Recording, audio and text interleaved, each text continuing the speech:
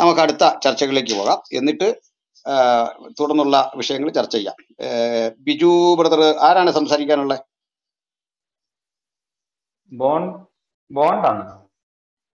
ബോണ്ടാണോ സംസാരിക്കാനുള്ളത്? ആ ബോണ്ട സംസാരിച്ചോ. ഇസഡ് ആണോ അത് കഴിഞ്ഞു വന്നത്? ആ ബോണ്ട് സംസാരിച്ചിട്ട് അങ്ങോട്ട് വരാം. അടുത്തേക്ക് പോട്ടെ, ഞാൻ ഇച്ചിരി തിരക്കിലാണേ, ഞാൻ കേൾക്കുന്നുണ്ട്. ഓക്കെ ഓക്കെ, ശരി ശരി. ഇസഡ് സംസാരിക്കാം. Sir good evening.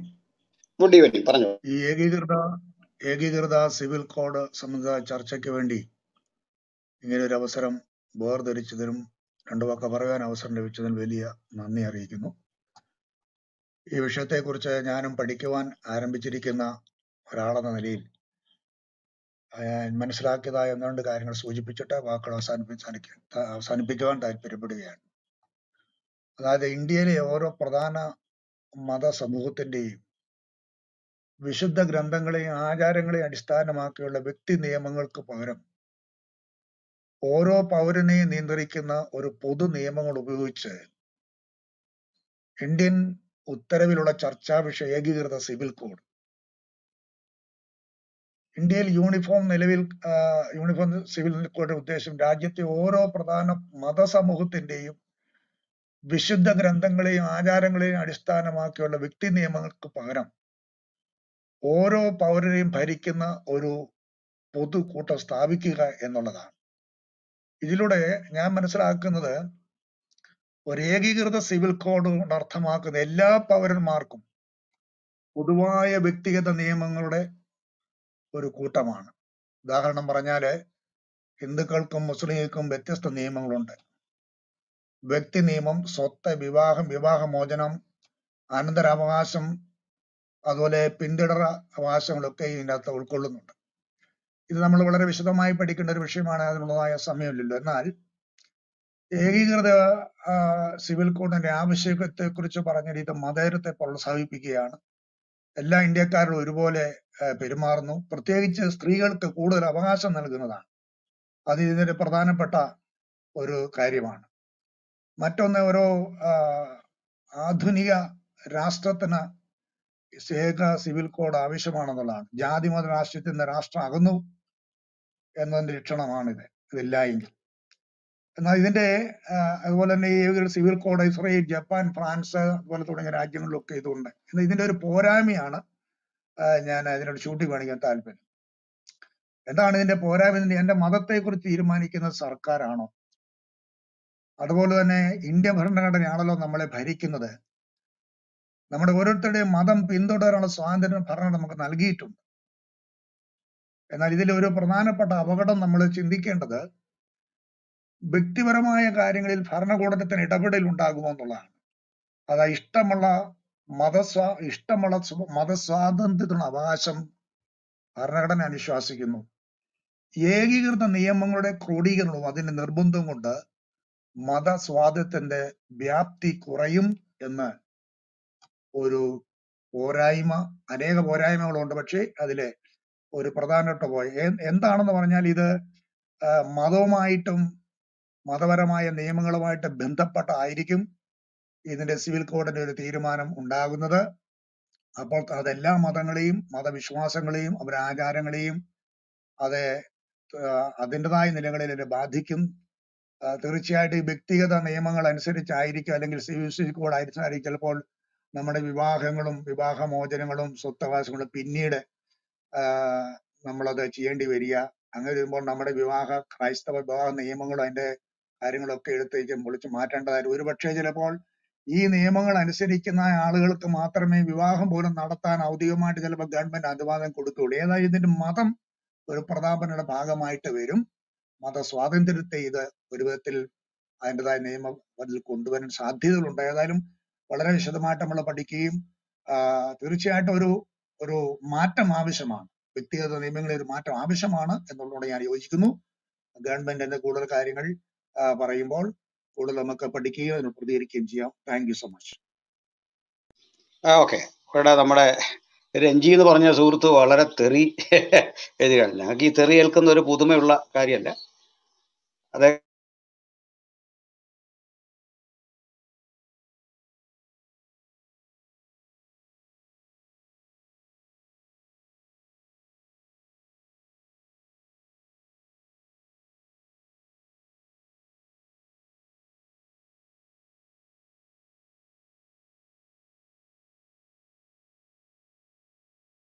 മാസ്റ്റർ പറഞ്ഞു എനിക്ക് മാത്രമേ കേൾക്കാത്തുള്ളൂ.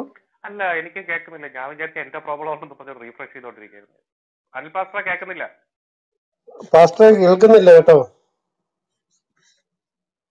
ഓക്കെ, അപ്പം പാസ്റ്റർ വരുന്നതെന്ന് പറയാം. ഇതിനു മുമ്പ് പറഞ്ഞ റിസൾട്ട് പറഞ്ഞതിനോട് ഞാനൊന്ന് പറയാം. ഈ മതസ്വാതന്ത്ര്യം എന്ന് പറഞ്ഞു കഴിഞ്ഞാൽ, മതം എന്ന് പറഞ്ഞാൽ അത് സ്പിരിച്വാലിറ്റി അല്ല, എറ്റേണിറ്റി. മനുഷ്യന്റെ മരണത്തിന് അപ്പുറമുള്ളതിനെ കുറിച്ചാണ് ഇത് മതം പഠിപ്പിക്കേണ്ടത്. അപ്പൊ അതുകൊണ്ട് ഇത് മതസ്വാതന്ത്ര്യം എന്ന് പറഞ്ഞാൽ അതാണ്. അത് പിന്നെ അഗെയിൻ ഫണ്ടമെന്റൽ റൈറ്റ്സ് ആണ്. ഈ സിവിൽ കോഡ് വന്നുകൊണ്ട് ആ ഫണ്ടമെന്റൽ റൈറ്റ്സിനെ അമെൻഡ് ചെയ്യാനോ പറ്റാതെ കോൺസ്റ്റിറ്റ്യൂഷൻ തരുന്നതാണ്. അത് ലെജിസ്ലേഷനെ ടച്ച് ചെയ്യാൻ പറ്റുന്ന ഓൾറെഡി സുപ്രീം കോടതി ജഡ്ജ്മെന്റ് വന്നു കഴിഞ്ഞു. അപ്പൊ മതസ്വാതന്ത്ര്യത്തിലേക്ക് കൈകടത്തുവാൻ പറ്റുകയില്ല. ഇതിപ്പം വ്യക്തി നിയമങ്ങൾ മാത്രമേ ഉള്ളൂ. ഈ വ്യക്തി നിയമങ്ങളിലൂടെ ഒരിക്കലും നമ്മൾ ഏത് മതം വിശ്വസിക്കണമെന്നോ എന്ത് ചെയ്യണമെന്നോ ഒന്നും കൊണ്ടുവരാൻ പറ്റുകയില്ല. അപ്പം ഇത് മതത്തിന്റെ ഈ സിവിൽ കോഡ്, അതായത് ഇന്നത്തെ മത അത് ഞങ്ങളോട് ചോദിച്ചിട്ട് എന്ത് കാര്യം? അടുത്ത വിഷയത്തിലേക്ക് കേൾക്കുന്നില്ല. ആയതൊക്കെ പറയണം. പാസ്റ്റർ ഒന്നും പറഞ്ഞ പാസ്റ്റർ കേട്ടില്ല. പാസ്റ്റർ കേൾക്കുന്നില്ലായിരുന്നു, കുറെ നേരം കേട്ടിട്ടില്ലായിരുന്നു, വിട്ടുപോയായിരുന്നു. അല്ല, പാസ്റ്റർ ആദ്യമേ തൊട്ട് ഇപ്പൊ പറഞ്ഞു, കേൾക്കാവോ? ഒന്നും കേട്ടില്ല. പാസ്റ്റർ ഇപ്പൊ കേൾക്കാം, കഴിഞ്ഞു. അത് ഞാൻ പറയാം. ഇതൊരു നെറ്റ്വർക്ക് ഇഷ്യൂ ഉണ്ട്, ഇപ്പൊ മാറി. അതായത് നമ്മളിപ്പോ പറഞ്ഞ ഇത്രേ ഉള്ളൂ. ഈ ബഹുമാനപ്പെട്ട രഞ്ജി എന്ന് പറഞ്ഞൊരു സഹോദരൻ താഴെ കുറെ കമന്റുകൾ കുറിക്കുന്നുണ്ട്. അത് മുഴുവൻ തെറിയാണ്. അപ്പോ അദ്ദേഹത്തെ നമ്മൾ ചർച്ചയിൽ നിന്ന് താഴേക്ക് മാറ്റിയതിന്റെ ഒരു കാരണം, ഒരു പകയൊക്കെ അദ്ദേഹത്തിന് ഉണ്ടെന്ന് തോന്നുന്നു. അങ്ങേക്ക് ചർച്ചയ്ക്ക് ഇവിടെ വരാം, എന്ത് പ്രശ്നം? പക്ഷെ പ്രശ്നം എന്താണെന്നറിയോ? അങ്ങ് ഉപയോഗിക്കുന്ന ഒരു ചർച്ചയുടെ രീതി ശരിയല്ല. അത് പ്രതിപക്ഷ ബഹുമാനമില്ല. ഇവിടെ ഞങ്ങളിരിക്കുന്ന പലരും തമ്മിൽ നല്ല അഭിപ്രായ വ്യത്യാസമുള്ളവരാണ്. അഭിപ്രായ വ്യത്യാസം വ്യക്തിവിദ്വേഷം അല്ല, അത് ആദ്യം പഠിക്കുക. അഭിപ്രായ വ്യത്യാസങ്ങളെ സംയമനത്തോടെ കണ്ട് പ്രതികരിക്കണം. നിങ്ങളുടെ പക്കൽ ആശയമുണ്ടെങ്കിൽ നല്ല ചുട്ടുപഴുത്ത വാക്കുകൾ കൊണ്ട് തിരിച്ചു പ്രതികരിക്കാമല്ലോ. നിങ്ങളുടെ ആശയം ഗൗഹനമായി തന്നെ ഇവിടെ പറഞ്ഞോളൂ. പക്ഷെ താങ്കൾ ചെയ്തത് 3 സ്പീക്കേഴ്സിനെ തടസ്സപ്പെടുത്തി. അവർ സംസാരിച്ചുകൊണ്ടിരിക്കുന്നതിന്റെ ഇടയ്ക്ക് താങ്കൾക്ക് കൺട്രോൾ ചെയ്യാൻ വയ്യ, അങ്ങ് കയറി അതിന്റെ ഇടയ്ക്ക് ഇടപെട്ട് സംസാരിക്കുകയാണ്. ഓരോ തവണയും താഴോട്ടേക്ക് ഇട്ടിട്ട് താങ്കളെ എടുത്തിട്ടുണ്ട്. താഴെ പോയിട്ട് ഇപ്പൊ അങ്ങ് ഇട്ടിരിക്കുന്ന ഒരു കമന്റിനകത്ത് വളരെ തെറിയാണ് എഴുതുന്നത്. രണ്ടാമതായിട്ട് നിങ്ങളുടെ വീട്ടിൽ ആരോ വന്നു എന്ന് എഴുതിയിരിക്കുക. നിങ്ങളുടെ വീട്ടിൽ എന്തിനു വന്നു എന്നാ? അത് ഞങ്ങൾ എങ്ങനെയാ പറയുന്നേ? നിങ്ങളുടെ വീട്ടിൽ ഇരിക്കുന്ന ആളോട് ചോദിക്കുക, അവരുടെ മനസ്സറിയോടെ വന്നാണോ, വല്ല ദോഷം അവർ ചെയ്തു? എന്താ ഞങ്ങൾ ഉത്തരവാദിത്വമല്ല, സ്വന്തം വീട് കാക്കേണ്ട നിങ്ങളാണ്. നിങ്ങൾ പോയി വീട്ടിലുള്ളവരോട് ചോദിക്കുക എന്തിനു വന്നു. അവർ പറയുന്ന ഉത്തരം വിശ്വസിക്കുന്ന ആളാണെങ്കിൽ അത് വിശ്വസിക്കുക, അല്ലെ വേണ്ടത് ചെയ്യുക. അല്ല ഞങ്ങൾ എന്താ ഇതിനകത്ത് ചെയ്യാനുള്ളത്? ഈ കഴിവ് കിടക്കുമെന്ന് ഇവിടെ പറയണോ? നിങ്ങളുടെ വീട്ടിൽ ആരോ വന്നു, അത് എന്തിനു വന്നു എന്ന് ഇവിടെ വന്ന് ക്ലബ് ഹൗസിൽ ചോദിക്കുക. അതെ മോശമല്ലേ? അത് വീട്ടിലുള്ളവരെ അവമാനിക്കലല്ലേ? അവരോട് ചോദിക്കുക, അവരെ മനസ്സറിവോടെ വന്നോ അല്ലാതെ വന്നോ, രാവിലെ വന്നോ രാത്രി വന്നോ, കട പോയി ചോദിക്കുക. ദയവായിട്ട് ഇത്തരം കാര്യം ചോദിച്ചുകൊണ്ട് ഇങ്ങോട്ട് വരരുത്. തക്ക മറുപടി നമുക്ക് പറയേണ്ടി വരും. അക്കാര്യം പറഞ്ഞ് നിർത്തുന്നു. അടുത്ത ചർച്ചയിലേക്ക് പോകാം, അടുത്ത ആളിലേക്ക് പോകാം. ഇത് പറയേണ്ടി വന്നാൽ ക്ഷമിക്കുക. ബൈക്ക് ആരാ സംസാരിക്കുന്നത്? അടുത്ത് ഞാനാ ബൈക്കല്ലേ? പാസ്റ്റർ, ഇതിനകത്ത് ഒരു കാര്യമുണ്ട്. പാസ്റ്റർ ഇടുന്ന ഓരോ റൂമും വളരെ ഈ ആനുകാലിക പ്രസക്തിയുള്ള ഒരു റൂമുകളാണ്. നമുക്ക് പല ആശയങ്ങൾ പല മതവിഭാഗങ്ങളിൽ നമ്മളായിരിക്കുമ്പോഴും നമുക്കൊരു നിലപാടുണ്ടായിരിക്കണം. എന്താണ് ശരി, എന്താണ് തെറ്റ്. അല്ലാതെ ഞാൻ വിശ്വസിക്കുന്ന മതത്തിൽ ഇനി എന്തെങ്കിലും ദോഷം പറ്റുന്നത് ചെയ്യാൻ പാടില്ല, ഒരു ഭരണാധികാരി ചെയ്യാൻ പാടില്ല എന്നുള്ള ചിന്തയിലും നമ്മൾ മുമ്പോട്ട് പോയി കഴിഞ്ഞാൽ പണ്ട് കാലത്ത് എങ്ങനെയായിരുന്നു അതുപോലെ ആയിരിക്കത്തേ ഉള്ളൂ. ഇവിടെ ഏകീകൃത സിവിൽ കോഡ് കൊണ്ടുവന്നു, നല്ല കാര്യം തന്നെ. അതിനെ നമ്മൾ അനുകൂലിക്കുന്നു. യഥാർത്ഥത്തിൽ നല്ല ഉദ്ദേശത്തോടെയാണ് അവര് കൊണ്ടുവരുന്നതെങ്കിൽ നമ്മൾ അതിനെ അനുകൂലിക്കുന്നു. അതോടൊപ്പം തന്നെ ഇന്ത്യൻ ഭരണഘടന നമുക്ക് അനുമതി തന്നിരിക്കുന്ന ഓരോ കാര്യങ്ങളുണ്ട്. നേരത്തെ കമന്റ് ഇട്ട സഹോദരനും കൂടെ പറയുന്നത്, ഒരു മതത്തിൽ നമുക്ക് വിശ്വസിക്കാനും ആ മതത്തെ കുറിച്ചുള്ള പ്രചാരണം നടത്താനും ഇന്ത്യൻ ഭരണഘടന നമുക്ക് അനുമതി നൽകും. ബോലോ ജയ് ശ്രീരാം എന്ന് പറഞ്ഞുകൊണ്ട് ഒരുത്തനെ കൊങ്ങയ്ക്ക് പിടിച്ചിട്ട് അവനെ കൊണ്ട് ബോലോ ശ്രീരാമ വിളിക്കുന്നതും ഫാസിസമാണ്. അള്ളാഹു അക്ബർ എന്ന് പറഞ്ഞിട്ട് കഴുത്തിൽ വാള് വെക്കുന്നതും ഫാസിസമാണ്. എന്നാൽ എന്താണ് തങ്ങളുടെ മതമെന്ന് കൃത്യതയോടെ അത് ഒരു പ്രചാരണം നടത്തുന്നത് അതൊരു ഫാസിസമേ അല്ല. ഏതെങ്കിലും ഒരു ക്രൈസ്തവൻ ഒരു വീട്ടിൽ വന്നിട്ട് ഇന്ന് നീ ക്രിസ്ത്യാനി ആവണം എന്ന് പറഞ്ഞിട്ട് ഭീഷണിപ്പെടുത്തിയാണെങ്കിൽ അത് ഫാസിസമാണ്. അതിനെയാണ് ഭയക്കേണ്ടുന്നത്. ഒരു പേപ്പർ തന്നുകൊണ്ടോ ഒരു നോട്ടീസ് തന്നുകൊണ്ടോ നിങ്ങൾ ഒരു കാരണവശാലും നിങ്ങൾ ഒരു നോട്ടീസ് വായിച്ചത് കൊണ്ട് ഒരാളെ ഭീഷണിപ്പെടുത്തും. അങ്ങനെയാണെന്നുണ്ടെങ്കിൽ നമ്മുടെ വീട്ടിലൊക്കെ എത്രയോ നോട്ടീസുകളാണ് വരുന്നത്. അതല്ല ഇവിടെ വേണ്ടത്. ഇവിടെ ഏകീകരണ സിവിൽ കോഡിനെ കുറിച്ചുള്ള ചർച്ചയാണ്. അപ്പൊ ഞാൻ അതിനെ കുറിച്ച് പറയാം. യഥാർത്ഥത്തില് നമുക്ക് ഇന്ത്യൻ ഭരണഘടന ഓരോ ഭരണാധികാരികളും ഓരോ ഭരണകാലത്ത് വരുന്നുണ്ടെങ്കിൽ കുറെ നല്ല കാര്യങ്ങളൊക്കെ ചെയ്യും. അതിനെ എതിർക്കുന്നവരുണ്ട്, കണ്ണടച്ച് എതിർക്കുന്നവരുണ്ട്. നമ്മുടെ കേരളത്തിൽ ഞാൻ രാഷ്ട്രീയം പറയുന്നില്ല, എങ്കിലും ലജ്ജ തോന്നുന്ന ഒരു കാര്യമുണ്ട്. വോട്ട് ബാങ്കിനെ ഭയപ്പെടുന്ന ഒരു ഭരണകൂടമാണ് പ്രതിപക്ഷമായാലും അല്ലെങ്കിൽ ഭരണപക്ഷമായാലും. ഒന്ന് ആലോചിച്ച് നോക്കൂ. എത്രയോ കാലം മുമ്പ് EMS നമ്പൂതിരിപ്പാട് പറഞ്ഞതാണ് ഏകീകരണ സിവിൽ കോഡ് വേണമെന്ന് പറഞ്ഞതാണ്.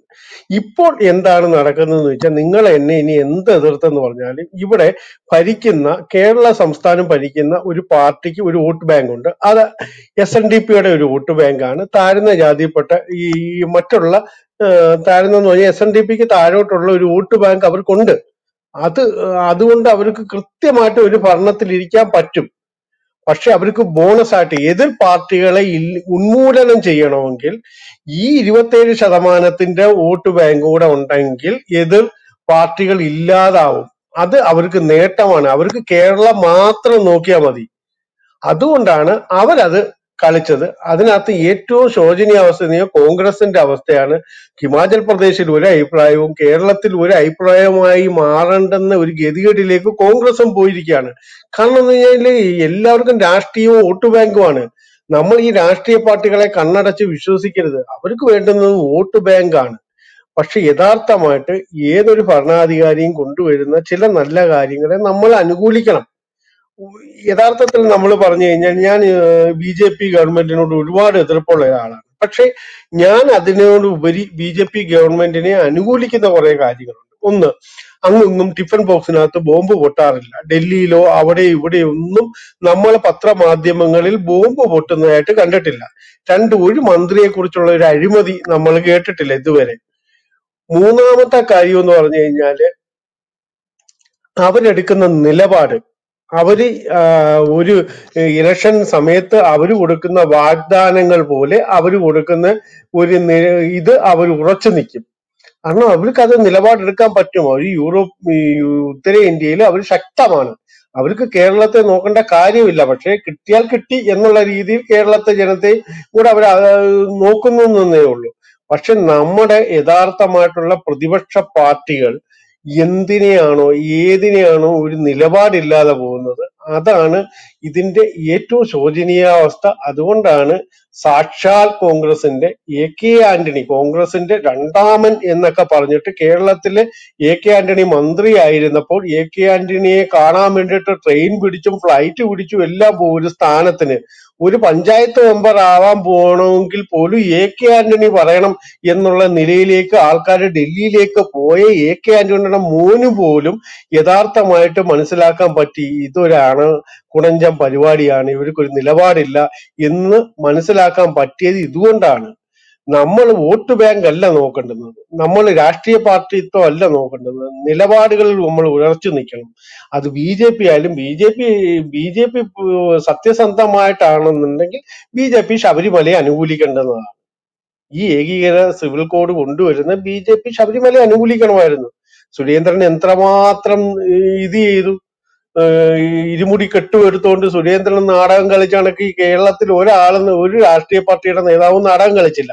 ഇതെല്ലാം രാഷ്ട്രീയമാണ്. യഥാർത്ഥത്തിൽ ഭരണാധികാരികൾ ചില കാര്യങ്ങൾ നല്ലത് ചെയ്തു കഴിഞ്ഞാൽ നമ്മൾ കൊള്ളാം എന്ന് പറയാം. അല്ലാതെ ഒരു രാഷ്ട്രീയ നേതാവ് പറയുന്നത് കേട്ടുകൊണ്ട് നമ്മൾ വ്യതിചലിക്കാൻ പാടില്ല. അത് വോട്ട് ബാങ്കാണ്. ഇവിടുത്തെ 27% 18% നോക്കിക്കൊണ്ട് നടത്തുന്ന ചില കുബുദ്ധികളുടെ ഫലമായിട്ടാണ് ഇത് വരുന്നത്. അതുകൊണ്ട് എല്ലാ രാഷ്ട്രീയ പാർട്ടികളും അവരുടെ പാർട്ടിയുടെ ഭരണം നിലനിർത്താനും അവർക്ക് മുമ്പോട്ട് വരാൻ വേണ്ടിയിട്ടായിരിക്കും അവര് നിലപാട് പറയുന്നത്. അല്ലാതെ നമ്മുടെ നവോത്ഥാനത്തിന് വേണ്ടിയല്ല. ഇവിടെ യഥാർത്ഥമായിട്ട് പറഞ്ഞു കഴിഞ്ഞാൽ നിങ്ങൾക്ക് BJP നേതാക്കന്മാർ ആരെങ്കിലും ഉണ്ടെങ്കിൽ അവരോടാണ് പറയുന്നത്, നിങ്ങൾക്ക് കാശ്മീർ മുതൽ കന്യാകുമാരി വരെയുള്ള ഇന്ത്യയിലുള്ള സർവ ക്രൈസ്തവ ദേവാലയങ്ങളിലും ആരാധനാലയങ്ങളിലും നിങ്ങൾ റെയ്ഡ് നടത്തണം.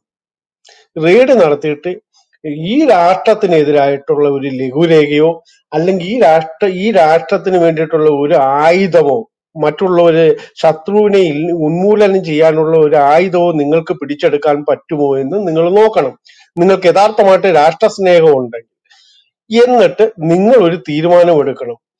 യേശു ക്രിസ്തുവിനെ കുറിച്ച് ഒരുവൻ തെരുവിൽ നിന്ന് പ്രസംഗിക്കുമ്പോൾ അവനെ ഭീഷണിപ്പെടുത്താനും നേരത്തെ കമന്റ് ഇട്ട സഹോദരൻ പറഞ്ഞ പോലെ എന്റെ വീട്ടിലോട്ട് ആരും വരണ്ട, നിങ്ങൾ എന്തിന് എന്റെ വീട്ടിലോട്ട് വരുന്നു എന്ന് ചോദിക്കുന്ന സഹോദരനോടും ചോദിക്കുകയാണ്, സഹോദര വന്നിരിക്കും, നിങ്ങളുടെ വീട്ടിൽ വരും. അത് ആയുധം കൊണ്ടോ ഇതുകൊണ്ടോ അല്ല. ഒരു ലഘുരേഖ തന്ന് നിങ്ങൾ എങ്ങനെയാണോ അമ്പലത്തിലെ ഉത്സവത്തിന് ഞങ്ങളുടെ വീട്ടിൽ വന്നിട്ട് നോട്ടീസ് തരുന്നത് അതുപോലെ കണക്കാക്കിയാൽ മതി. നിങ്ങൾ വായിച്ച് നിങ്ങൾക്ക് ബോധ്യം ഉണ്ടെങ്കിൽ നിങ്ങൾ ചവിട്ടുകോട്ടയിൽ കളയാം. അതിന് ഒരു ഒരു ഒരു സഭയെ ഒരു വിശ്വാസ സമൂഹത്തെ ഇല്ലായ്മ ചെയ്തിട്ട് നിങ്ങൾക്ക് ഈ ലോകത്തിൽ അല്ലെങ്കിൽ ഈ രാജ്യത്ത് നിലനിൽക്കാമെന്നുള്ളത് നിങ്ങളുടെ വ്യാമോഹം മാത്രമാണ്. അതുകൊണ്ടാണ് നിങ്ങൾക്ക് കേരളത്തിൽ ക്ലച്ച് പിടിക്കാതെ പോകുന്നത്. ആ സ്ഥാനത്ത് BJP നേതാക്കന്മാരോടും BJP അനുകൂലികളോടും ഞാൻ പറയാണ്, ഗോവ നിങ്ങൾക്ക് ഒരു ഉത്തമ മാതൃകയാണ്. ഗോവയിലെ പരിഗ്ജി രാജ്യരക്ഷാ മന്ത്രിയും മുഖ്യമന്ത്രിയുമായിരുന്ന പരിഗ്ജി എങ്ങനെയാണോ ഗോവ ജനതയോട് ഇടപെട്ടിരുന്നത് അത് നിങ്ങൾ കണ്ടുപഠിക്കണം. കാരണം ഉത്തരേന്ത്യയിലെ ബീഫ് നിരോധനം വന്നപ്പം അന്നത്തെ മുഖ്യമന്ത്രിയായിരുന്ന പരിഗ്ജി പറഞ്ഞത് ഗോവയിൽ ബീഫ് കിട്ടാതെ വന്നാൽ ഞാൻ ഇമ്പോർട്ടന്റ് ചെയ്ത് നിങ്ങൾക്ക് തരുമെന്നാ പറഞ്ഞത്. അതൊക്കെ നിങ്ങൾ കണ്ടുപഠിക്കണം. നിങ്ങൾ ഗുജറാത്തിലെ മുഖ്യമന്ത്രിമാരെ കണ്ടുപഠിക്കണം. അല്ലാതെ ഉത്തരേന്ത്യയിൽ ആരെങ്കിലും അവിടെ 1% നിങ്ങൾക്കുള്ള ആൾക്കാരാണ്, നിങ്ങൾ പറയുന്നതേ കേൾക്കൂ. പക്ഷെ അത് കേട്ടോണ്ട് കേരളത്തിൽ 18%, 27% ഉന്മൂലനം ചെയ്തുകൊണ്ട് ഞങ്ങൾക്ക് ഇവിടെ കേരളത്തിൽ പഠനം നടത്താന്ന് പറഞ്ഞാൽ നടക്കുന്ന കേസല്ല. നിങ്ങൾ ഓരോ സർവേ എടുത്ത് നോക്കിക്കോ, ഇവിടുത്തെ സർവേയിൽ എത്ര ശതമാനം ആൾക്കാരുണ്ട്, അവരുടെ വോട്ട് ബാങ്ക് എങ്ങോട്ടാണെന്ന് നിങ്ങൾക്ക് നോക്കിയാൽ മനസ്സിലാവും. അതുകൊണ്ട് നിങ്ങൾ വർഗീയ കാർഡ് കേരളത്തിൽ ഇറക്കരുത്. പിന്നെ വർഗീയ കാർഡ് വർഗീയത ഇല്ലെന്ന് പറയുന്ന കമ്മ്യൂണിസ്റ്റ് പാർട്ടിയാണ് ഏറ്റവും വലിയ വർഗീയത ഇറക്കുന്നത്. ഈ ഏകീകരണ സിവിൽ കോഡിൽ തന്നെ അവരുടെ തന്ത്രം മുസ്ലിം ലീഗ് പോലും എതിർക്കുന്നതിന് മുമ്പായിട്ട് അവരാണ് ഏറ്റവും കൂടുതലായിട്ട് മുമ്പോട്ട് വന്നിരിക്കുന്നത്. അത് ആ 27% വോട്ട് ബാങ്കിനെ പ്രതിനിധീകരിച്ചാണ്, അല്ലാതെ നമ്മുടെ രാജ്യത്തെ രക്ഷയെക്കുറിച്ചോ ഒന്നുമല്ല. അത് എല്ലാ കാലത്തും അവർ എതിർത്തുകൊണ്ടിരുന്നു. എന്തുകൊണ്ട് അവർ മനുഷ്യച്ചങ്ങല നടത്തുന്നില്ലെന്നും എന്തുകൊണ്ട് അവര് ലോ മാർച്ച് നടത്തുന്നില്ലെന്നും എന്തുകൊണ്ട് കേന്ദ്ര ഭരണ സംവിധാനമുള്ളിടത്ത് നിങ്ങൾ പോയി പിക്കറ്റ് ചെയ്യുന്നില്ലെന്നും നമുക്കറിയാം. അതിനു മുമ്പ് രാജീവിനെ മാറ്റൂ, രാജ്യത്തെ രക്ഷിക്കൂ, നെഹ്റു ഇന്ത്യ ഭരിച്ചപ്പോൾ കള്ള എന്ന് വിളിച്ചില്ല, ഇന്ദിര ഇന്ത്യ ഭരിച്ചപ്പോൾ കള്ളി എന്ന് വിളിച്ചില്ല, രാജീവ് ഇന്ത്യ ഭരിക്കുമ്പോൾ കള്ള എന്ന് വിളിക്കുന്നു എന്ന മുദ്രാവാക്യങ്ങൾ ഒന്നും ഇപ്പോൾ നമ്മൾ കേൾക്കാറില്ല. നിങ്ങൾക്കും വോട്ട് ബാങ്കാണ്. നിങ്ങൾ അപ്പോൾ ഏതാണോ നിങ്ങൾക്ക് പ്രയോജനപരമായിട്ടുള്ളത് അതിനെ നിങ്ങൾ വോട്ട് ബാങ്കായിട്ട് എടുക്കുന്നു. നിലപാടില്ലാത്ത പാർട്ടിയായി നിങ്ങളും മാറി, കോൺഗ്രസും മാറി എന്ന് ഞാൻ പറയാണ്. അതുകൊണ്ട് കളിമണ്ണും ഈ ഇരുമ്പും തമ്മിലുള്ള ഭരണം യോജിക്കുന്നതല്ല. ഒരു കൃത്യമായിട്ടുള്ള ഒരു ഭരണാധികാരിക്ക് കൃത്യമായിട്ടുള്ള നിലപാടെടുക്കാൻ പറ്റും. ആ ഭരണാധികാരികളെ നമ്മൾ അംഗീകരിക്കണമെന്ന് മാത്രം പറഞ്ഞുകൊണ്ട് ഈ റൂമിട്ട അനിൽ പാസ്റ്ററിന് എല്ലാവിധ ആശംസകളും നേരുന്നു. താങ്ക് യു സാറേ. എന്റെ ചില വിയോജിപ്പുകൾ ഒന്ന് പറയാം അതിൽ തന്നെ ഈ പറഞ്ഞതിനോട്. ഒന്നാമത് പറയുന്നത് BJP വന്ന അഴിമതി കുറഞ്ഞു എന്നുള്ളത് വളരെ തെറ്റാണ്. അഴിമതിയുടെ തോത് ഗണ്യമായി കൂടിയിട്ടുണ്ട്, നന്നായി കൂടിയിട്ടുണ്ട്. സുരേന്ദ്രനും CK ജാനും എല്ലാം ഉൾപ്പെടുന്ന കുഴൽപ്പണം ഒരിടത്ത് ചെറിയൊരു കേസായിട്ട് ഇന്ത്യയിൽ കിടക്കുന്നു, നമ്മുടെ കൊച്ചു കേരളത്തിൽ കിടക്കുന്നു. അതുപോലെ വെള്ളാപ്പള്ളി നടേശന്റെ മകൻ ഉണ്ടാക്കിയ രാഷ്ട്രീയ പാർട്ടി എങ്ങനെയെല്ലാം തെലുങ്കാനയിലൊക്കെ നടന്ന ഇലക്ഷനിൽ അവരെ ഉപയോഗിച്ച് BJP നടത്തിയ ഇടപാടുകളുടെ വളരെ കോഴയുടെ മണം നമുക്ക് ഇപ്പോഴും വളരെ ചർച്ചയിൽ നിലനിൽക്കുന്ന കാര്യമാണ്. ഇനി ഈ ആഭ്യന്തരമായ സമാധാനമാണ്. തീർച്ചയായിട്ടും അവർ പാകിസ്ഥാനെയും അങ്ങനെയുള്ള ബാഹ്യശക്തികൾ ഇന്ത്യയിൽ കടന്നു വന്ന് നുഴഞ്ഞു കയറി നടത്തുന്ന ആക്രമണങ്ങളെ ചെറുത്തിട്ടുണ്ട്. അത് അപ്രഷ്യബിൾ ആണ്, നമ്മൾ പറഞ്ഞിട്ടുണ്ട്. ഈ ടിഫിൻ ബോക്സിൽ ബോംബ് പൊട്ടിക്കുന്ന ഏർപ്പാടും ഒക്കെ അത് മൻമോഹൻ സിംഗ് ഇരുന്ന കാലത്തേക്കാളൊക്കെ നന്നായിട്ട് അടിച്ചൊതുക്കാൻ സാധിച്ചിട്ടുണ്ട്. കാശ്മീരിന്റെ പ്രത്യേക പദവി എടുത്തു കളഞ്ഞിട്ടുണ്ട്. അങ്ങനെയൊക്കെയുള്ള ചില നല്ല ഭരണങ്ങൾ, നല്ല ഗുണങ്ങൾ അവരിൽ നിന്നുണ്ടായിട്ടുണ്ട്. മാത്രമല്ല, ഈ മൻമോഹൻ സിംഗിന്റെ കാലഘട്ടത്തിൽ നമ്മുടെ ആഭ്യന്തര വകുപ്പ് അല്ലെങ്കിൽ വിശേഷിച്ച് രാജ്യരക്ഷാ വകുപ്പിൽ 9 വർഷം AK ആന്റണി ഭരിച്ച ഒരു നിഷ്ക്രിയത്വത്തിന്റെ കാലമായിരുന്നു. നിഷ്ക്രിയത്വം. കാരണം അദ്ദേഹം ഈ ആയുധം എന്ത് ചെയ്താൽ വാങ്ങുകയില്ല, പേടിച്ച്. കാരണം ആയുധം വാങ്ങിയാൽ അതിനകത്ത് പ്രശ്നം ഉണ്ടാകുമോ, പുള്ളിയുടെ പേര് പോകുന്നൊക്കെയുള്ള നിലകൊണ്ട് ഏറ്റവും നിർണായക ഘട്ടത്തിൽ ആയുധമില്ല. ഇതെത്ര തവണ സൈനികർ പറഞ്ഞിട്ടും അദ്ദേഹം അത് കേൾക്കാൻ തയ്യാറായില്ല. അദ്ദേഹം ഒരു പാവയെ പോലെ ഈ വിവരങ്ങളൊന്നും അറിയാതെ അവിടെ ഇരിക്കുകയാണ്. ഇതൊക്കെ മാറിക്കൊണ്ട് ഇന്ത്യ ഒരു വലിയ സൈനിക ശക്തിയായിട്ട് ഉയർത്തുന്നതിൽ ഇപ്പോഴത്തെ ഭരണകൂടം വഹിച്ച പങ്ക് വളരെ വലുതാണ്. ആ കൂടെ ഒന്നുകൂടെ പറഞ്ഞു, ഈ എ കെ ആന്റണിയുടെ മകന് കാര്യം മനസ്സിലായിട്ട് പോയതാണെന്ന്. അത് കാര്യം നമുക്ക് കാണാം. എ കെ ആന്റണിയുടെ മകനെ ഇനിയും ബി ജെ പിയുടെ ദേശീയ പ്രസിഡന്റ് ആക്കിയാൽ ഇവിടെ ഒരു പഞ്ചായത്തിൽ പോലും ജയിക്കാൻ പോകുന്നില്ല. കാരണം അദ്ദേഹം ആന്റണിയുടെ മകനാണ്. കാരണം വേറൊന്നുമല്ല, സ്വന്തമായ ഒരു കഴിവിൽ ജയിച്ചു വന്നതോ വളർന്നു വന്നോ ആളല്ല ഈ ആന്റണി. ഭാഗ്യത്തിന്റെ ആനുകൂല്യം കൊണ്ട് മാത്രം എത്തിപ്പിടിക്കാവുന്ന പല സ്ഥലങ്ങളിലും അദ്ദേഹം പോയിട്ട് സ്വന്തം കാര്യം മാത്രം നോക്കിയൊരു നേതാവാണ്. അപ്പനെ കണ്ട് വളർന്ന മോനും ഏതാണ്ട് ഇതൊക്കെ ആഗ്രഹിച്ച് പുത്തൻ ലാവണം തേടിയാണ് ഈ രൂപത്തിൽ ചെന്നിരിക്കുന്നത്. അദ്ദേഹത്തിന്റെ തട്ടകം കേരളമെങ്കിൽ ഒരു പഞ്ചായത്തിൽ പോലും ജയിക്കാൻ പോകുന്നില്ല. അത് അവിടെ നിൽക്കട്ടെ. അടുത്തൊരു കാര്യം, ബി ജെ പി ഈ ആഭ്യന്തര കലാപങ്ങൾ, പുറത്തുനിന്ന് വരുന്ന പ്രശ്നങ്ങളെ തല്ലി ഒതുക്കിയ അല്ലെങ്കിൽ അതിനെ നേരിട്ട അതേ രീതിയിൽ അകത്ത് അതിശക്തമായി വർഗീയ കലാപങ്ങൾ വളർത്തിയിട്ടുണ്ട്. മണിപ്പൂർ കത്തിയിരിക്കുകയാണ്. അതിന്റെ മുഴുവൻ ഉത്തരവാദിത്വവും ഈ ബി ജെ പി ഗവൺമെന്റിന് തന്നെയാണ്. ഇത്രയും ദിവസമായിട്ട് 60ഓളം ദിവസമായിട്ട് വാ തുറന്നൊരു പ്രസ്താവന നടത്താനും മോഡിക്ക് കഴിഞ്ഞിട്ടില്ല, ബഹുമാനപ്പെട്ട പ്രധാനമന്ത്രിക്ക് കഴിഞ്ഞിട്ടില്ല എന്നോർക്കണം. അവിടെ ഭരിക്കുന്നത് ബി ജെ പി ആണ്. ഈ ക്രൈസ്തവ സ്റ്റേറ്റുകളിൽ ഞങ്ങളുണ്ട്, ഞങ്ങൾ അവിടെ വല്ല ദ്രോഹം ചെയ്യുന്നുണ്ടോ എന്ന് ചോദിച്ച ബി ജെ പിയുടെ ആ അകത്തിരിപ്പ് മുഴുവൻ പാളിപ്പോയൊരു സ്ഥലമാണ് ഈ മണിപ്പൂരിലെ ഓപ്പറേഷൻ എന്ന് പറയുന്നത്. അതിനെ ഞാൻ ഒറ്റവാക്കിൽ പറയാം, ഒരിക്കലും ഒരു സംഘപരിവാരകാരന് നന്നാകാൻ കഴിയില്ല. നന്നാകാൻ അവന്റെ പ്രത്യയശാസ്ത്രം അവനെ അനുവദിക്കുന്നില്ല. അത് അവന്റെ പ്രശ്നമല്ല, അത് രക്തത്തിൽ അലിഞ്ഞു ചേർന്നിരിക്കുന്ന ഒരു പ്രത്യയശാസ്ത്ര ബോധം ഒരു സംഘിക്കും മനുഷ്യനാകാൻ സാധിക്കില്ല. മനുഷ്യനെ പോലെ ആക്ട് ചെയ്യും, മനുഷ്യനെ പോലെ ചിരിക്കും, മനുഷ്യനെ പോലെ അഭിനയിക്കും. പക്ഷെ ഒരിക്കലും അവർക്ക് മനുഷ്യത്വം, മാനവികത ഇത് പ്രസ്താവിക്കാനോ അതിന്റെ ഭാഗമായിട്ട് നിൽക്കാനോ കഴിയില്ല എന്നുള്ളതാണ് സമകാലിക ഉദാഹരണങ്ങൾ. അവർ അധികാരത്തിൽ വന്ന ഇടങ്ങളിലെല്ലാം തന്നെ കൃത്യമായി ഈ വർഗീയ ധ്രുവീകരണം കൊണ്ടുവന്നിട്ടുണ്ട്. അതിന് കേരളത്തിൽ കഴിയാത്തതിന്റെ കാരണം കേരളത്തിലെ ഉയർന്ന വിദ്യാഭ്യാസ ബോധവും ഇവിടെ നിലനിൽക്കുന്ന ചില പാരമ്പര്യങ്ങളുമാണ്. അത്തരം ചില നല്ല ഹൈ ട്രഡീഷൻ നമുക്കുണ്ട് എന്നുള്ളതാണ്. ബാക്കിയിടങ്ങളിലെല്ലാം കൃത്യമായി തന്നെ അവരവരുടെ അജണ്ടകളെ സ്ഥാപിച്ചിട്ടുണ്ട്, അവരുടെ താല്പര്യങ്ങൾ അവര് കൊണ്ടുവന്നിട്ടുണ്ട്. അതുകൊണ്ട് താരതമ്യേന ഈ ഭരണം മെച്ചമാണെന്നൊരു വാദത്തിന് മനുഷ്യത്വം നഷ്ടപ്പെട്ടു പോയ ഒന്നാണെന്ന് ഉള്ള എൻ്റെ ഒരു വിമർശനം ഞാൻ കൂട്ടിച്ചേർക്കുന്നു. അവരുടെ ഗുണം ഞാൻ പറഞ്ഞില്ല, ആ ഗുണത്തെ ഞാൻ ഒരിക്കലും എതിർക്കുന്നില്ല. മൻമോഹൻ സിംഗിന്റെ അല്ലെങ്കിൽ മുമ്പിരുന്ന കോൺഗ്രസ് സർക്കാരിന്റെ കാലത്തെ കൊടിയ അഴിമതികൾ അണ്ണാ ഹസാരെ പോലുള്ളവര് രംഗത്ത് അത് കൊണ്ടുവരികയും അതിന്റെ മറവിലാണ് സത്യത്തിൽ മോഡി ഭരണകൂടം അധികാരത്തിലേറുന്നത്. അധികാരത്തിലേറിയിട്ട് ഇപ്പൊ സംഭവിച്ചിരിക്കുന്നത് എന്താ? ഇന്ത്യയിൽ ഏറ്റവും വലിയ സമ്പന്ന പാർട്ടിയാണത്. ഈ നമ്മുടെ ബി ജെ പി എന്ന് പറയുന്നത് 5000 കോടിയുടെ ആസ്തിയാണ് ബി ജെ പിക്ക് മാത്രമുള്ളത്. 5000 കോടിയുടെ ആസ്തി. തൊട്ടടുത്ത് വരുന്നത് ബി ജെ പി കഴിഞ്ഞാൽ പിന്നെ വരുന്നത് CPM ആണെന്ന് നോക്കണം. സമ്പദ് വ്യവസ്ഥയിൽ BSP ആണ് രണ്ടാം സ്ഥാനത്ത് വരുന്നത്. ഒരു MLA പോലും ഇല്ലാത്ത MP പോലും ഇല്ലാത്ത BSP ആണ് രണ്ടാം സ്ഥാനത്തെ വലിയൊരു സമ്പന്ന പാർട്ടി. അതിനങ്ങാണ്ട് 500-600 കോടിയുടെ ആസ്തിയാണുള്ളത്. തൊട്ടടുത്ത് വരുന്ന CPM ആണ്. നാലാമതാണ് കോൺഗ്രസ് വരുന്നത്. അപ്പോൾ ഇത്തരത്തിൽ ഈ കോൺഗ്രസ് പാർട്ടിക്ക് സമ്പത്തില്ലെന്നേ ഉള്ളൂ, അല്ല നേതാക്കന്മാർ നല്ലപോലെ ക്യാഷ് ഉണ്ടാക്കിയിട്ടുണ്ട്.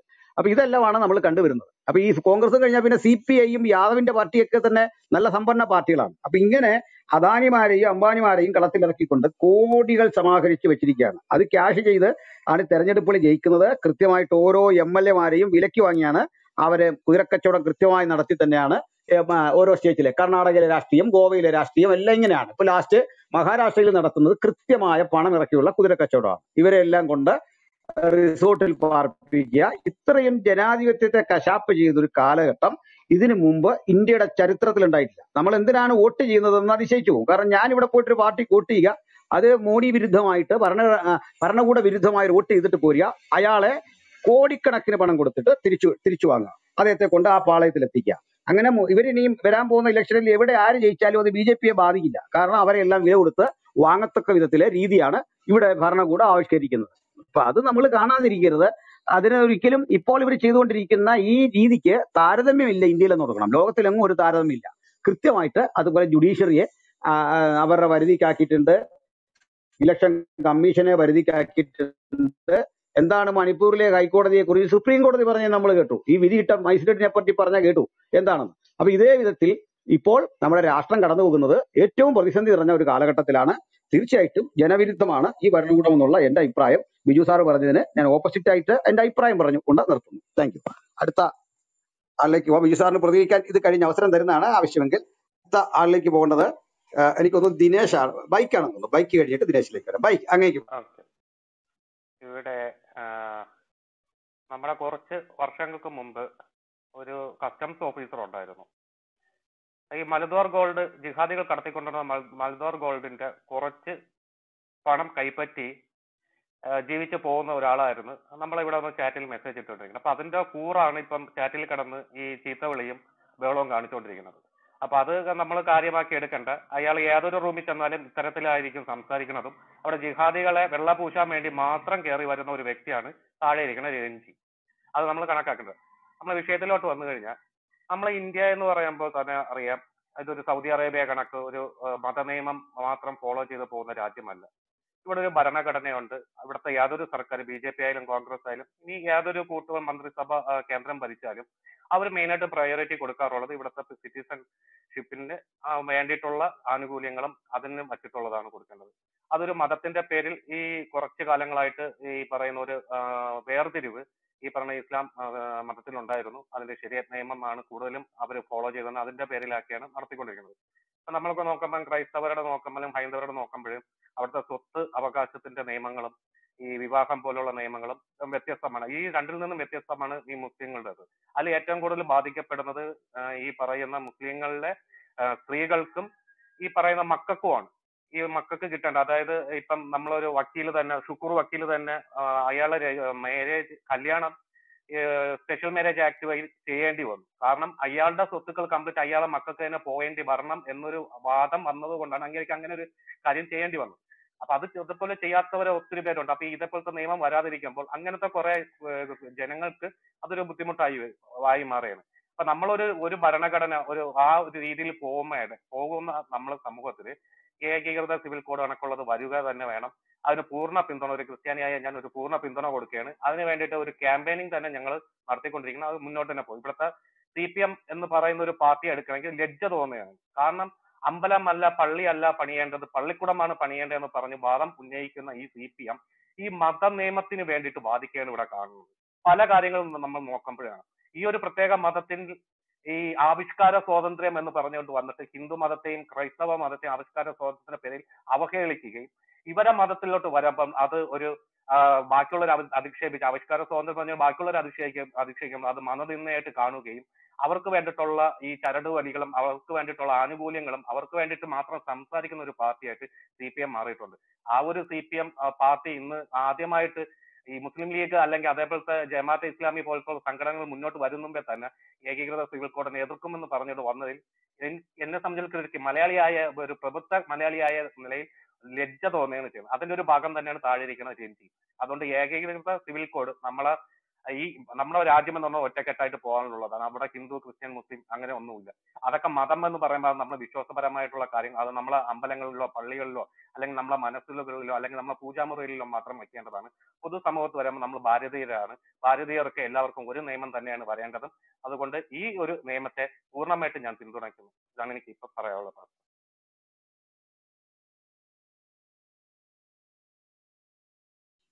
നന്ദി ബൈക്ക്. നമ്മൾക്ക് ഒന്ന് രണ്ട് കമന്റിന് മറുപടി പറയാം. എല്ലാവരും ഈ റൂം ഒന്ന് ഷെയർ ചെയ്യണേ. ഈ രഞ്ജിത്ത് തോമസ് പറഞ്ഞ സുഹൃത്ത് വളരെ നല്ല ഇംഗ്ലീഷ്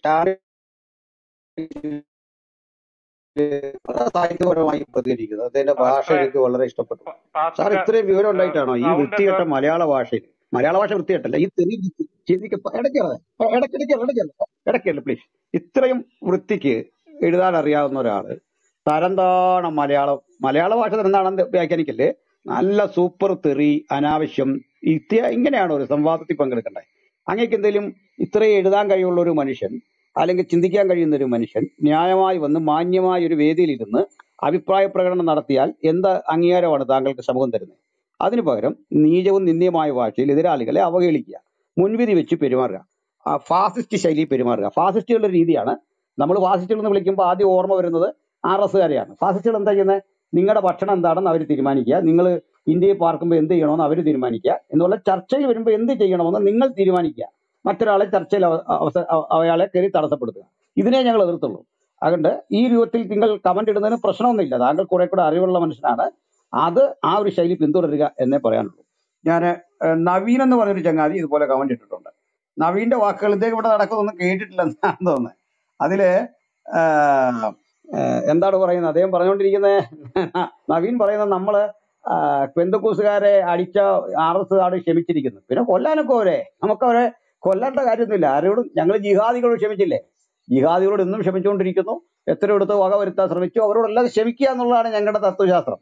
അതിനർത്ഥം ഇവരുടെ കൊള്ളരായിക്ക് കൂട്ടുനിൽക്കാന്നല്ല. നിങ്ങൾക്കൊരു കാര്യം അറിയാം, കൃത്യമായിട്ട് സംഘപരിവാരത്തെയും ജിഹാദികളെ എതിർക്കുന്ന ഒരു ഗ്രൂപ്പാണിത്. കൃത്യമായി തന്നെ എവിടെയും മൃദുസമീപനം അതിൽ കാട്ടിയില്ല. അപ്പോൾ തന്നെ നന്മകൾ എവിടെ കണ്ടാലും അതിനെ ശരിയെന്ന് ഞങ്ങൾ ഉൾക്കൊള്ളുകയും ചെയ്യും.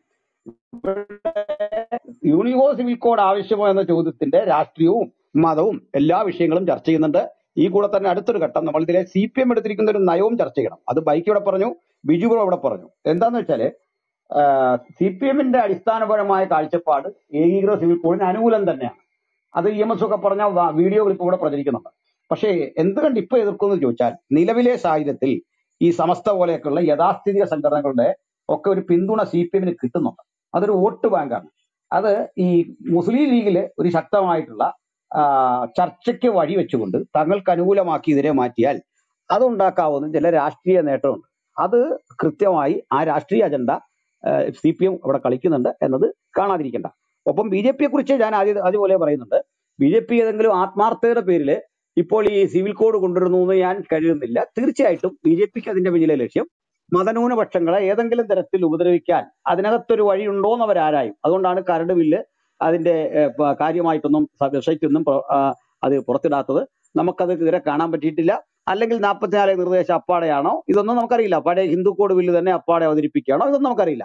അപ്പൊ ഇത് കൃത്യമായി കളിക്കുന്ന ഒരു രാഷ്ട്രീയമുണ്ട് ഈ പാർട്ടികൾക്കെല്ലാം തന്നെ. ഇവിടെ നമ്മൾ അതിന്റെ എല്ലാ വശങ്ങളും ചർച്ച ചെയ്യും. അഭിപ്രായ വ്യത്യാസങ്ങളെ അതിന്റെ വഴിക്ക് വിടുക. ചർച്ചയിൽ എന്തും ഏത് വിധത്തിലുള്ള അഭിപ്രായവും ആർക്കും പറയാം. ചർച്ച തുടരുന്നു. ബൈക്കിൽ എന്തോ പറയാനുണ്ടായിരുന്നു, പറഞ്ഞു. അല്ല, കൊടുത്തോട്ട പാസിന്റെ വോയിസ് ഇങ്ങനെ റേഞ്ച് എന്തോ പ്രോബ്ലം ഉണ്ട്, ഇടയ്ക്കിടയ്ക്ക് പാട്ട് കേൾക്കുന്നുണ്ട്.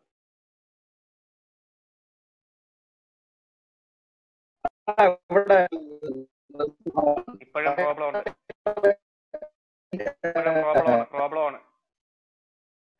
ഇപ്പോഴും പ്രോബ്ലം ആണ്.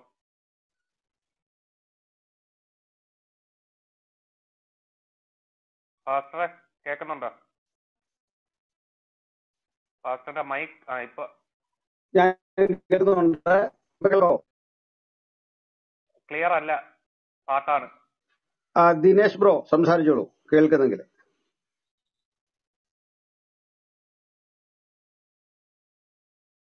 ഗിബർ ബ്രദറെ അടുത്ത ആളിനെ വിളിക്കണം. ദിനേശ് നേരത്തെ മൈക്ക് അൺമ്യൂട്ട് ചെയ്യണം.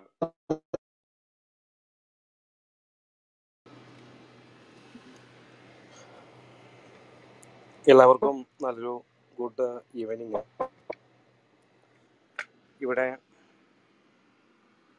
ഇവിടെ അവതരിപ്പിച്ചുകൊണ്ടിരിക്കുന്നത് ഏക സിവിൽ കോഡ് എന്ത് എങ്ങനെ എന്നതിനെ കുറിച്ചാണ്.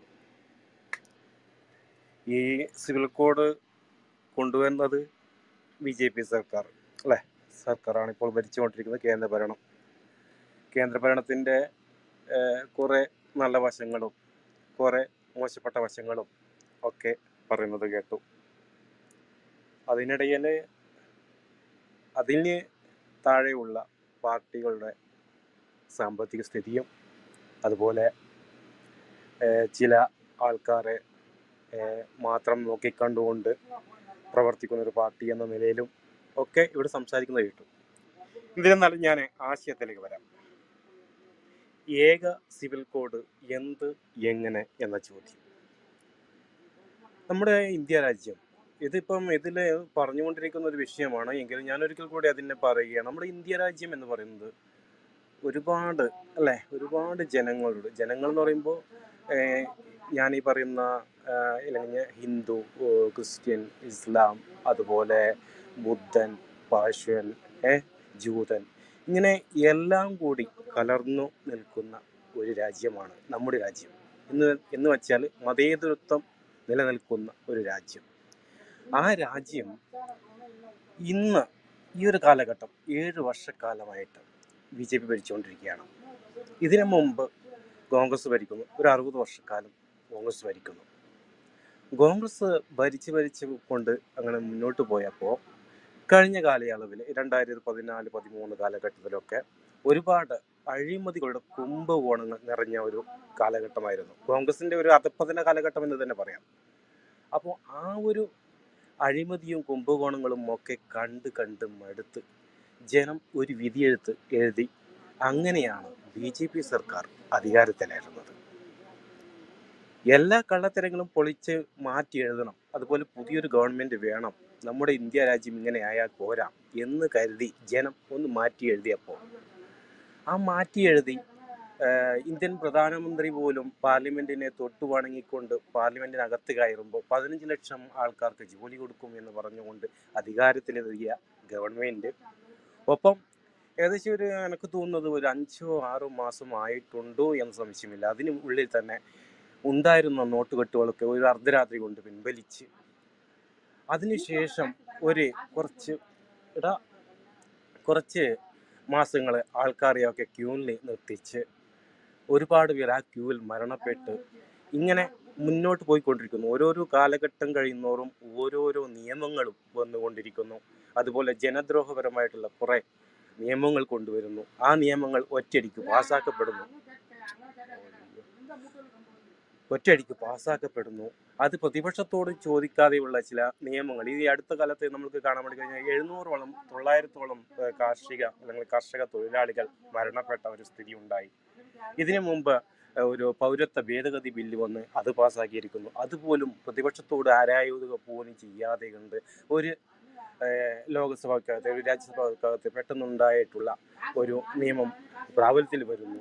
അത് നിയമമാക്കപ്പെടുന്നു. അതിനുശേഷം പ്രതിഷേധിച്ചവരെ വെടിതുറക്കുന്നു, കൊല്ലപ്പെടുന്നു. ഇങ്ങനെ ആരാണ് പ്രതിഷേധിക്കുന്നത് അവർക്ക് നേരെ വെടിവെക്കുക എന്ന് കേന്ദ്രമന്ത്രി പോലും വിളിച്ചു പറയുന്നു. ഇങ്ങനെയൊക്കെയാണ് ഒരു ഭരണകൂടം മുമ്പോട്ട് പോയിക്കൊണ്ടിരിക്കുന്നത്. ഇപ്പോൾ എനിക്ക് നമുക്ക് അടുത്ത് കാണാൻ വേണ്ടി കഴിയുന്നത് മണിപ്പൂരിന്റെ അവസ്ഥ. എന്താണ് മണിപ്പൂരിലെ ജനങ്ങൾ ചെയ്ത തെറ്റ്? അവിടുത്തെ ജനവും ആഗ്രഹിച്ചത് ഒരു ഭരണം, അല്ലെങ്കിൽ ഈ ഭരണത്തിൽ നിന്ന് ഒരു മാറ്റം ആഗ്രഹിച്ചിട്ടുണ്ടാവാം. പക്ഷെ എങ്ങനെയാണോ ഒരു മാറ്റം ആഗ്രഹിച്ചത് ആ ജനത? 3-4 മാസക്കാലമായിട്ട് അല്ലെങ്കിൽ 3 മാസക്കാലമായിട്ട് അവിടെ നടക്കുന്ന കലാപങ്ങൾ ഒന്ന് അടിച്ചമർത്താൻ ഇത്രയും വലിയ ആഭ്യന്തരം കൈയാളുന്നത് അമിത്ഷയാണ് ആഭ്യന്തരം, കേന്ദ്ര ആഭ്യന്തരം കൈയാളുന്നത് അമിത്ഷയാണ്. അമിത്ഷാ വായിന്ന് പോലും ഒരക്ഷരം പോലും ഇന്ന് വരെ വന്നിട്ടില്ല. ഇതിനൊക്കെ മറിയാക്കിക്കൊണ്ടാണ് ഇപ്പോൾ വന്നിരിക്കുന്ന ഒരു നിയമം, ഏക സിവിൽ കോഡ്. എങ്ങനെ ഒരു ചോദ്യവുമായിട്ട് ഇവിടെ നിങ്ങൾ ഓപ്പൺ ചെയ്ത് വെച്ചിരിക്കുന്നത്. ഇതിനിടയിൽ നിങ്ങൾ ഓരോരോ പാർട്ടികളെ കുറിച്ചും വോട്ട് ബാങ്കാണ്, ആ വോട്ട് ബാങ്ക് ഉള്ളതുകൊണ്ട് അവർ തഴച്ചില്ല, ഇവരെ അവർ തഴക്കില്ല എന്ന് പറഞ്ഞ് മുമ്പോട്ട് പോകുന്നു. ഓരോരു വ്യക്തിയും ഇതിൽ പറഞ്ഞ കാര്യമാണ് ഞാൻ പറഞ്ഞുകൊണ്ടിരിക്കുന്നത്.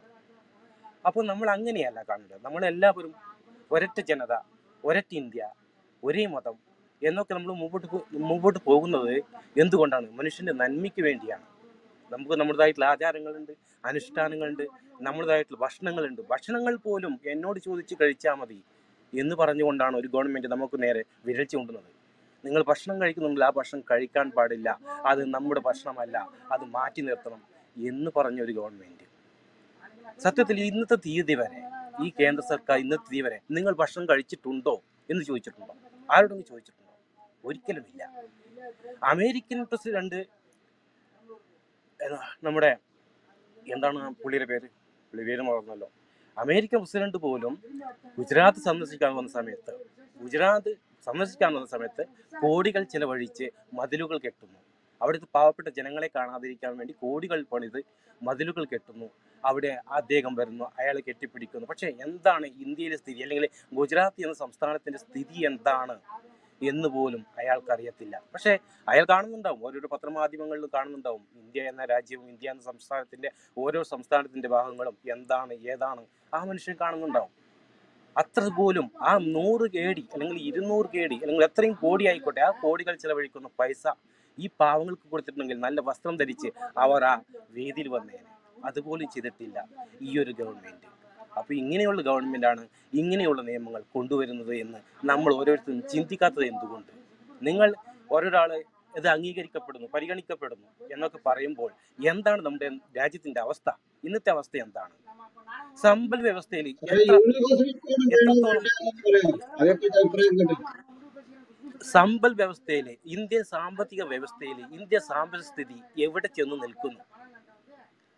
അതൊന്ന് അന്വേഷിക്കൂ. എവിടെ ചെന്ന് നിൽക്കുന്നു? അങ്ങനെയുള്ള ഒരു ഇന്ത്യയെ ഇപ്പോഴും ഓരോരോ കാട നിയമങ്ങൾ കൊണ്ടുവന്ന് വെട്ടിമുറിക്കാനല്ലാതെ കണ്ട് വേറെന്തിനാണ് ഈ നിയമങ്ങൾ കൊണ്ടുവരുന്നത് എന്ന് ഒരു പൗരൻ പോലും ചിന്തിക്കാത്തത്. അങ്ങനെ ആരെങ്കിലും അവർക്ക് നേരെ വിരൽ ചൂണ്ടിയാൽ അവർ ശത്രുവാണ്, രാജ്യശത്രുവാണ് എന്ന് പറയുന്ന ഒരു ഗവൺമെന്റ് അല്ലേ ഇപ്പോൾ നിലനിൽക്കുന്നത്?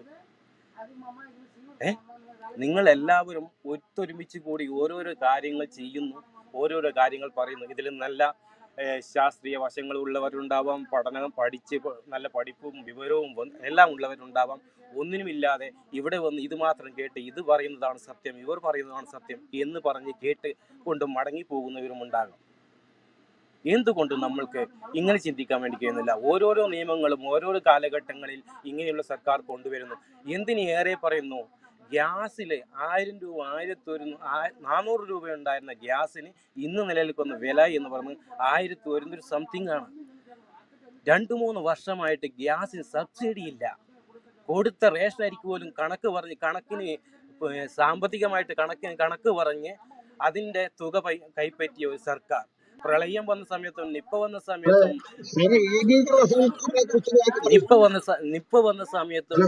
കേരള സംസ്ഥാനത്തോട് അതിന്റെ നമ്മൾക്ക് ഇത്ര പൈസ ചെലവായിട്ടുണ്ട്, അതിന്റെ വിഹിതം നമ്മൾക്ക് തരണം എന്ന് പറഞ്ഞ് കേന്ദ്ര സർക്കാർ. ഒപ്പം കർണാടകയിൽ പ്രളയം വന്ന സമയത്തും മുംബൈയിൽ പ്രളയം വന്ന സമയത്തും അവർക്ക് സാമ്പത്തികമായിട്ട് വാഗ്ദാനങ്ങൾ ചെയ്ത് കേരളത്തിൽ സർക്കാർ. ഇങ്ങനെയുള്ള സർക്കാർ ഉള്ള ഈ സംസ്ഥാനത്ത് എത്രത്തോളം തരംതാണ് പോയിരിക്കുന്നത്. നമ്മുടെ ഈ ഒരു പ്രളയ കാലഘട്ടത്തിൽ തന്നെ തകർന്നു പോയിരിക്കുന്നു കേരളം എന്ന സംസ്ഥാനം. ഒരുപാട് തകർന്നു പോയിരിക്കുന്നു. ആ തകർന്നു പോയ കേരളത്തെ ഇത്ര വരെ കെട്ടിപ്പടുത്തുയർത്തി നമ്മൾ ഇന്ന് കേരളത്തിലല്ല കേരള സർക്കാരിൽ പോലും ഉറ്റുനോക്കിക്കൊണ്ടും അല്ലെങ്കിൽ വിരൽ ചൂണ്ടിക്കൊണ്ടും നമ്മൾ സംസാരിക്കുന്നുണ്ടെങ്കിൽ നമ്മൾ എത്രത്തോളം ആ ഒരു കാലഘട്ടത്തിൽ താഴ്ന്നു പോയിരിക്കുന്നു എന്ന് നമ്മൾ ആരും മനസ്സിലാക്കാതെ എന്തുകൊണ്ടാണ് നിങ്ങൾ എല്ലാവരും ചില ആൾക്കാർ അദ്ദേഹം ഏകീകൃത സിവിൽ കോഡിനെ പറ്റി ഒന്നും പറയുന്നില്ല, കേൾക്കുന്നുമില്ല നമ്മൾ പറയുന്നത്. അതുകൊണ്ട് താഴോട്ട് വിട്ടു സാറ് പിന്നെ കയറി വരിക, കുഴപ്പമില്ല. രാജാബായി എന്തായാലും എന്നോട് കൂട്ടിച്ചേർക്കാറുണ്ടെ പറയാം. രാജ വിൽസൺ ബ്രദറെ പറയാം. വിൽസൺ, നമസ്കാരം, കേൾക്കാമോ? ഹലോ കേൾക്കാമോ?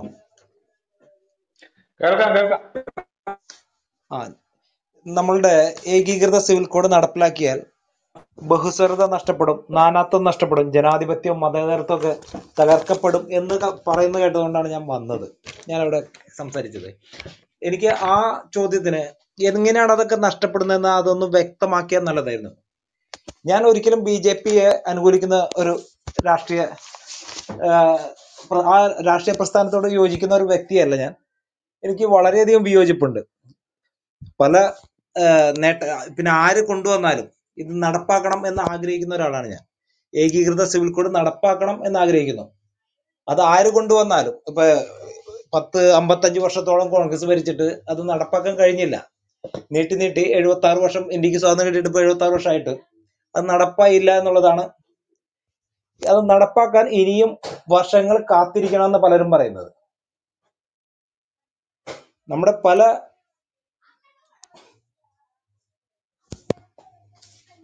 പല നേട്ടങ്ങളും ഇവിടെ സർക്കാരുകളെ കുറിച്ചൊക്കെ പറയാറുണ്ട്. പക്ഷെ നമ്മൾക്കിവിടെ ജീവിത നിലവാരം നമുക്കറിയാം. ഇവിടെ വിലക്കയറ്റവും മറ്റു പല ബുദ്ധിമുട്ടുകളും അനുഭവിക്കുന്നതാണ് നമ്മളെല്ലാവരും. സാധാരണക്കാരായ ഏത് മനുഷ്യരും അനുഭവിക്കുന്നുണ്ട്. അത് BJP അനുകൂല ആയ ആളായാലും അത് CPM അനുകൂലമായ ആളായാലും എല്ലാവർക്കും ഈ വിലക്കയറ്റം നമ്മളെയൊക്കെ ഒരുപോലെയാണ് ബാധിക്കുന്നത്.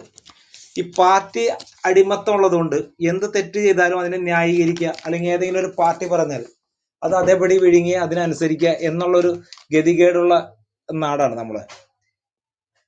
സ്വതന്ത്രമായി ചിന്തിച്ചിട്ട് ശരിയത് തെറ്റേത് എന്ന് ചിന്തിക്കാനുള്ള ഒരു സാമാന്യ ബുദ്ധി നമ്മുടെ ഇവിടുത്തെ മതപ്രീണനം കൊണ്ട് ഇപ്പൊ നടക്കാൻ പോകുന്നത് ഇത് BJP ആത്മാർത്ഥത കൊണ്ട് കൊണ്ടുവന്നാണെന്ന് വിശ്വസിക്കുന്നില്ല ഞാൻ. കാരണം അത് നടപ്പാക്കാനാണെങ്കിൽ അവർ മറ്റ് 2 കാര്യങ്ങൾ നടപ്പാക്കിയ പോലെ ആ നടപ്പാക്കാനായിരിക്കും അവർ ശ്രമിക്കുന്നത്. ഇതിന് പകരം ഇതൊരു ചർച്ചയാക്കി ഇവിടുത്തെ രാഷ്ട്രീയ കക്ഷികളിലേക്ക് ചർച്ച വഴി തിരിച്ചുവിട്ട് അതിൽ നിന്ന് മതപ്രീണനം നടത്തി മറ്റേ രാഷ്ട്രീയ പാർട്ടികളെ എങ്ങനെ ലാഭം കൊയ്യാം, പ്രതിപക്ഷ കക്ഷികളിൽ നിന്ന് എങ്ങനെ ലാഭം കൊയ്യാമെന്നായിരിക്കും അവരുടെ പ്രതീക്ഷ. അതുകൊണ്ടായിരിക്കും അവർ പക്ഷെ അവർ ഈ ചർച്ചയ്ക്ക് ഇട്ടത്. പക്ഷെ ആര് നടപ്പാക്കിയാലും ഇത് നടപ്പാവണം. അതായത് ഏകീകൃത സിവിൽ കോഡ് നടപ്പായാൽ അതിൽ എന്തെങ്കിലും ഒരു ബുദ്ധിമുട്ടുണ്ടെങ്കിൽ ഏതെങ്കിലും ഒരു മതത്തിന്റെ നിയമം എല്ലാവർക്കും ബാധകമാക്കണം എന്നല്ല ഏകീകൃത സിവിൽ കോഡ് നടപ്പാക്കാൻ പറയുന്നത്. പൊതുസമൂഹത്തിന് സ്വീകാര്യമായ നിയമങ്ങൾ എല്ലാവർക്കും ഒരേപോലെ ബാധകമാക്കണം. വിവാഹക്കാരി ആയിക്കോട്ടെ, സ്വത്തവകാശം ആയിക്കോട്ടെ, ദത്തവകാശം ആയിക്കോട്ടെ, അതൊക്കെ എല്ലാവർക്കും ഒരുപോലെ ആയിരിക്കണം എന്നാണ് ആഗ്രഹിക്കുന്നത്. അതിന് എന്ത് തകരാറാണ് സംഭവിക്കുന്നതെന്ന് രാജ പറഞ്ഞാൽ കൊള്ളാം. ഈ നടപ്പാക്കിയ ബഹുസ്വരത നഷ്ടപ്പെടുന്നു. അങ്ങനെ ബഹുസ്വരത നഷ്ടപ്പെടുത്തി ഇപ്പൊ ഓരോ കാലഘട്ടത്തിലും ഓരോ 560ഓളം നാട്ടുരാജ്യങ്ങളായി കൂട്ടിയോജിപ്പിച്ചത് അവരൊന്നും സമ്മതത്തോടെ അല്ല. പലപ്പോഴും ഇന്ത്യ സ്വതന്ത്രമായപ്പോ അവരുടെ സമ്മതം എല്ലാവരും സമ്മതിച്ച് ഇന്ത്യൻ യൂണിയനിൽ ചേർന്നതല്ലോ, കീഴ്പ്പെടുത്തിയതാണ് പലരെയും. ഇപ്പൊ പല നഷ്ടങ്ങളും ഉണ്ടാവും. ഇപ്പൊ നമ്മളെ ഒരു റോഡ് കുലിച്ചിട്ടാണോ വിമാനത്താവളം വന്നത്? എക്സ്പ്രസ് ഹൈവേ വരുന്നെന്ന് പറഞ്ഞപ്പോ കോൺഗ്രസ് കൊണ്ടുവരാന്ന് പറഞ്ഞപ്പോ ഇടതുപക്ഷം എതിർത്തു. ഇപ്പൊ ഇടതുപക്ഷം കേരളയിൽ കൊണ്ടുവരുമ്പോ അത് കോൺഗ്രസ് എതിർക്കുന്നു. ഇത് വെറും രാഷ്ട്രീയമാണ്. ആര് കൊണ്ടുവരുന്ന അവർക്ക് കമ്മീഷൻ കിട്ടണം എന്നുള്ള അല്ലെങ്കിൽ ആ രീതിയിലുള്ള ചിന്ത മാത്രമാണ്. നമുക്ക് എന്തായാലും ഗുണകരമായ ഒരു കാര്യം നടക്കുമ്പോൾ കുറെ ആളുകൾക്ക് അതിന്റെ കോട്ടം സംഭവിക്കുന്നുണ്ട്, ഉറപ്പാണ്. ആ കോട്ടം കുറച്ച് ആളുകൾ ത്യജിക്കേണ്ടി വരും തീർച്ചയായിട്ടും. ഇപ്പൊ പുതിയ വികസനം വരുമ്പോൾ നഷ്ടപ്പെടുന്ന വീട് നഷ്ടപ്പെടുന്ന അല്ലെങ്കിൽ കിടപ്പാടം നഷ്ടപ്പെടുന്ന ആളുകളെ പോലെ തന്നെ ബുദ്ധിമുട്ട് അനുഭവിക്കേണ്ട കുറെ ആളുകൾ ഇപ്പൊ ഈ നിയമം വരുമ്പോഴും ഉണ്ടാകാം. പക്ഷെ അത് പൊതുസമൂഹത്തിന്റെ നന്മ കണക്കാക്കി അത് സ്വീകരിക്കണമെന്നാണ് എനിക്ക് പറയാനുള്ളത്. നന്ദി.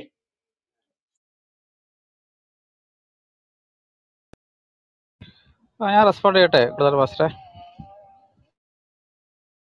രാജ പറഞ്ഞോളൂ. ഓക്കെ. ഇതിന്റെ അകത്ത് എന്തെങ്കിലും ഒരു വലിയ വിഷയം എന്നുള്ളതല്ലല്ലോ. ആർട്ടിക്കിൾ അല്ലെങ്കിൽ ഭരണഘടന 44-ാം പാരഗ്രാഫില് ഈ കാര്യം നിർദ്ദേശക തത്വങ്ങളിൽ ഈ കാര്യം ഉണ്ടെന്നുള്ളത് ശരിയാണ്. നിർദ്ദേശക തത്വങ്ങൾ 44 മാത്രമല്ല, 30 തൊട്ട് 45 വരെ നിർദ്ദേശക തത്വം, അതായത് നടപ്പിൽ വരുത്താൻ ആഗ്രഹിക്കുന്ന കാര്യങ്ങൾ, അതാണല്ലോ നിർദ്ദേശക തത്വങ്ങൾ, നിർദ്ദേശിക്കുന്ന കാര്യങ്ങൾ. അപ്പം അത് ഇതിൻ്റെ അകത്ത് പല വേറെ ഉണ്ട്. 38 ഞാൻ കറക്റ്റ് നമ്പർ എനിക്ക് ഓർമ്മയില്ല. ഇന്ത്യയിലുള്ള എല്ലാ ആൾക്കാർക്കും നല്ല പോഷകാഹാരം ലഭ്യമാക്കണം, അതുകൊണ്ട് ആദിവാസികൾക്ക് വേണ്ടിയുള്ള പ്രത്യേക ക്ഷേമം, അങ്ങനെ പല കാര്യങ്ങളും ഉണ്ട്. അപ്പം ഇതിൻ്റെ അകത്ത് വിഷയം എന്ന് പറഞ്ഞു കഴിഞ്ഞാൽ ഇതിപ്പം ഈ നിർദ്ദേശതത്വങ്ങളൊക്കെ ഒരിക്കലും നടപ്പിൽ വരുത്തേണ്ടാത്ത കാര്യങ്ങൾ അങ്ങനെയുമില്ല. പക്ഷെ ഇപ്പം നമ്മുടെ രാജ്യം നമുക്കറിയാം, ഇപ്പം ആൾക്കാര് ഈ മതം എന്ന് പറയുന്ന ആശയം ഇപ്പം ലോകത്തിൽ പതുക്കെ ഇല്ലാതായിക്കൊണ്ടിരിക്കുകയാണ്. ഇപ്പം കൊടുത്തോട്ടം പാസ്റ്ററൊക്കെ എത്ര എതിർന്ന് പറഞ്ഞാലും മതത്തിൽ നിന്നൊക്കെ ആൾക്കാർ വിട്ടുപോയിക്കൊണ്ടിരിക്കുകയാണ്. അപ്പം അതങ്ങനെയുള്ള അവസ്ഥയിലേക്ക് വരും. മതത്തിന് പ്രസക്തി ഇല്ലാതാകുന്ന ഒരു കാലം വരുമ്പോൾ നമുക്കതിനെക്കുറിച്ചൊക്കെ ചിന്തിക്കാവുന്നതാണ്. പക്ഷെ ഇപ്പോൾ നമ്മുടെ രാജ്യം എന്നുള്ളത് മതകീയമായ രാജ്യമാണ്, ശരിക്കും മതാധിഷ്ഠിതമായ രാജ്യമാണ്. എല്ലാ വിഭാഗം ജനങ്ങളും ഏതെങ്കിലും ഒരു മതത്തിൽ, ഇപ്പം നമ്മളെപ്പോലുള്ള യുക്തിവാദികൾ നിരീശ്വരവാദികളും വളരെ എണ്ണത്തിൽ കുറവാണ്, ന്യൂനപക്ഷമാണ് യഥാർത്ഥത്തിൽ. അപ്പോൾ എല്ലാ വിഭാഗം ജനങ്ങളും ഏതെങ്കിലും, ഇനിയിപ്പോൾ ആദിവാസികളാണെങ്കിൽ പോലും അവർക്ക് അവരുടേതായ രീതികൾ, ഗോത്ര ആചാരങ്ങളും കാര്യങ്ങളും ഉണ്ട്. വ്യത്യസ്തങ്ങളായിട്ടുള്ള സംവിധാനങ്ങളാണ്, പ്രത്യേകിച്ച് ഇത്തരം കാര്യങ്ങളിലൊക്കെ, പിന്തുടർച്ചാവകാശ വിവാഹം കാര്യങ്ങളിലൊക്കെ. ഇതൊരു വലിയൊരു വിഷയമായിട്ട് ഇപ്പോൾ ഒരു വിപ്ലവാത്മകമായ മാറ്റം നടത്തി ഇവിടെ ഒരു നിയമം ഉണ്ടാക്കി ഇതൊക്കെ മാറ്റേണ്ട ഒരു സാഹചര്യം ഇവിടെ നിലവിലില്ല എന്നുള്ളതാണ് വിഷയം. അപ്പം ഇതിന് മാത്രം വലിയൊരു പരാതികളോ, ഇപ്പം മുസ്ലിം പെൺകുട്ടികളുടെ കാര്യത്തിലാണെങ്കിൽ ഈ എല്ലാവരും വിമർശിക്കുന്ന രാജീവ് ഗാന്ധി കൊണ്ടുവന്ന മുസ്ലിം വിമൻസ് പ്രൊട്ടക്ഷൻ ആക്ട് യഥാർത്ഥത്തിൽ മുസ്ലിം സ്ത്രീകളെ ഒരുപാട് സഹായിച്ചിട്ടുണ്ട്. അവരുടെ ഈ ജീവനാവശ്യത്തിൻ്റെ കാര്യത്തിൽ അവർക്ക് നല്ല പ്രയോജനം ലഭിക്കുന്ന ഒരു ആക്ടാണ് യഥാർത്ഥത്തിൽ ആ ആക്ട്. അപ്പം ഇവിടെ ഇപ്പം വലിയൊരു അടിയന്തരമായിട്ട് എങ്ങനെ നടപ്പ് വരുത്തേണ്ട ഒരു സാഹചര്യം നിലവിലില്ല എന്നുള്ളതാണ് ഒന്നാമത്തെ കാര്യം. രണ്ടാമത്തെ കാര്യം എന്നുള്ളത് നമ്മുടെ മതനിരപേക്ഷതയ്ക്ക് നിരക്കാത്തതാണ് ഈ നിയമനിർമ്മാണം എന്നുള്ളതാണ്. അതുകൊണ്ടാണ് നിർദ്ദേശക തത്വങ്ങൾ ഉണ്ടായിട്ടും നമ്മുടെ രാജ്യം ഇത്രമാത്രം സർക്കാരുകൾ ഭരിച്ചിട്ടും എന്തുകൊണ്ട് നടപ്പായില്ല? അപ്പം നമ്മൾ അങ്ങനെ പറയുകയാണെങ്കിൽ നമ്മളെന്താ പറയേണ്ടത്? ഇത്രയും കാലം ഈ പരിചയം ജവഹർലാൽ നെഹ്റു ആണെങ്കിൽ, ലാൽ ബഹദൂർ ശാസ്ത്രി, ഇന്ദിരാഗാന്ധി, രാജീവ് ഗാന്ധി, നരസിംഹറാവു, വാജ്പേയി, VP സിംഗ്, ചന്ദ്രശേഖർ, IK ഗുജറാൾ, അപ്പോൾ ഇവരെല്ലാം തീരെ കഴിവുകെട്ട ആൾക്കാരായിരുന്നു. നരേന്ദ്രമോദിക്ക് മാത്രമേ കഴിവുണ്ടായുള്ളൂ യൂണിഫോം സിവിൽ കോഡ് ഉണ്ടാക്കാൻ. നിർദ്ദേശതത്വങ്ങൾ പണ്ടുതൊട്ടുണ്ടായിരുന്നാണല്ലോ. അപ്പം എന്തുകൊണ്ട് അവർ കൊണ്ടുവരാൻ തയ്യാറായില്ല? അവർക്കറിയാമായിരുന്നു ഇത്ര ഒരു കൊണ്ടുവരാനുള്ള സാഹചര്യം തൽക്കാലം നമ്മുടെ രാഷ്ട്രത്തില്ല. ആൾക്കാർ വ്യത്യസ്തങ്ങളായ മതങ്ങളിൽ വിശ്വസിക്കുന്നു, വ്യത്യസ്തങ്ങളായ ആചാരങ്ങൾ, സംവിധാനങ്ങൾ പിന്തുടരുന്നു. അപ്പോൾ ആ കാര്യങ്ങൾ അതിൻ്റെ വഴിക്ക് അനുവദിക്കുക എന്നുള്ളതാണ്. കാരണം ഇത് ഞാൻ മുമ്പേ പറഞ്ഞ പോലെ തന്നെ ഈ പറയുന്ന ആചാരങ്ങൾ, അനുഷ്ഠാനങ്ങൾ, കാര്യങ്ങൾ, പിന്തുടർച്ചാവകാശ വിവാഹം, ഇത്തരം കാര്യങ്ങളിലുള്ള സംവിധാനങ്ങൾ നമ്മുടെ മൗലികാവകാശത്തിനെ ഹനിക്കാൻ പാടില്ല, വ്യക്തികളുടെ ആരോഗ്യത്തെ ഹനിക്കാൻ പാടില്ല, നമ്മുടെ ഓർഡറിനെ, സിവിൽ ഓർഡറിനെ ഹനിക്കാൻ പാടില്ല, കോൺസ്റ്റിറ്റ്യൂഷണൽ മൊറാലിറ്റി, ഭരണഘടനാ ധാർമ്മികതയെ ഹനിക്കാൻ പാടില്ല. ഈ 4 വിഷയങ്ങളിലും അതിനെ ലംഘിക്കുന്നില്ല എങ്കിൽ ആ ആചാരങ്ങളും ആ സംവിധാനങ്ങളും തുടരാൻ ആ വിഭാഗത്തിന് അവരുടേതായ വ്യക്തിഗത നിയമങ്ങൾ പാലിച്ചുകൊണ്ടുപോകാനുള്ള അവകാശമുണ്ട്. അപ്പം ഇപ്പം ഞാൻ മതത്തിനെതിരായിട്ട് സംസാരിക്കുന്ന ആളാണ്. പക്ഷേ ഞാൻ മതത്തിനെതിരായിട്ട് സംസാരിക്കുമ്പോഴും മതത്തിൽ വിശ്വസിക്കുന്ന ഒരാൾക്ക് അയാളുടെ പിന്തുടർച്ചാവകാശം നമ്മുടെ ഭരണഘടന അനുസരിച്ചിരിക്കുന്ന കാര്യങ്ങൾ അനുസരിച്ച് ജീവിക്കാനുള്ള അവകാശമുണ്ട്. അപ്പോൾ അവർക്ക് അവരുടെ വ്യക്തി നിയമങ്ങളുണ്ട്, വിവാഹ വ്യക്തി നിയമങ്ങൾ, പിന്തുടർച്ചാവകാശ നിയമങ്ങൾ. അത് മറ്റൊരാൾക്ക് അതുകൊണ്ടൊരു ബുദ്ധിമുട്ടുണ്ടാകുന്നില്ലെങ്കിൽ ഇതെല്ലാം കൂടെ ഒരുപോലെ ആക്കേണ്ട ആവശ്യം ഇപ്പം എന്താണ്? അതാണ് നമ്മുടെ ചോദ്യം. ഇതിനകത്ത് ഇപ്പോൾ ആൾക്കാരെല്ലാം എന്നോട് തിരിച്ചു ചോദിക്കുന്ന ചോദ്യം, ഇതിൻ്റെ അകത്ത് ഈ പറയുന്ന മുസ്ലിങ്ങൾക്ക് പെൺകുട്ടികൾക്കുള്ള വിവേചനങ്ങൾ, ഇതൊക്കെ അവസാനിക്കണം നിങ്ങൾ ആഗ്രഹിക്കുന്നില്ലേ? നിങ്ങളെല്ലാം കപട ഇടതുപക്ഷക്കാരല്ലേ? ഇതിനകത്ത് കപട നമ്മൾ ആവശ്യപ്പെടുന്നുണ്ടല്ലോ. ഇവിടെ ഇടതുപക്ഷം, ഇപ്പം ഞാൻ ഇടതുപക്ഷത്തിനോട് സംസാരിക്കുന്നത്, CPM എന്താ ആവശ്യപ്പെട്ടിരിക്കുന്നത്? വ്യക്തിഗത നിയമങ്ങൾ അടിയന്തരമായിട്ട് പരിഷ്കരിക്കണം, വേണ്ട മാറ്റങ്ങൾ വരുത്തണം. അല്ല വ്യക്തിഗത നിയമങ്ങളൊക്കെ മത നിയമങ്ങളും വ്യക്തിഗത നിയമങ്ങളും ഒക്കെ ഒറ്റയടിക്കാൻ ഇല്ലാതാക്കി എല്ലാം കൂടെ ഒറ്റയടിക്കങ്ങ് സെക്യുലർ ആക്കുക എന്നുള്ളതാണ്. അങ്ങനെയല്ലല്ലോ സെക്യുലാരിറ്റി വരേണ്ടത്. സെക്യുലാരിറ്റി എന്ന് പറയുമ്പോഴത്തേക്കും മതനിരപേക്ഷത എന്ന് പറഞ്ഞാൽ മതം ഇല്ലാതാകുക എന്നുള്ളതല്ല. മതത്തിൽ വിശ്വസിക്കുന്നവർക്ക് അതിന്റെ സംവിധാനങ്ങൾ അനുസരിച്ച് പ്രവർത്തിക്കാനുള്ള സ്വാതന്ത്ര്യം, മതത്തിൽ വിശ്വാസമില്ലാത്തവർക്ക് അനുസരിച്ച് ജീവിക്കാനുള്ള സ്വാതന്ത്ര്യം, അതാണ് സെക്യുലറിസം എന്ന് പറയുന്നത്, മതനിരപേക്ഷത എന്ന് പറയുന്നത്. അപ്പം അതിനെയൊക്കെ ലംഘിക്കുന്ന കാര്യങ്ങളാണ് ഈ യൂണിഫോം സിവിൽ കോഡ്. അപ്പൊ രാജ്യത്തെ ഇത്രയും പ്രധാനമന്ത്രിമാർ നടപ്പാക്കാതിരുന്ന 2018 BJPയുടെ തന്നെ law commission ചൂണ്ടിക്കാണിച്ച at the stage the uniform civil code is nor necessary nor desirable എന്ന് അവരുടെ തന്നെ പ്ലാനിംഗ് കമ്മീഷൻ കണ്ടെത്തിയ കാര്യത്തെ ഈ വളരെ സങ്കീർണമായ ഒരു സാമൂഹ്യ രാഷ്ട്രീയ പരിസ്ഥിതി നിൽക്കുന്ന ഇന്ത്യ മഹാരാജ്യത്ത് ഇപ്പോൾ നടപ്പാക്കാൻ തുടങ്ങുമ്പോൾ അതിന്റെ ഇന്റൻഷൻ ചോദ്യം ചെയ്യപ്പെടേണ്ടതാണ്. യൂണിഫോം സിവിൽ കോഡ് പോലുള്ള കാര്യങ്ങൾ നടപ്പാക്കണമെങ്കിൽ നമ്മൾ ഇനിയും ഒരുപാട് മുന്നോട്ട് പോകേണ്ടിയിരിക്കുന്നു. ആൾക്കാർ മതത്തിന് തീരെ പ്രസക്തി ഇല്ലാതാകുന്ന ആൾക്കാർ, മതാചാരങ്ങൾ, മതത്തിന്റെ സംവിധാനങ്ങളോട് ആൾക്കാർക്ക് തീരെ താല്പര്യമില്ലാതിരുന്ന ഒരു കാലഘട്ടം വരുമ്പോൾ മാത്രമേ നമ്മൾ ഈ വ്യക്തിഗത നിയമങ്ങൾ അങ്ങനെ എല്ലാം ക്യാൻസൽ ചെയ്യേണ്ട ആവശ്യമുള്ളൂ. നിലവിൽ അതിൻ്റെ അകത്തുള്ള വിവേചനപരമായ കാര്യങ്ങൾ, അനീതിപരമായ കാര്യങ്ങൾ അവസാനിപ്പിച്ച് വ്യക്തിഗത നിയമങ്ങൾ പരിഷ്കരിക്കുകയാണ് വേണ്ടത്. ഇപ്പം മേരി റോയുടെ കേസ് വന്നപ്പോഴത്തേക്കും ആ കാര്യങ്ങളൊക്കെ ക്രിസ്ത്യൻ വ്യക്തി നിയമത്തിന്റെ ഭാഗമായി മാറിയില്ലേ? അപ്പോൾ ആ തരത്തിലുള്ള പരിഷ്കാരങ്ങളാണ് ആവശ്യം, അല്ലാതെ അതിനെയൊക്കെ ഇല്ലാതാക്കുക എന്നുള്ളതല്ല ശരി. Thank you. Supreme court already 2-3 പ്രാവശ്യം പറഞ്ഞു ഈ മേരി റോയുടെ എന്ന് പറഞ്ഞാല് ഹൈക്കോർട്ടാണ് ഡിസൈഡ് ചെയ്തത് ഒക്കെ സുപ്രീം കോർട്ട് എന്ന് പറഞ്ഞ പോലെ സുപ്രീം കോർട്ട് ഇത് ഓൾറെഡി പറഞ്ഞു കഴിഞ്ഞ 2 പ്രാവശ്യം എന്തുകൊണ്ട് നിങ്ങൾ സിവിൽ കോഡ് കൊണ്ടുവരുന്നില്ല?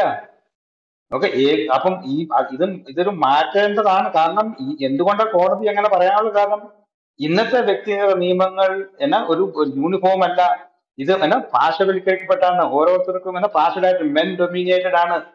അപ്പം നിങ്ങൾ പറഞ്ഞ ഫണ്ടമെന്റൽ റൈറ്റ്സിന് എഗൻസ്റ്റ് ആയിട്ടല്ല ഈ സിവിൽ റൈറ്റ്സ് വരുന്നത്. Fundamental rights, right equality before the law, അതാണ് ഫണ്ടമെന്റൽ റൈറ്റ്സ്. അതിന്നില്ല. അതിനു വേണ്ടിയിട്ടാണ് ഈ സിവിൽ കോഡ് കൊണ്ടുവരുന്നത്. അല്ലാണ്ട് നിങ്ങൾ പറഞ്ഞ ആരോഗ്യവും പൊതുക്രമവും നേരത്തെ പറഞ്ഞു കോൺസ്റ്റിറ്റ്യൂഷണൽ മൊറാലിറ്റി. ഏത് ഫണ്ടമെന്റൽ റൈറ്റിനെയാണ് ഇപ്പോൾ ഉള്ള വ്യക്തിഗത നിയമങ്ങൾ ലംഘിക്കുന്നത്? സഹോദര, ആണിനും പെണ്ണിനും തുല്യ സ്വത്തവകാശം വേണ്ടത്. നിങ്ങൾ ആണായതുകൊണ്ട്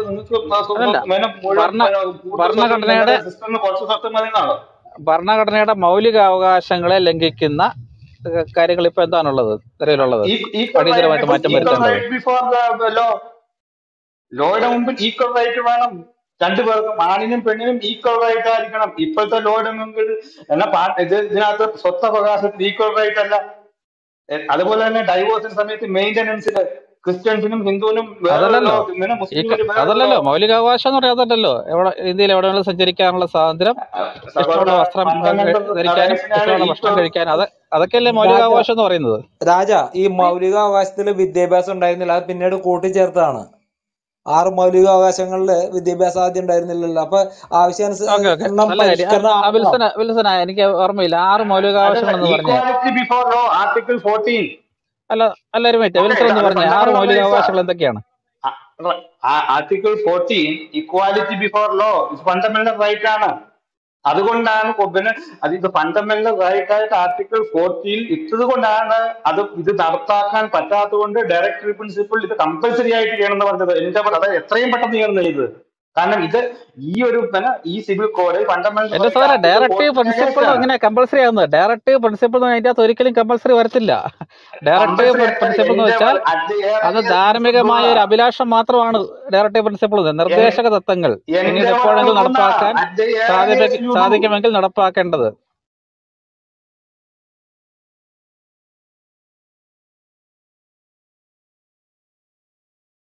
ഈ രാജ എന്തുകൊണ്ടാണ് EMS അനുകൂലിച്ചെന്നൊരു വാക്കിലൊന്ന് പറയാമോ? പക്ഷെ ഇത് ഈ പറയുന്ന ആശയത്തിന് ഈ ഏകീകൃത സിവിൽ കോഡ് എന്ന ആശയത്തിലേക്ക് അതൊക്കെ ഇടതുപക്ഷ നിലപാടാണ്. ഇപ്പം ഇപ്പം എല്ലാ വിഷയത്തിലും നമുക്ക് ഇടതുപക്ഷത്തിന്റെ ഇപ്പം EMS ഇപ്പം പല ആൾക്കാർ EMS ഒരു പ്രവാചകനാണ്, EMS എന്ന് അങ്ങനെ പറഞ്ഞുകൊണ്ട് ഇപ്പോഴും നമ്മൾ അങ്ങനെ തന്നെ അല്ല. ഇപ്പം അങ്ങനെയൊന്നും ഇല്ലെന്നേ. EMS ഒരു വിഷയത്തിൽ അന്നൊരു അഭിപ്രായം പറഞ്ഞു. ഇന്ന് EMSന്റെ തന്നെ പാർട്ടിയാണല്ലോ മാർക്സിസ്റ്റ് പാർട്ടി. ഇപ്പോൾ അതിന് നിലവിനോട് ഇവിടെ ഏകീകൃത സിവിൽ കോഡ് വേണമെന്ന അഭിപ്രായം മാർക്സിസ്റ്റ് പാർട്ടിക്കില്ല. EMS അന്നങ്ങനെ പറഞ്ഞിട്ടുണ്ടായിരിക്കാം. അപ്പൊ അഭിപ്രായങ്ങൾ അങ്ങനെ EMS പറഞ്ഞു എന്നുള്ളതിന്റെ പേരിൽ അദ്ദേഹം അന്നത്തെ പറഞ്ഞ സാഹചര്യങ്ങൾ വ്യത്യസ്തമായിരിക്കാം. പക്ഷെ EMS നമുക്ക് അങ്ങനെ പ്രവാചകനോ കാര്യങ്ങളൊന്നും ഇല്ലല്ലോ. EMS പറഞ്ഞു എന്നുള്ളതിന്റെ പേരില് എല്ലാ കാലത്തും അതിന് അങ്ങനെയില്ലല്ലോ. രാജ പറഞ്ഞ് ശരിയാണ്. EMS മാർക്സിസ്റ്റുകാരനായിരുന്നു. ഇന്നുള്ളത് പിണറായിസമാണ്. പിണറായിസ്റ്റുകൾക്ക് നമുക്കറിയാമല്ലോ അവരുടെ എന്തിനോടാണെന്നുള്ളത് നമ്മുടെ കൺമുമ്പിലുണ്ട്. അപ്പൊ അതുകൊണ്ട് പിന്നെ EMS വളരെ ഒരു സാറേ, EMS മാർക്സിസ്റ്റായിട്ട് കാണാത്ത എന്നെപ്പോലുള്ള ആൾക്കാരുണ്ട് കേട്ടോ, അതോടെ വിട്ടേക്കണം. EMS എന്നൊരു ബൂർഷാ സെറ്റപ്പിൽ ചിന്തിച്ചിരുന്ന ആൾ തന്നെയാണ്. ഗൗരിയമ്മയുടെ വഴി തടഞ്ഞ ആളാണ്. അദ്ദേഹത്തിന് ഉള്ളിൽ തികഞ്ഞ ജാതിവാദി ഉണ്ടായിരുന്നു. അദ്ദേഹത്തെ കുറിച്ച് പറഞ്ഞു കേൾക്കുന്ന ആദർശങ്ങൾ പലതും കാവഡ്യാണ്. അത് എന്റെ വ്യക്തിപരമായിട്ടുള്ള അഭിപ്രായം പലയിടത്ത് ഞാൻ പറഞ്ഞിട്ടുണ്ട്. ദയവായിട്ട് EMS കമ്മ്യൂണിസ്റ്റ് ആക്കാതിരിക്കുക, അതാണ് എനിക്കുള്ള ഒരു അപേക്ഷ. ബാക്കി അതിനോട് ശക്തമായിട്ട് വിയോജിക്കുന്നു. ഒരു കാര്യം പറഞ്ഞോട്ടെ രാജ, അതൊക്കെ വലതുപക്ഷക്കാർക്ക് പ്രചരിപ്പിക്കുന്നത്. അതിന്റെ അതൊന്നും പാസ്റ്റർ വീണു പോകരുത്. അദ്ദേഹം നല്ല ഉറച്ച നല്ല ഒന്നാന്തരം കമ്മ്യൂണിസ്റ്റ് ആയിരുന്നു, കറകളഞ്ഞ കമ്മ്യൂണിസ്റ്റ് ആയിരുന്നു. എനിക്ക് രാഷ്ട്രീയത്തിൽ അംബേദ്കറിസം ഉണ്ട്. അതുകൊണ്ട് EMS എന്ന് പറയുന്ന ആള് എക്കാലഘട്ടത്തിലും ശീലിച്ചു പോന്നിരുന്നത് നമ്മുടെ കോൺഗ്രസിലെ AK ആന്റണി ആയിരുന്നു, CPM-ലെ EMS. അതിനകത്ത് സംശയമൊന്നും വേണ്ട. ജയിലിൽ കിടക്കാതെ വെയിലേക്കാതെ മറ്റു വർഷങ്ങളിലൊന്നും പോയിട്ട് ഇടപെടാതെ എപ്പോഴും ഇങ്ങനെ തന്ത്രശാലിയായി നിന്ന് പാർട്ടി തലപ്പത്തും അധികാര സ്ഥാനങ്ങളിൽ എത്തിച്ചേർന്ന ഒരു മനുഷ്യനാണ്. ഒരു ഫ്രെയിം ചെയ്ത കെട്ടുകഥ MGS നാരായണൻ പൊളിച്ചു അടുത്ത കാലത്ത്. സ്വത്തെല്ലാം വെട്ടി പാർട്ടിക്ക് കൊടുത്തു എന്നുള്ള ഒരു വലിയ കിംവദന്തി, അങ്ങനെ അപ്പോൾ അതേ പറയാൻ പറ്റുള്ളൂ. അതൊക്കെ കൃത്യമായിട്ട് പൊളിച്ചിട്ടുണ്ട്. ചരിത്രത്തിൽ അങ്ങനെയുള്ള സംഭവമൊന്നുമില്ല. അദ്ദേഹം വിറ്റ് പാർട്ടിക്ക് കൊടുത്തു എന്നൊക്കെ ഉള്ളത് വെറും കെട്ടുകഥ മാത്രമാണ്. കെട്ടുകഥകൾ വിശ്വസിക്കാതിരിക്കുക രാജയെ പോലുള്ളത്. അദ്ദേഹം പാർട്ടിയുടെ താത്വിക ആചാര്യമാണ്. ഇന്ത്യയിലെ ഏറ്റവും വലിയ ബുദ്ധിരാക്ഷസന്മാരിൽ ഒരാളാണ് EMS. അദ്ദേഹം ജയിലിൽ കിടക്കരുത്, അദ്ദേഹം പുറത്ത് ഉണ്ടാവണം എന്നുള്ള പാർട്ടിക്ക് നിർബന്ധം ഉണ്ടായി കാണണം. നമുക്ക് ആ കാലത്ത് അറിയത്തില്ലല്ലോ. ബുദ്ധിയുള്ള ആളാണ്, ബുദ്ധിരാക്ഷസനാണ്. സവർക്കറും ബുദ്ധിരാക്ഷസനായിരുന്നു, ജിന്നയും ബുദ്ധിരാക്ഷസന്മാരായിരുന്നു, ഹിറ്റ്ലർ ബുദ്ധിരാക്ഷസന്മാരായിരുന്നു. അവരുടെ ബുദ്ധിയെ ഞാൻ കുറച്ച് കാണുന്നില്ല. ബുദ്ധിയുള്ളതുകൊണ്ടാണല്ലോ അണികളിലെ ജയിലിലിട്ട് പുള്ളി ജയിലിൽ പോകാതിരുന്നത്. അത് ഉറപ്പാണ്. അത് ബുദ്ധിരാക്ഷസനാണെന്നൊരു ഡൗട്ടും ഇല്ല. രാജ, ഈ നമ്മുടെ മൗലികാവകാശങ്ങൾ, ആദ്യത്തെ അവകാശമുള്ള സമത്വാവകാശം, അതിൽ തന്നെ നിയമത്തിന് മുന്നിൽ സമത്വം, നിയമം മുഖേന തുല്യ സംരക്ഷണം പറയുന്നുണ്ട്, വിവേചനത്തിൽ നിന്ന് സംരക്ഷണം പറയുന്നുണ്ട്, അവസര സമത്വം ഉണ്ട്, അയിത്ത നിർമ്മാർജ്ജനമുണ്ട്, ബഹുമതികൾ ഒഴിവാക്കലുണ്ട്. അപ്പൊ ഇതൊക്കെ ഇപ്പൊ നിലവിൽ നടപ്പാകുന്നുണ്ടോ? ഈ നമ്മുടെ മതഗ്രന്ഥം പോലെ തന്നെ വൈരുദ്ധ്യം നിറഞ്ഞാണ് നമ്മുടെ ഭരണഘടനയിലും പല കാര്യങ്ങളും വിരുദ്ധമായി മൗലിക അവകാശത്തിന് ലംഘിക്കപ്പെടുന്ന കാര്യങ്ങൾ നമുക്ക് കോടതി ചോദ്യം ചെയ്യാം. അതുകൊണ്ടാണ് ശബരിമല വിധി എങ്ങനെയാ ഉണ്ടായത്? അതൊരു സ്ത്രീയുടെ മൗലിക അവകാശങ്ങളെ ലംഘിക്കുന്നു എന്ന് സുപ്രീം കോടതിക്ക് ബോധ്യപ്പെട്ടതുകൊണ്ടാണ് ശബരിമല വിധി ഉണ്ടായത്. അപ്പൊ എപ്പോ ഉന്നയിച്ചു കഴിഞ്ഞാലും അത് ജുഡീഷ്യൽ മുന്നോട്ട് വരുന്നതാണ്. പറഞ്ഞു കഴിഞ്ഞു, സുപ്രീം കോർട്ട് ഓൾറെഡി ഇത് പറഞ്ഞു കഴിഞ്ഞു. 3 കേസുകളിൽ പറഞ്ഞു ഫണ്ടമെന്റൽ റൈറ്റ്സ്, അതായത് article 14 equality before the law, എന്നാൽ ആണിനും പെണ്ണിനും തുല്യതയല്ല, അതുകൊണ്ട് എന്തുകൊണ്ട് നിങ്ങൾ കൊണ്ടുപോരുന്നില്ല എന്ന് ഓൾറെഡി സുപ്രീം കോർട്ട് പറഞ്ഞു കഴിഞ്ഞു. നിങ്ങൾ അതിനുവേണ്ടി അനാച്ച്മെന്റ് കൊണ്ടുവരണം ഓൾറെഡി പറഞ്ഞു കഴിഞ്ഞു. അപ്പൊ കോടതികൾ അല്ല തോമസ്, ഞാൻ ഈ ചർച്ചയിൽ എപ്പോഴെങ്കിലും ഏതെങ്കിലും ഒരു ഘട്ടത്തില് സ്ത്രീകൾക്കും പുരുഷനും തുല്യതയെ റദ്ദാക്കുന്ന കാര്യങ്ങൾ വ്യക്തി നിയമങ്ങൾ ഉണ്ടെങ്കിൽ അതിനെ നിലനിർത്തണമെന്ന് ഞാൻ ഈ ചർച്ചയുടെ ഏതെങ്കിലും ഘട്ടത്തിൽ എപ്പോഴും പറഞ്ഞിട്ടുണ്ടോ? ഞാൻ പറഞ്ഞത് എന്താണ്? വ്യക്തി നിയമങ്ങൾ പരിഷ്കരിക്കപ്പെടണം. ഇതിനകത്ത് വിവേചനപരമായ കാര്യങ്ങൾ അവസാനിപ്പിക്കണം. വിവേചനം എന്ന് പറഞ്ഞാൽ എന്താണ്? ഈക്വാലിറ്റിക്കെതിരായ കാര്യങ്ങൾ അത് അവസാനിപ്പിക്കണം. വ്യക്തിഗത നിയമങ്ങൾ പരിഷ്കരിക്കപ്പെടണം. അത് തന്നെയാണ് നമ്മുടെ നിലപാട്. അത് അങ്ങനെ തന്നെ എന്റെ വിവേചനപരമായ സഹോദര, കാര്യങ്ങൾ, അത് തന്നെയല്ലേ ഇപ്പൊ ഈ സിവിൽ കോഡുകൾ ലിംഗനീതിക്കെതിരായ കൊണ്ടുവരുന്നത്. ലിംഗനീതിക്കെതിരായ കാര്യങ്ങൾ ഏതെങ്കിലും വിഭാഗത്തിന്റെ ആചാരങ്ങളുടെ, അനുഷ്ഠാനങ്ങളുടെ, മതവിശ്വാസത്തിന്റെ പേര് നിലനിർത്തണമെന്ന് നമ്മൾ ആരും ആവശ്യപ്പെട്ടിട്ടില്ല. അതെല്ലാം പരിഷ്കരിക്കണമെന്ന് തന്നെ പറഞ്ഞിരിക്കുന്നത്.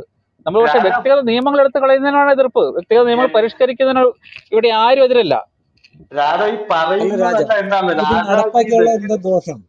രാജ അത് തന്നെയാണ് ചെയ്യുന്നത്. നിങ്ങൾ പറഞ്ഞ വ്യക്തിഗത നിയമങ്ങൾ പരിഷ്കരിക്കണമെന്ന്.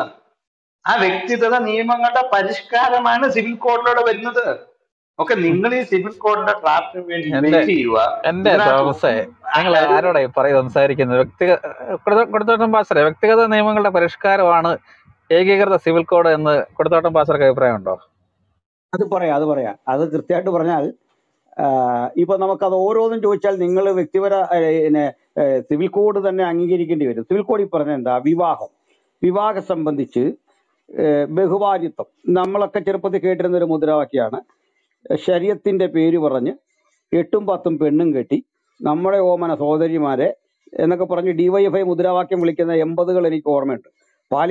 കോളേജ് കൊടുക്കുന്നതിനെ പറ്റി പാലക്കാട്ടെ പാതിരിമാർക്കും, കോഴിക്കോട്ടെ കോയാമാർക്കും, പാലക്കാട്ടെ പട്ടന്മാർക്കും, സമസ്ത കേരള നായന്മാർക്കും വിദ്യാഭ്യാസം വിറ്റുതുലച്ചു എന്നൊക്കെ പാടുന്ന പഴയ MAVP വിദ്യാഭ്യാസ മന്ത്രി SOയുടെ നേതാവായിരിക്കുക, DYFIയുടെ നേതാവായിരിക്കുക വിളിക്കുന്ന മുദ്രാവാക്യം ഓർമ്മയുണ്ട്. അപ്പോ ഏകീകൃത സിവിൽ കോഡ് എന്ന് പറയുന്നതിനകത്തെ മനുഷ്യാവകാശങ്ങളെ ഓരോന്നോരോന്നായി എടുത്തു ചോദിച്ചാൽ ഏതൊരു മാർക്സിസ്റ്റുകാരനും മൂളേണ്ടി വരും. യെസ് യെസ് യെസ് എന്ന് പറയേണ്ടി വരും. പക്ഷേ ഏകീകൃത സിവിൽ കോഡ് മൊത്തത്തിൽ ചോദിച്ചാൽ നിങ്ങൾക്ക് അതിനെ തള്ളേണ്ടി വരും. ആ തള്ളേണ്ടി വരുന്നതിന്റെ കാര്യം വെച്ചാൽ പാർട്ടി ഇന്ന് അകപ്പെട്ടിരിക്കുന്ന ഒരു വർഗീയ പ്രീണനത്തിന്റെ വഴിയിലാണ്. ആ വർഗീയ പ്രീണനത്തിന്റെ വഴിയിൽ സമസ്ത പോലെയുള്ള സംഘടനകൾ മുമ്പോട്ട് വച്ചിരിക്കുന്ന കൊടും യാഥാസ്ഥിതിക മുസ്ലിം വാദം, ആ വാദത്തെ കണ്ടിട്ട് നിങ്ങൾക്ക് നിരാകരിക്കാനും സ്വീകരിക്കാനും കഴിയാത്ത ഒരു പ്രത്യയശാസ്ത്ര പ്രതിസന്ധിയുണ്ട്. ഉള്ളിന്റെ ഉള്ളിൽ നിങ്ങൾക്കും അറിയാം ഇത് തെറ്റാണ്. സമസ്തയെ പോലുള്ള കക്ഷികൾ ചരിത്രത്തെ പിന്നോട്ടടിക്കുകയാണ്. പക്ഷേ താൽക്കാലിക നിലനിൽപ്പിന് ഇപ്പൊ അവരെ ഒഴിവാക്കുന്നത്, ഇപ്പൊ അതാണ് ബുദ്ധി എന്ന് ഇടതുപക്ഷം ചിന്തിക്കുന്നു. ഞാൻ CPIക്കെങ്കിലും മാറിയൊരു അഭിപ്രായം ഉണ്ടാകുമെന്നുള്ള ഒരാകാംക്ഷ കാത്തിരിക്കുകയാണ്. മാറി ഉണ്ടായിട്ട് കാര്യമൊന്നുമില്ല. CPIക്ക് തന്നെ ഒരു നയമൊന്നും എടുക്കാൻ പറ്റില്ല. പക്ഷെങ്കിൽ ഇത് തമ്മിൽ ബന്ധമുണ്ടോ വെച്ചാൽ ബന്ധമുണ്ട്, ഗാഢബന്ധമുണ്ട്. കാരണം ഇത് മനുഷ്യാവകാശം തന്നെയാണ് അതിൽ പ്രതിപാദിക്കുന്നത്. അതിന്റെ ഗൗരവമാണ് ആ മിനിസ്ട്രി അംബേദ്കർ രാജിവെച്ചു. ഹിന്ദു കോഡ് ബില്ല് പാസ്സാക്കുന്നില്ല എന്ന് ഗവർണർ ശാഠ്യപ്പെട്ടപ്പോൾ ആ മിനിസ്ട്രി അദ്ദേഹം രാജിവെച്ച് മാറി. ആ രാജ്യമാണ് ഇന്ത്യ. അപ്പൊ ആ പൂർവ്വകാലത്തെ ആ ചരിത്രം കൂടെ നമ്മൾ നോക്കണം. ഇത്തരം ഏകീകൃത സിവിൽ കോഡ് വഴി ഇവിടെ എന്തോ ആകാശം ഇടിഞ്ഞു വീഴാൻ പോകുന്നു എന്നുള്ള നരേഷൻ തെറ്റാണ്. BJP അത് അനവസരത്തിലാണ് കൊണ്ടുവന്നതെന്നൊക്കെ പറയാം. എങ്കിലും പറയൂ, എത്ര നാൾക്കുള്ളിൽ നമുക്കത് കൊണ്ടുവരാം? എത്ര നാൾക്കുള്ളിൽ നമുക്ക് ഏകീകൃത സിവിൽ കോഡ് അത് ആ മൗലിക തത്വമാണെങ്കിൽ അത് എത്ര നാൾക്കുള്ളിൽ നമുക്ക് കൊണ്ടുവരാം? അതിന് എത്ര നാൾ ഇന്ത്യ കാത്തിരിക്കണം? ഇതൊന്ന് പറയാമോ? കോഴിക്ക് മുല വരുന്നവരെ മതങ്ങളില്ലാതാകുമ്പോ ആൾക്കാർക്ക് മത താല്പര്യങ്ങള്, മതാനുഷ്ഠാനങ്ങള് അതില്ലാതാകുമ്പോ ഇതൊക്കെ കൊണ്ടുവരാം. ഇപ്പൊ നിലവിൽ ഞാൻ കൊടുത്തോട്ടം പാസ്റ്റർ ഉൾപ്പെടെയുള്ള മതത്തെ വിശ്വസിക്കുന്ന ആൾക്കാരുടെ അവകാശങ്ങൾക്ക് വേണ്ടി കൂടിയാണ് സംസാരിക്കുന്നത്, മുസ്ലിങ്ങൾക്ക് വേണ്ടി മാത്രമല്ല. അല്ല എന്റെ അതല്ല വിശ്വാസത്തിൽ ഏത് മതമല്ല. അല്ല പക്ഷെ ബ്രദറെ, ഞാനൊരു ഞാൻ കാര്യം പറഞ്ഞ പറഞ്ഞോട്ടെ. രാജ അതായത് പറഞ്ഞ ഉത്തരവും CPM ഞാൻ പറഞ്ഞ മുസ്ലിം ഉത്തരവും ലീഗ് എന്ന് ഒന്നല്ലേ? സപ്പോർട്ട് നിർത്തുന്നോ അന്ന് വരെ കൊണ്ടുവരരുത്. എന്ന് CPM മുസ്ലിം ലീഗ് സപ്പോർട്ട് അന്ന് വരെ നമ്മൾ കൊണ്ടുവരരുത്. അത് കഴിഞ്ഞ് നമുക്ക് കൊണ്ടുവരാം. അത് രാജ പറഞ്ഞ ഉത്തരവും ഞാൻ പറഞ്ഞ ഉത്തരവും ഒന്നല്ലേ? അതേപോലെ രാജ പറഞ്ഞു ഇവിടെ മറ്റേ ഇടയ്ക്ക് കൊടുത്തോട്ടം പാസ്റ്റർ ഏതൊരു മന്ത്രി രാജിവെച്ച കാര്യം പറഞ്ഞു. അതേത് മന്ത്രിയുടെയാ? നിയമമന്ത്രിയായിരുന്ന അംബേദ്കർ രാജിവെച്ചു.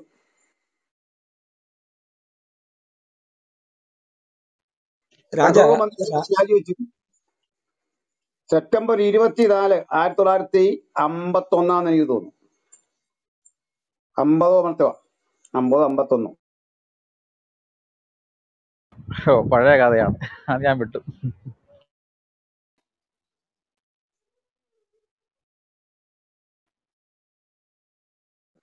അബിൻ പറഞ്ഞു.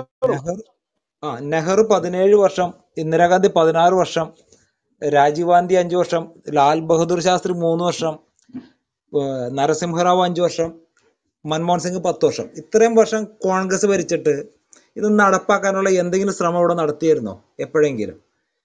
അതിന് പകരം വീണ്ടും രാജീവ് ഗാന്ധി ഒരു കൂടുതൽ മുതലെടുക്കാവുന്ന അല്ല അല്ല വിൽസ, ഒരു എന്റെ അവസരം ചോദ്യം വീണ്ടും എന്റെ ഈ കൊടുക്കല്ലേ? ക്ലബ് ഹൗസിലെ സമൂഹത്തിലെ എല്ലാ ആൾക്കാരോടും എന്റെ ചോദ്യം ഇതാണ്.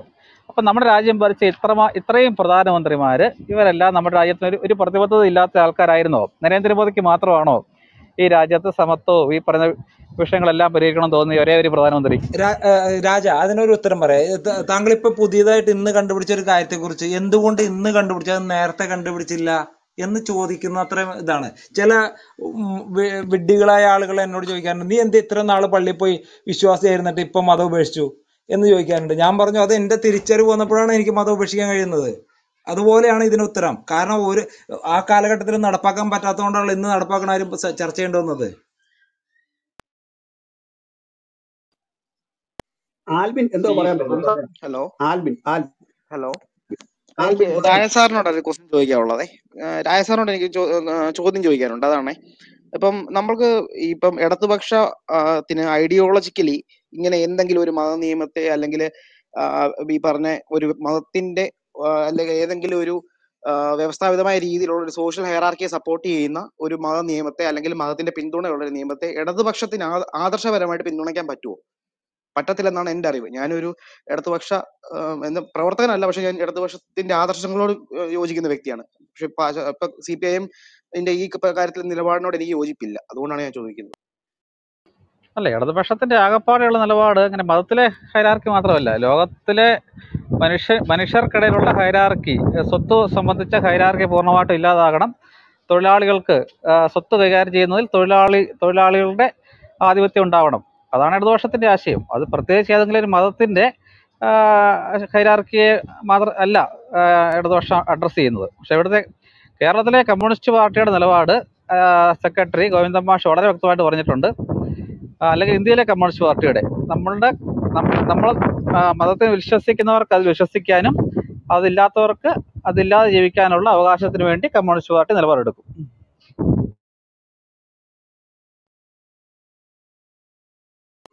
ഈ കാശ്മീരിന്റെ പ്രത്യേക പദവി കളഞ്ഞതിനെ പറ്റി എന്ത് പറയുന്നു? ആവശ്യമായിരുന്നു? ആ പദവി ഉള്ളായിരുന്നോ? അത് ഇപ്പോഴാണോ നല്ലത്? അല്ല, അത് എടുത്തു മാറ്റിയതിനകത്ത് തെറ്റില്ല. പക്ഷേ നടപ്പാക്കിയ രീതിയോട് എനിക്ക് തോന്നുന്നത് ഇടതുപക്ഷം മാത്രമല്ല, നമ്മൾ ജനാധിപത്യത്തിൽ വിശ്വസിക്കുന്ന ഒരാൾ പോലും യോജിക്കുമെന്ന് എനിക്ക് തോന്നുന്നില്ല. അവിടെ ഇന്റർനെറ്റ് 1.5 വർഷം ഇന്റർനെറ്റ് കട്ട് ചെയ്ത് സകലമായ രാഷ്ട്രീയ നേതാക്കന്മാരെയും പിടിച്ച് ജയിലിലിട്ട് ആ രീതി ശരിയായ രീതിയല്ല. അത് റദ്ദാക്കിയതിനകത്ത് കുഴപ്പമൊന്നുമില്ല. ഇന്നിപ്പം മറുനാടൻ ഒരു ആത്മാർത്ഥമായിട്ട് പത്രപ്രവർത്തനം ചെയ്യുന്നതിന് അവരെ പിടിച്ചെടുക്കാനായിട്ടും അവന്റെ ഓഫീസുകൾ പൂട്ടും. അതൊക്കെ അതിനോട് എന്ത് പറയുന്നു? അല്ല, മറുനാടന് ഇങ്ങനെ ഓടി നടക്കേണ്ട വല്ല കാര്യമുണ്ടോ? അത്ര വലിയ കേസൊന്നും അല്ല. എന്തോ ഒരു ജാതി അധിക്ഷേപോ അങ്ങനത്തെ കേസല്ലേ ഉള്ളൂ. കീഴടങ്ങി എന്താ കുഴപ്പമിരിക്കുന്നത്? അയാളെ പിടിച്ച് ചോദിച്ചല്ലോ. മറുനാടന് ഓടി നടക്കുന്നത് പറഞ്ഞോണ്ട് പറഞ്ഞു കാശ്മീരിൽ അങ്ങനെ ചെയ്യുന്നത്. അത് തന്നെയല്ലേ നിങ്ങൾ ഇവിടെ ചെയ്യുന്നത്. മറുനാടന് സുപ്രീം കോടതി പോയിട്ടുണ്ട്.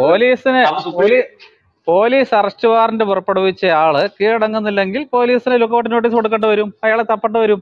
അല്ല, നിങ്ങളെല്ലാം കളിയാക്കത്തില്ലേ? ഒരു മറുനാടനെ പിടിക്കാൻ പറ്റാത്ത കേരള പോലീസ് വരെ കളിയാക്കത്തില്ലേ? എന്റെ സഹോദര, ഇവിടെ നിയമമുണ്ട്. നിങ്ങൾ ഈ കോൺസ്റ്റിറ്റ്യൂഷനൊക്കെ പറയുന്നുണ്ടല്ലോ. ഒന്ന് ഓൾറെഡി സുപ്രീം കോടതിയിൽ ഇത് കേസ് ഇരിക്കുവാണ്. അപ്പൊ ഒരിടത്തും ആ കേസിന്റെ വിധി വരുന്നവരെ ഒന്നും ചെയ്യുകയില്ല. പിന്നെ ഈ പട്ടികജാതി പട്ടികവർഗങ്ങൾക്ക് കൊടുത്തിരിക്കുന്ന സംവരണം, ആ ഫെസിലിറ്റി എന്ന് പറഞ്ഞു കഴിഞ്ഞാൽ വളരെ അവരുടെ റൈറ്റിനെ പ്രൊട്ടക്ട് ചെയ്യാനായിട്ടാണ്. ഇവിടെ MLA ആണ്, കോടീശ്വരനാണ്, അയാൾക്ക് എനിക്ക് പട്ടികജാതി പട്ടികവർഗത്തിന് സംരക്ഷണം വേണം എന്ന് പറഞ്ഞു കഴിഞ്ഞാൽ ആ ലോ കൊണ്ടുവന്ന് ഇന്റൻഷനെ ഡിഫീറ്റ് ചെയ്യുകൊണ്ടാണ്. ഒരു കേസ് റോങ് ആയിട്ട് കൊടുത്തു. ഓക്കെ, മറുനാടിനെ അവരുടെ പത്രപ്രവർത്തനം ചെയ്യുന്ന ആ ഓഫീസ് അടച്ചുപൂട്ടി അവിടെ കമ്പ്യൂട്ടറൊക്കെ ഇട്ടിട്ടുണ്ടെന്ന് അവിടെ നിങ്ങൾ ഈ തൊഴിലാളികൾക്ക് കൊണ്ട് വാദിക്കുന്നല്ല. അവിടെ എത്ര തൊഴിലാളികളുടെ ജോലിയാ പോയത്? അതായത് ജനങ്ങളുടെ അറിയാനുള്ള അതിനെയല്ലേ നിങ്ങൾ നിർത്തിക്കളഞ്ഞത്. അതുകൊണ്ട് നിങ്ങൾ കാശ്മീരിൽ നിർത്തി വന്നാൽ പറയണ്ട, നിങ്ങളും ഇത് തന്നെ ചെയ്യുന്നത്. അല്ല, മറുനാടൻ വരെ കീഴടങ്ങിയിൽ അങ്ങനെ ചെയ്യേണ്ട ആവശ്യം വരത്തില്ലല്ലോ. അയാളെ പിടിക്കുന്നതിന്റെ ഭാഗമായിട്ടായിരിക്കും അതെല്ലാം പിടിച്ചെടുത്തിരിക്കുന്നത്. പിന്നെ മറുനാടന്റെ പത്രപ്രവർത്തനത്തെ കുറിച്ച് ഹൈക്കോടതി തന്നെ പറഞ്ഞല്ലോ, ഇയാൾ ചെയ്തുകൊണ്ടിരിക്കുന്ന പത്രപ്രവർത്തനം അല്ല എന്ന് ഹൈക്കോടതി തന്നെ പറഞ്ഞല്ലോ. പിന്നെ മറുനാടന്റെ പത്രപ്രവർത്തനത്തിന്റെ കാര്യം പറഞ്ഞിട്ട് വലിയ കാര്യമില്ല ഇനിയിപ്പം. എന്റെ സഹോദരൻ, അതൊക്കെ നമുക്കറിയാം. ഇന്നിപ്പം ഏത് രീതിയിൽ നമ്മുടെ മോദിയെ പറയും, മോദി അത് ചെയ്ത്, ജുഡീഷ്യറി ചെയ്ത്, ഇലക്ഷൻ കമ്മീഷൻ ചെയ്തെന്നുള്ളതൊക്കെ ശരിയാ. പക്ഷെ അത് തന്നെയാണ് ഇവിടെ നടക്കുന്നത്. ഒരു ലോയെ വായിച്ചിട്ട് ഒരു പട്ടികവർഗ സംരക്ഷണത്തിൽ ഒരു നിയമം, ഒരു പ്രൊവിഷൻ ഇട്ടിരിക്കുന്നത് താഴെ കിടക്കുന്ന ആൾക്കാരെ പ്രൊട്ടക്ട് ചെയ്യാനാണ്, അല്ലാണ്ട് MLA യും കോടീശ്വരനെയും പ്രൊട്ടക്ട് ചെയ്യാനായിട്ടില്ല. ആ നിയമം അതെന്താ പറഞ്ഞത്? അയാൾ ചെയ്ത കാര്യമല്ല പറഞ്ഞത്. ഇത്രയും പവർ മിസ്യൂസ് ചെയ്യുന്ന നിങ്ങൾ BJP യെ നിങ്ങൾക്ക് ക്രിട്ടിസൈസ് ചെയ്യാനുള്ള ഒരു അവകാശവും ഇല്ല.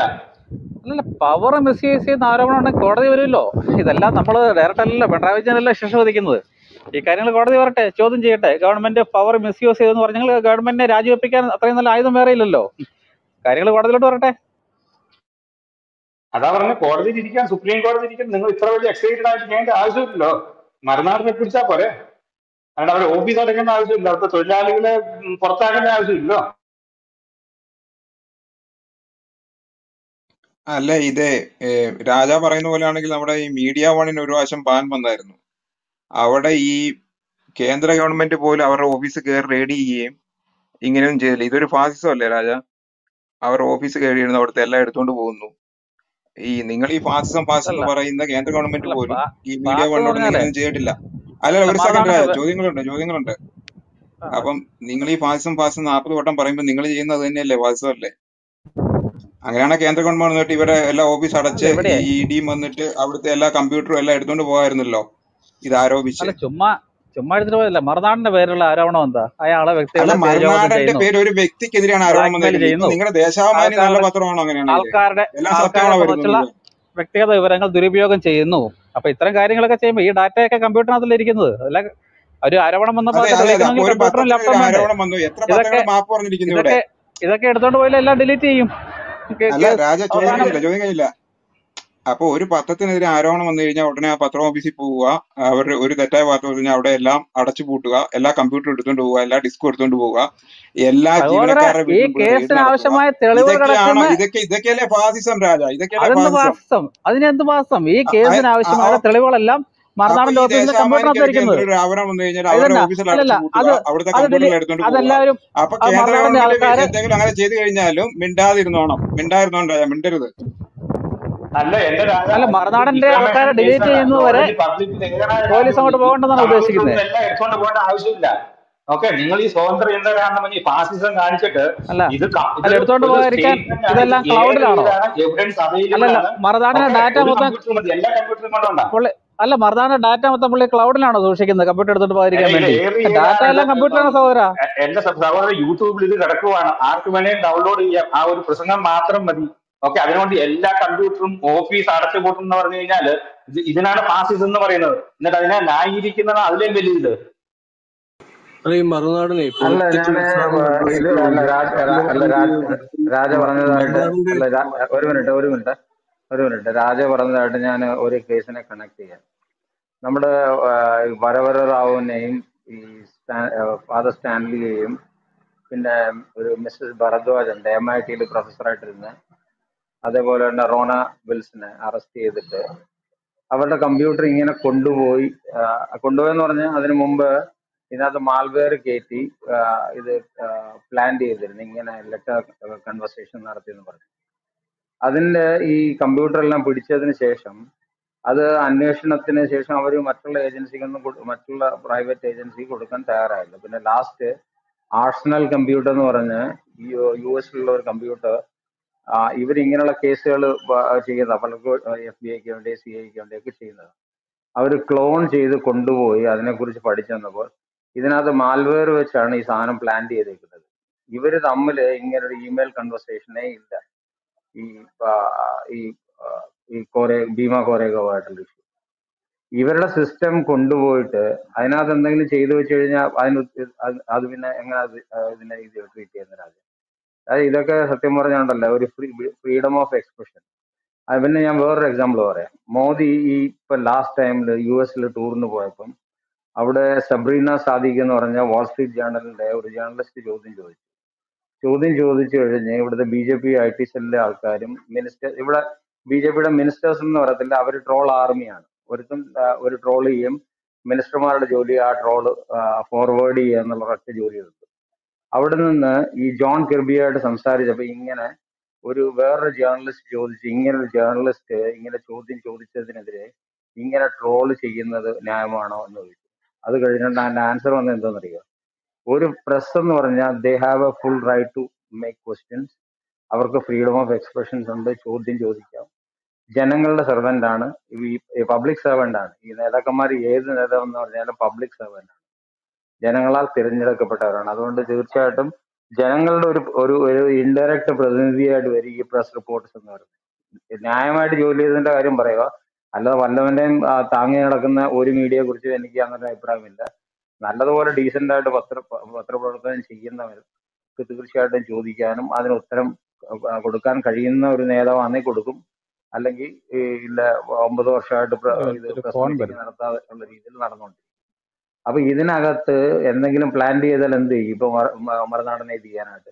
കാരണം എന്ന് പറഞ്ഞാൽ ഇപ്പൊ ഈ കമ്മ്യൂണിസ്റ്റുകാര് ഈ SDPIയും ഇവരുമായിട്ടുള്ള ഇത് ഒരു യൂസഫ് അലിക്ക് വേണ്ടി ഇത്തരം കാര്യങ്ങൾ ചെയ്യണമെന്ന് പറഞ്ഞു കഴിഞ്ഞാൽ അപ്പൊ ഇവർ എന്തുമാത്രം അധപ്പതിച്ചു കഴിഞ്ഞു ഒന്ന് ചിന്തിച്ചു നോക്ക് രാജ. ഇതൊക്കെ രാജ പറഞ്ഞ സിനിമയുടെ പോലെ കേസാണ്. രണ്ട് ഒരു കാര്യങ്ങളാണ് കാര്യം അതിനകത്ത്. ചെയ്യുന്നു. അതായത് ഇപ്പൊ ഈ മറുനാടൻ എന്ന് പറയുന്ന വിഷയം ഇത്രയും പ്രശ്നമായിട്ട് വന്നത് യൂസഫ് അലിക്കെതിരെയാണ് എന്ന് പറയുന്നുണ്ടെങ്കിലും ഈ ഏകീകൃത സിവിൽ കോഡിനെ കുറിച്ച് അദ്ദേഹം ഒരു എക്സാമ്പിൾ എടുത്തു വെച്ചതാണ് ഇത് വിവാദ വിഷയമായത്. അതായത് ഈ വിവാഹം നടത്തുന്നത് അദ്ദേഹം പുറത്ത് രജിസ്റ്റർ ചെയ്യുന്നതും മതത്തിനുള്ളിൽ, അതായത് ശരിയാ ലോ പ്രകാരം അദ്ദേഹം വിവാഹം നടത്തുകയാണെങ്കിൽ അതിന്റെ സ്വത്തവകാശം മകൾക്ക് ലഭിക്കുന്നത് പകുതി അവരുടെ ശരിയാ ലോയിലെ പുഴുക്കുത്തുകൾ എന്താണെന്ന് വളരെ കൃത്യമായിട്ട് ഈ ഒരു വീഡിയോയിലൂടെ എടുത്ത് കാണിക്കരുത്.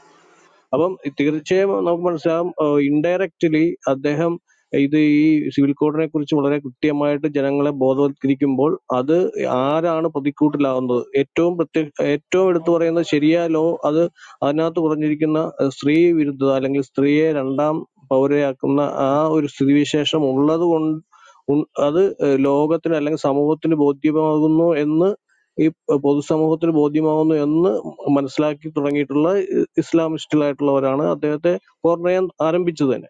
പിന്നീട് അത് ഇപ്പം സിനിച്ചനെതിരെയുള്ള ആരോപണം അദ്ദേഹം പരാമർശിച്ചു എന്നുള്ളതൊക്കെ ആയിട്ട് അത് ഒത്തിരി വിവാദങ്ങളിലേക്ക് പോയി. അടിസ്ഥാനപരമായിട്ട് മനസ്സിലാക്കേണ്ടത് ശരിയായ ലോയിൽ വന്നിട്ടുള്ള അത് കോർണർ ചെയ്യപ്പെടും എന്ന് വളരെ വ്യക്തമാണ്. അപ്പം തീർച്ചയായും ഈ നിയമം പ്രാബല്യത്തിൽ വരുമ്പോൾ അത് ഇവർക്ക് ഒരിക്കലും ഇതിൽ നിന്ന് ഒഴിഞ്ഞു പോകാൻ പറ്റത്തില്ല.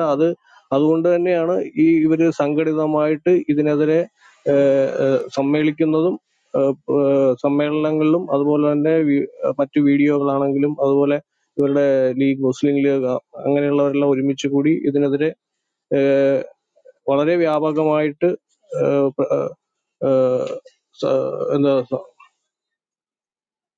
വളരെ വ്യാപകമായിട്ട് തന്നെ അവർ പ്രചരിപ്പിക്കുകയും മറ്റ്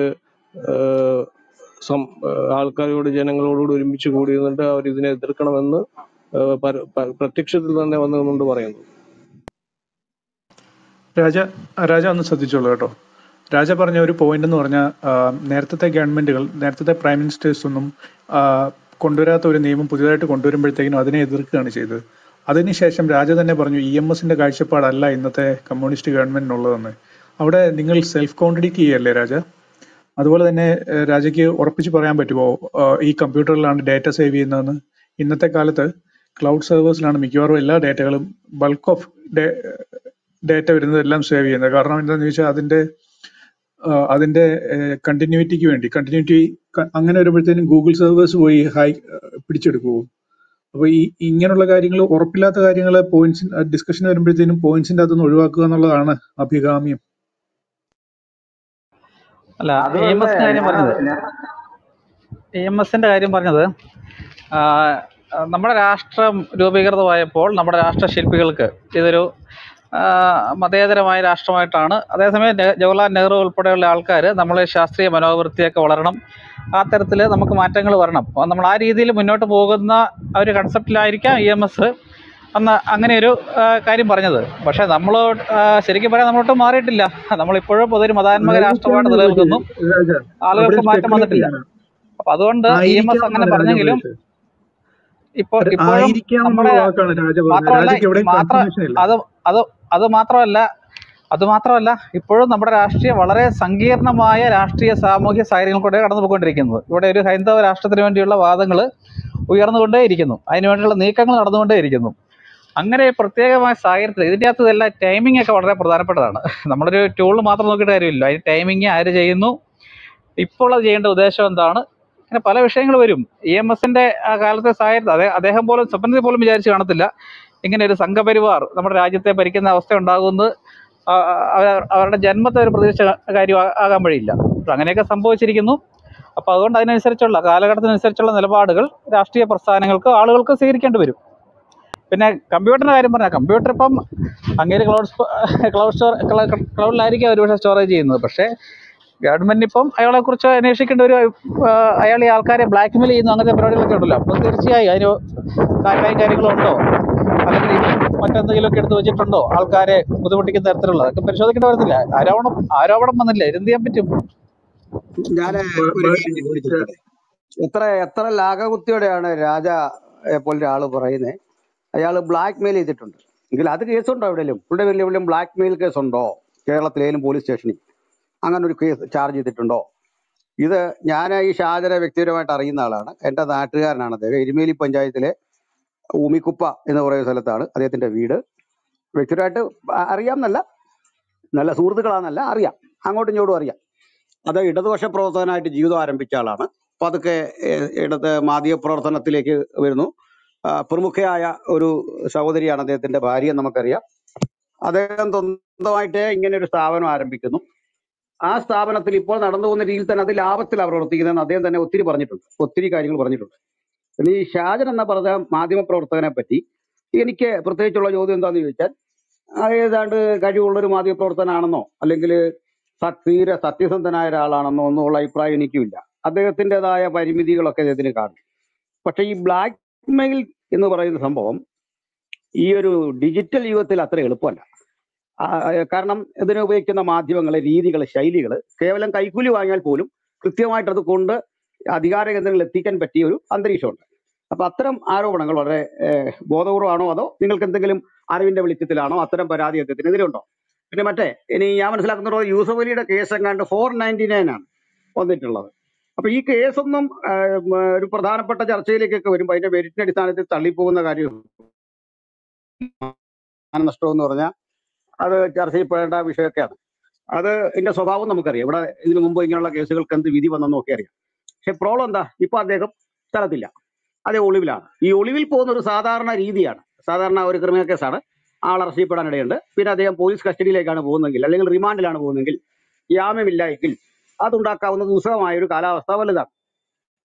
മാത്രമല്ല അതൊരു കൊളോണിയലിസ്റ്റ് കാലഘട്ടത്തിന്റെ ഒരു അവശിഷ്ടം പോലെയാണ് ഇപ്പോഴും പോലീസും ഈ നിയമ സംവിധാനങ്ങളും ഇന്ത്യയിൽ പ്രവർത്തിക്കുന്നത്. കാരണം നിരപരാധിയാണോ, പ്രതിയാണോ, കുറ്റവാളിയാണോ എന്ന് നോക്കാതെയാണ് ഒരു മനുഷ്യന്റെ പേരിൽ ഒരു കേസുണ്ട്. അതും ദുർബലരാണെങ്കിൽ കേട്ടോ, ദുർബലരാണെങ്കിൽ നിങ്ങൾക്ക് എനിക്കൊരു പ്രശ്നമുണ്ട്, നമ്മൾ കറക്റ്റ് അകത്തു ഇതേ കേസ് യൂസഫ് അലിക്കെതിരെ തിരിച്ചാണ് കൊടുക്കുന്നതെങ്കിൽ യൂസഫ് അലി അറസ്റ്റ് ചെയ്യുമോ? ഒന്നുമില്ല. ഇതേ ഒരു കാര്യത്തിന് അറസ്റ്റ് ചെയ്ത് കൊടുക്കുക, യൂസഫ് അലിക്കെതിരെ വല്ല കുഴപ്പം വരുമോ? ഒരു വിഷയം ഉണ്ടാവില്ല. ഇതാണ് നമ്മുടെ രാജ്യം. അപ്പൊ ഇവിടെ പോലീസ് വന്നു ഈ കമ്പ്യൂട്ടർ എടുത്തു എന്നൊക്കെ പറയുന്നത് വളരെ ലളിതമായിട്ടാണ് പറഞ്ഞു വിടുന്നത്. അത് പോലീസ് വന്ന് പരിശോധനയുടെ ഭാഗമായിട്ട് എടുക്കുക എന്ന് പറഞ്ഞാൽ കേൾക്കണോ, കേസ് തീരുന്നത് വരെ ഇനി ഇത് പോലീസ് കസ്റ്റഡിയിലാണ്. അത്ര ഉപകരണം പോയി. കാരണം ഇലക്ട്രോണിക് ഉപകരണങ്ങൾ സീൽ ചെയ്ത് കൊണ്ടുപോവാണ്. അത് ഉപയോഗിക്കാതിരുന്നിരുന്ന് അവിടെ ഇത് നഷ്ടപ്പെടും. ഭീമമായൊരു നഷ്ടമാണ് ആ രൂപത്തിൽ വരിക. ഒന്ന്. രണ്ട്, ഇത് ഏറ്റവും കൃത്യമായിട്ട് തന്നെ മൽപ്രാക്ടീസ് ചെയ്തോ മാനിപ്പുലേറ്റ് ചെയ്തോ അല്ലെങ്കിൽ ഏതെങ്കിലും തരത്തിൽ മിസ്യൂസ് ചെയ്യാൻ പോലീസിനോളം വിദഗ്ധന്മാരില്ല. നമുക്കറിയാം. അല്ലെങ്കിൽ സത്യസന്ധമായി പ്രവർത്തിക്കുന്ന ഒരു പോലീസ് കേരളത്തിൽ എന്ന് പറയാൻ പറ്റുമോ? 50% കേരളത്തിലെ പോലീസ് സത്യസന്ധമായി പ്രവർത്തിക്കുന്ന ഒരു ഡിപ്പാർട്ട്മെന്റ് ആണെന്ന് പറയാൻ പറ്റുമോ? ഇതാണ് ചോദ്യം. ഇപ്പോൾ തന്നെ സുധാകരനെ ഇട്ടിരിക്കുന്നു. അത് ആദ്യം ഇടേണ്ട ബെഹ്റയല്ലായിരുന്നു, സുധാകരനെതിരെ നടക്കുന്നു. ഇതുപോലെ ബെഹ്റയുടെ പുറകെ നടക്കത്തെ, ബെഹ്റയെ കൂടെ പിടിക്കണ്ടേ? ബെഹ്റയല്ലേ അവിടെ കയറിയ കസേരയിൽ ആരെയാ, ടിപ്പു സുൽത്താന്റെയോ കസേരയിൽ കയറി നല്ല അന്തസ്സായിട്ടിരുന്ന് ഫോട്ടോ എടുക്കുക. അത് നമ്മൾ കണ്ടതാണ്. ഒരു പോലീസ് മേധാവി പോയിരുന്ന അവിടുന്ന് ആഹാരം കഴിക്കുക, അയാളുടെ കൂടെ നടക്കുക. എന്നിട്ട് പോലീസുകാരെ ഇട്ട ഭരണകൂടം ഏതാ? ഇദ്ദേഹത്തിന്റെ ആജ്ഞാനുസരിച്ചല്ലേ ഇവിടുത്തെ. അതിൽ മോൻസൺ മാവങ്കൽ എന്ന് പറയുന്ന ഒരുത്തരെ ഇത് ഒരു മനുഷ്യന്റെ കൂടെ, ഒരു ഫ്രോഡിന്റെ കൂടെ, ഒരു ക്രിമിനലിന്റെ കൂടെ നമ്മളെ സംസ്ഥാനം ഭരിച്ചുകൊണ്ടിരുന്ന DGP അവിടെ പോയിരിക്കുക. വല്ല ഒരു നടപടി ഉണ്ടോ? എന്തൊരു നടപടി ഉണ്ടോ? അപ്പൊ ആ പോലീസാണ് ഈ പണിയെല്ലാം കാണിക്കുന്നത്. പോയിട്ട് ഇതെല്ലാം എടുത്തുകൊണ്ട് പോരുക. ആ ജീവനക്കാരുടെ ഭാവി എന്താ, അവരുടെ അവസ്ഥ എന്താ, ഇതുവെല്ലാം നോക്കുന്നുണ്ടോ? അപ്പൊ ഇദ്ദേഹം കീഴടങ്ങിയ പ്രശ്നമില്ലായിരുന്നു നിസ്സാരമായിട്ടൊക്കെ പറയുക. നിങ്ങളാണെങ്കിൽ ഇതേ ചെയ്യുള്ളൂ. എന്റെ പേര് ഇപ്പൊ ക്രിമിനൽ കേസ് വരിക, പോലീസ് അറസ്റ്റ് ചെയ്യാൻ വരിക, നിങ്ങൾ ചോദിക്കും എന്തിനാ മാറിയത്? മാറുന്ന ഒരു സാധാരണ രീതിയാണ്. അല്ലെങ്കിൽ പോലീസ് ഉണ്ടാക്കാവുന്ന പ്രശ്നങ്ങൾ വളരെ വലുതാണ്.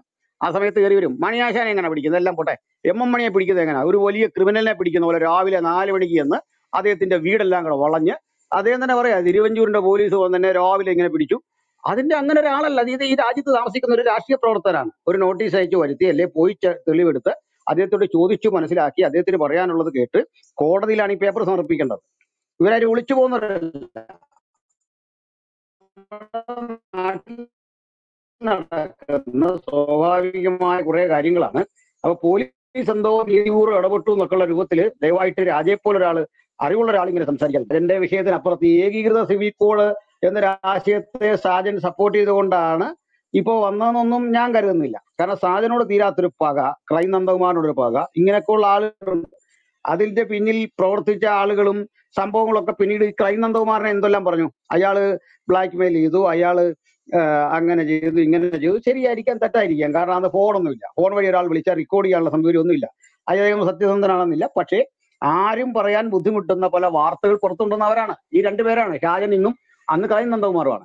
അപ്പൊ ഇത് കൊണ്ട് ഈ ക്രൈം നന്ദകുമാർ പറഞ്ഞ ഏതെങ്കിലും വാർത്ത കള്ളമായിരുന്നു? അന്ന് നന്ദകുമാർ ആക്ഷേപം ഉന്നയിച്ച ഉള്ളികളൊക്കെ ഇപ്പൊ ഇവിടെ ഉണ്ടെന്ന് രാജയ്ക്കറിയാം, ആരുടെ കൂടെ നിൽപ്പുണ്ടെന്നറിയാം, ഈ കാര്യങ്ങളൊക്കെ അറിയാം. അതെല്ലാം സത്യമാണെന്ന് ആൾ മനസ്സിലാക്കി. ഉദാഹരണം ഐസ്ക്രീം പാർലർ പെൺവാണിഭം ആരാദ്യം കൊണ്ടുവന്നേ? അത് ക്രൈം നന്ദകുമാറാണ്. അതിനുശേഷം എത്ര നാൾ കഴിഞ്ഞ് ഇവിടുത്തെ പത്രങ്ങൾ എഴുതാൻ തുടങ്ങിയ ഇത്തരത്തിലുള്ള കാര്യങ്ങൾ? ഇവിടെ ആരും ആ സമയത്ത് ഒറ്റ ഹരിചന്ദ്രന്മാരും മാധ്യമപ്രവർത്തനം നടത്തുന്ന ഒരു കക്ഷികളും ഇതൊന്നും എഴുതിയിട്ടില്ല. ഇതാണ് ഇവിടെ നടന്നുകൊണ്ടിരുന്ന കാര്യങ്ങൾ. അപ്പൊ ഇവിടെ ഇത്രേ ഉള്ളൂ കാണുന്നത്. ഇപ്പോൾ ഇങ്ങനെ ഒരു നിലപാട് ഈ ഏകീകൃത സിവിൽ കോഡ് എന്നൊരു ആശയം വരുമ്പോൾ BJP കൊണ്ടുവരും. അതുകൊണ്ട് നമുക്ക് എതിർത്തേക്കാം, അതിനകത്ത് അർത്ഥമില്ല. പിന്നെ BJP ഇതിന് ഏത് സമയമായെടുത്ത്? ഞങ്ങളുടെ ചർച്ചയിൽ ആദ്യം ഇതാ പറഞ്ഞു, BJP എടുത്ത സമയം മണിപ്പൂർ കലാപം ആളിക്കത്തുന്നു. അതിന്റെ പ്രതികരണങ്ങൾ BJPയെ ദോഷകരമായി ബാധിക്കുമ്പോൾ നമുക്കതൊന്ന് മാറ്റിമറിക്കാം എന്ന് പറഞ്ഞ് സ്വാഭാവികമായിട്ട് BJP ഇത് കൊണ്ടുവന്ന ആർക്കാ സംശയം? അല്ലെ കുറഞ്ഞ പക്ഷം നമ്മുടെ ചർച്ചയെങ്കിലും ഈ പരിസരത്തേക്ക് മാറും, സംശയമില്ല. അതിനകത്ത് എന്താ കുറ്റം? ഇത് തന്നെയല്ലേ ഇവിടെ ഇടതുപക്ഷം ചെയ്തുകൊണ്ടിരിക്കുന്നത്? ഇത് തന്നെയല്ലേ പണ്ട് കോൺഗ്രസ് ചെയ്തേ? ഞാനതാ പറഞ്ഞു തുടങ്ങിയത്. പണ്ട് രമേശ് ചെന്നിത്തല ആഭ്യന്തരമന്ത്രി ആയിരിക്കുമ്പോൾ സോളാർ കേസ് ശക്തിപ്പെടും. ഒന്ന് മുഖം മറയ്ക്കണം. അടുത്ത എന്താ ചെയ്തേ? ആ തിരുനെല്ലിക്കാട്ടിൽ പോയിട്ട് അവിടെ കുറെ ആദിവാസികളെ വെടിവെച്ച് കൊന്നിട്ട് അത് നക്സലുകളെ കൊന്നെന്നും പറഞ്ഞ് വലിയ പ്രശ്നം ഇവിടെ ഉണ്ടാക്കി. അത് CPI മാത്രമേ എതിർക്കാനുള്ളൂ ഈ കാര്യത്തിൽ.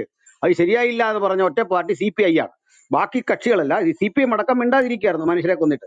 ഇനി അടുത്തത് എന്താ CPM ഇപ്പൊ ചെയ്യുന്നത്? ഈ ഡിഗ്രി ചന്ത തുടങ്ങിയതോടുകൂടി ഡിഗ്രി ചന്തയിൽ പോയി പെട്ടുപോയി ആൾക്കാർ. ചങ്ങമ്പുഴയുടെ വാഴക്കുല വൈലോപ്പിള്ളിക്ക് വിറ്റു, നിർദാക്ഷിണ്യം വിറ്റു. നല്ലതായിട്ട് ഗ്രാമർ മിസ്റ്റേക്ക് ഇല്ലാതെ 1 മിനിറ്റ് ഇംഗ്ലീഷ് സംസാരിക്കാൻ കഴിയാത്ത പുള്ളിക്ക് കേരള സാഹിത്യ അക്കാദമിയുടെ കേരള യൂണിവേഴ്സിറ്റിയുടെ PhD കിട്ടി. ഇത്തരത്തിലുള്ള കോമഡികൾ നടക്കുന്ന ഒരു സ്ഥലമായിട്ട് ഇത് മാറി. ഇത്തരം ഏറ്റവും നാണം കെട്ട, കാരണം സാംസ്കാരിക രംഗത്ത് CPM ഉണ്ടാക്കിയെടുത്ത ഒരു മേധാവിത്വവും കോൺഗ്രസിനെ അപേക്ഷിച്ച് അവർക്ക് ചില പരിഗണനകളും ഒക്കെ ഇവിടുത്തെ ബുദ്ധിജീവികളൊക്കെ കൊടുത്തിരുന്നു.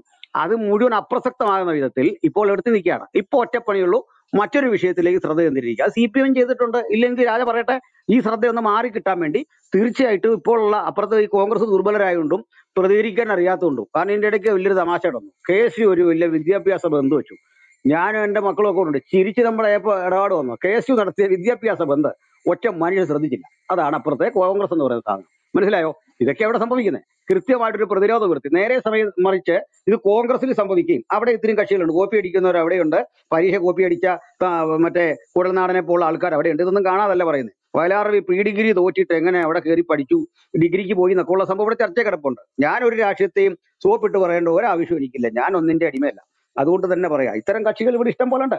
അപ്പൊ ഇത് നേരെ മറിച്ച് SFI ഇപ്പുറത്തും KSU അപ്പുറത്തും ആണെങ്കിൽ കളി അങ്ങ് മാറിയനെ. ഇവിടെ എന്ത് പ്രശ്നം നടക്കാൻ പോകുന്നത്? അപ്പൊ ഇവിടുന്ന് ഒന്ന് ശ്രദ്ധ മാറ്റണം. അതിന് വേണ്ടി പെട്ടെന്ന് സുധാകരന്റെ അറസ്റ്റ് വരുന്നു.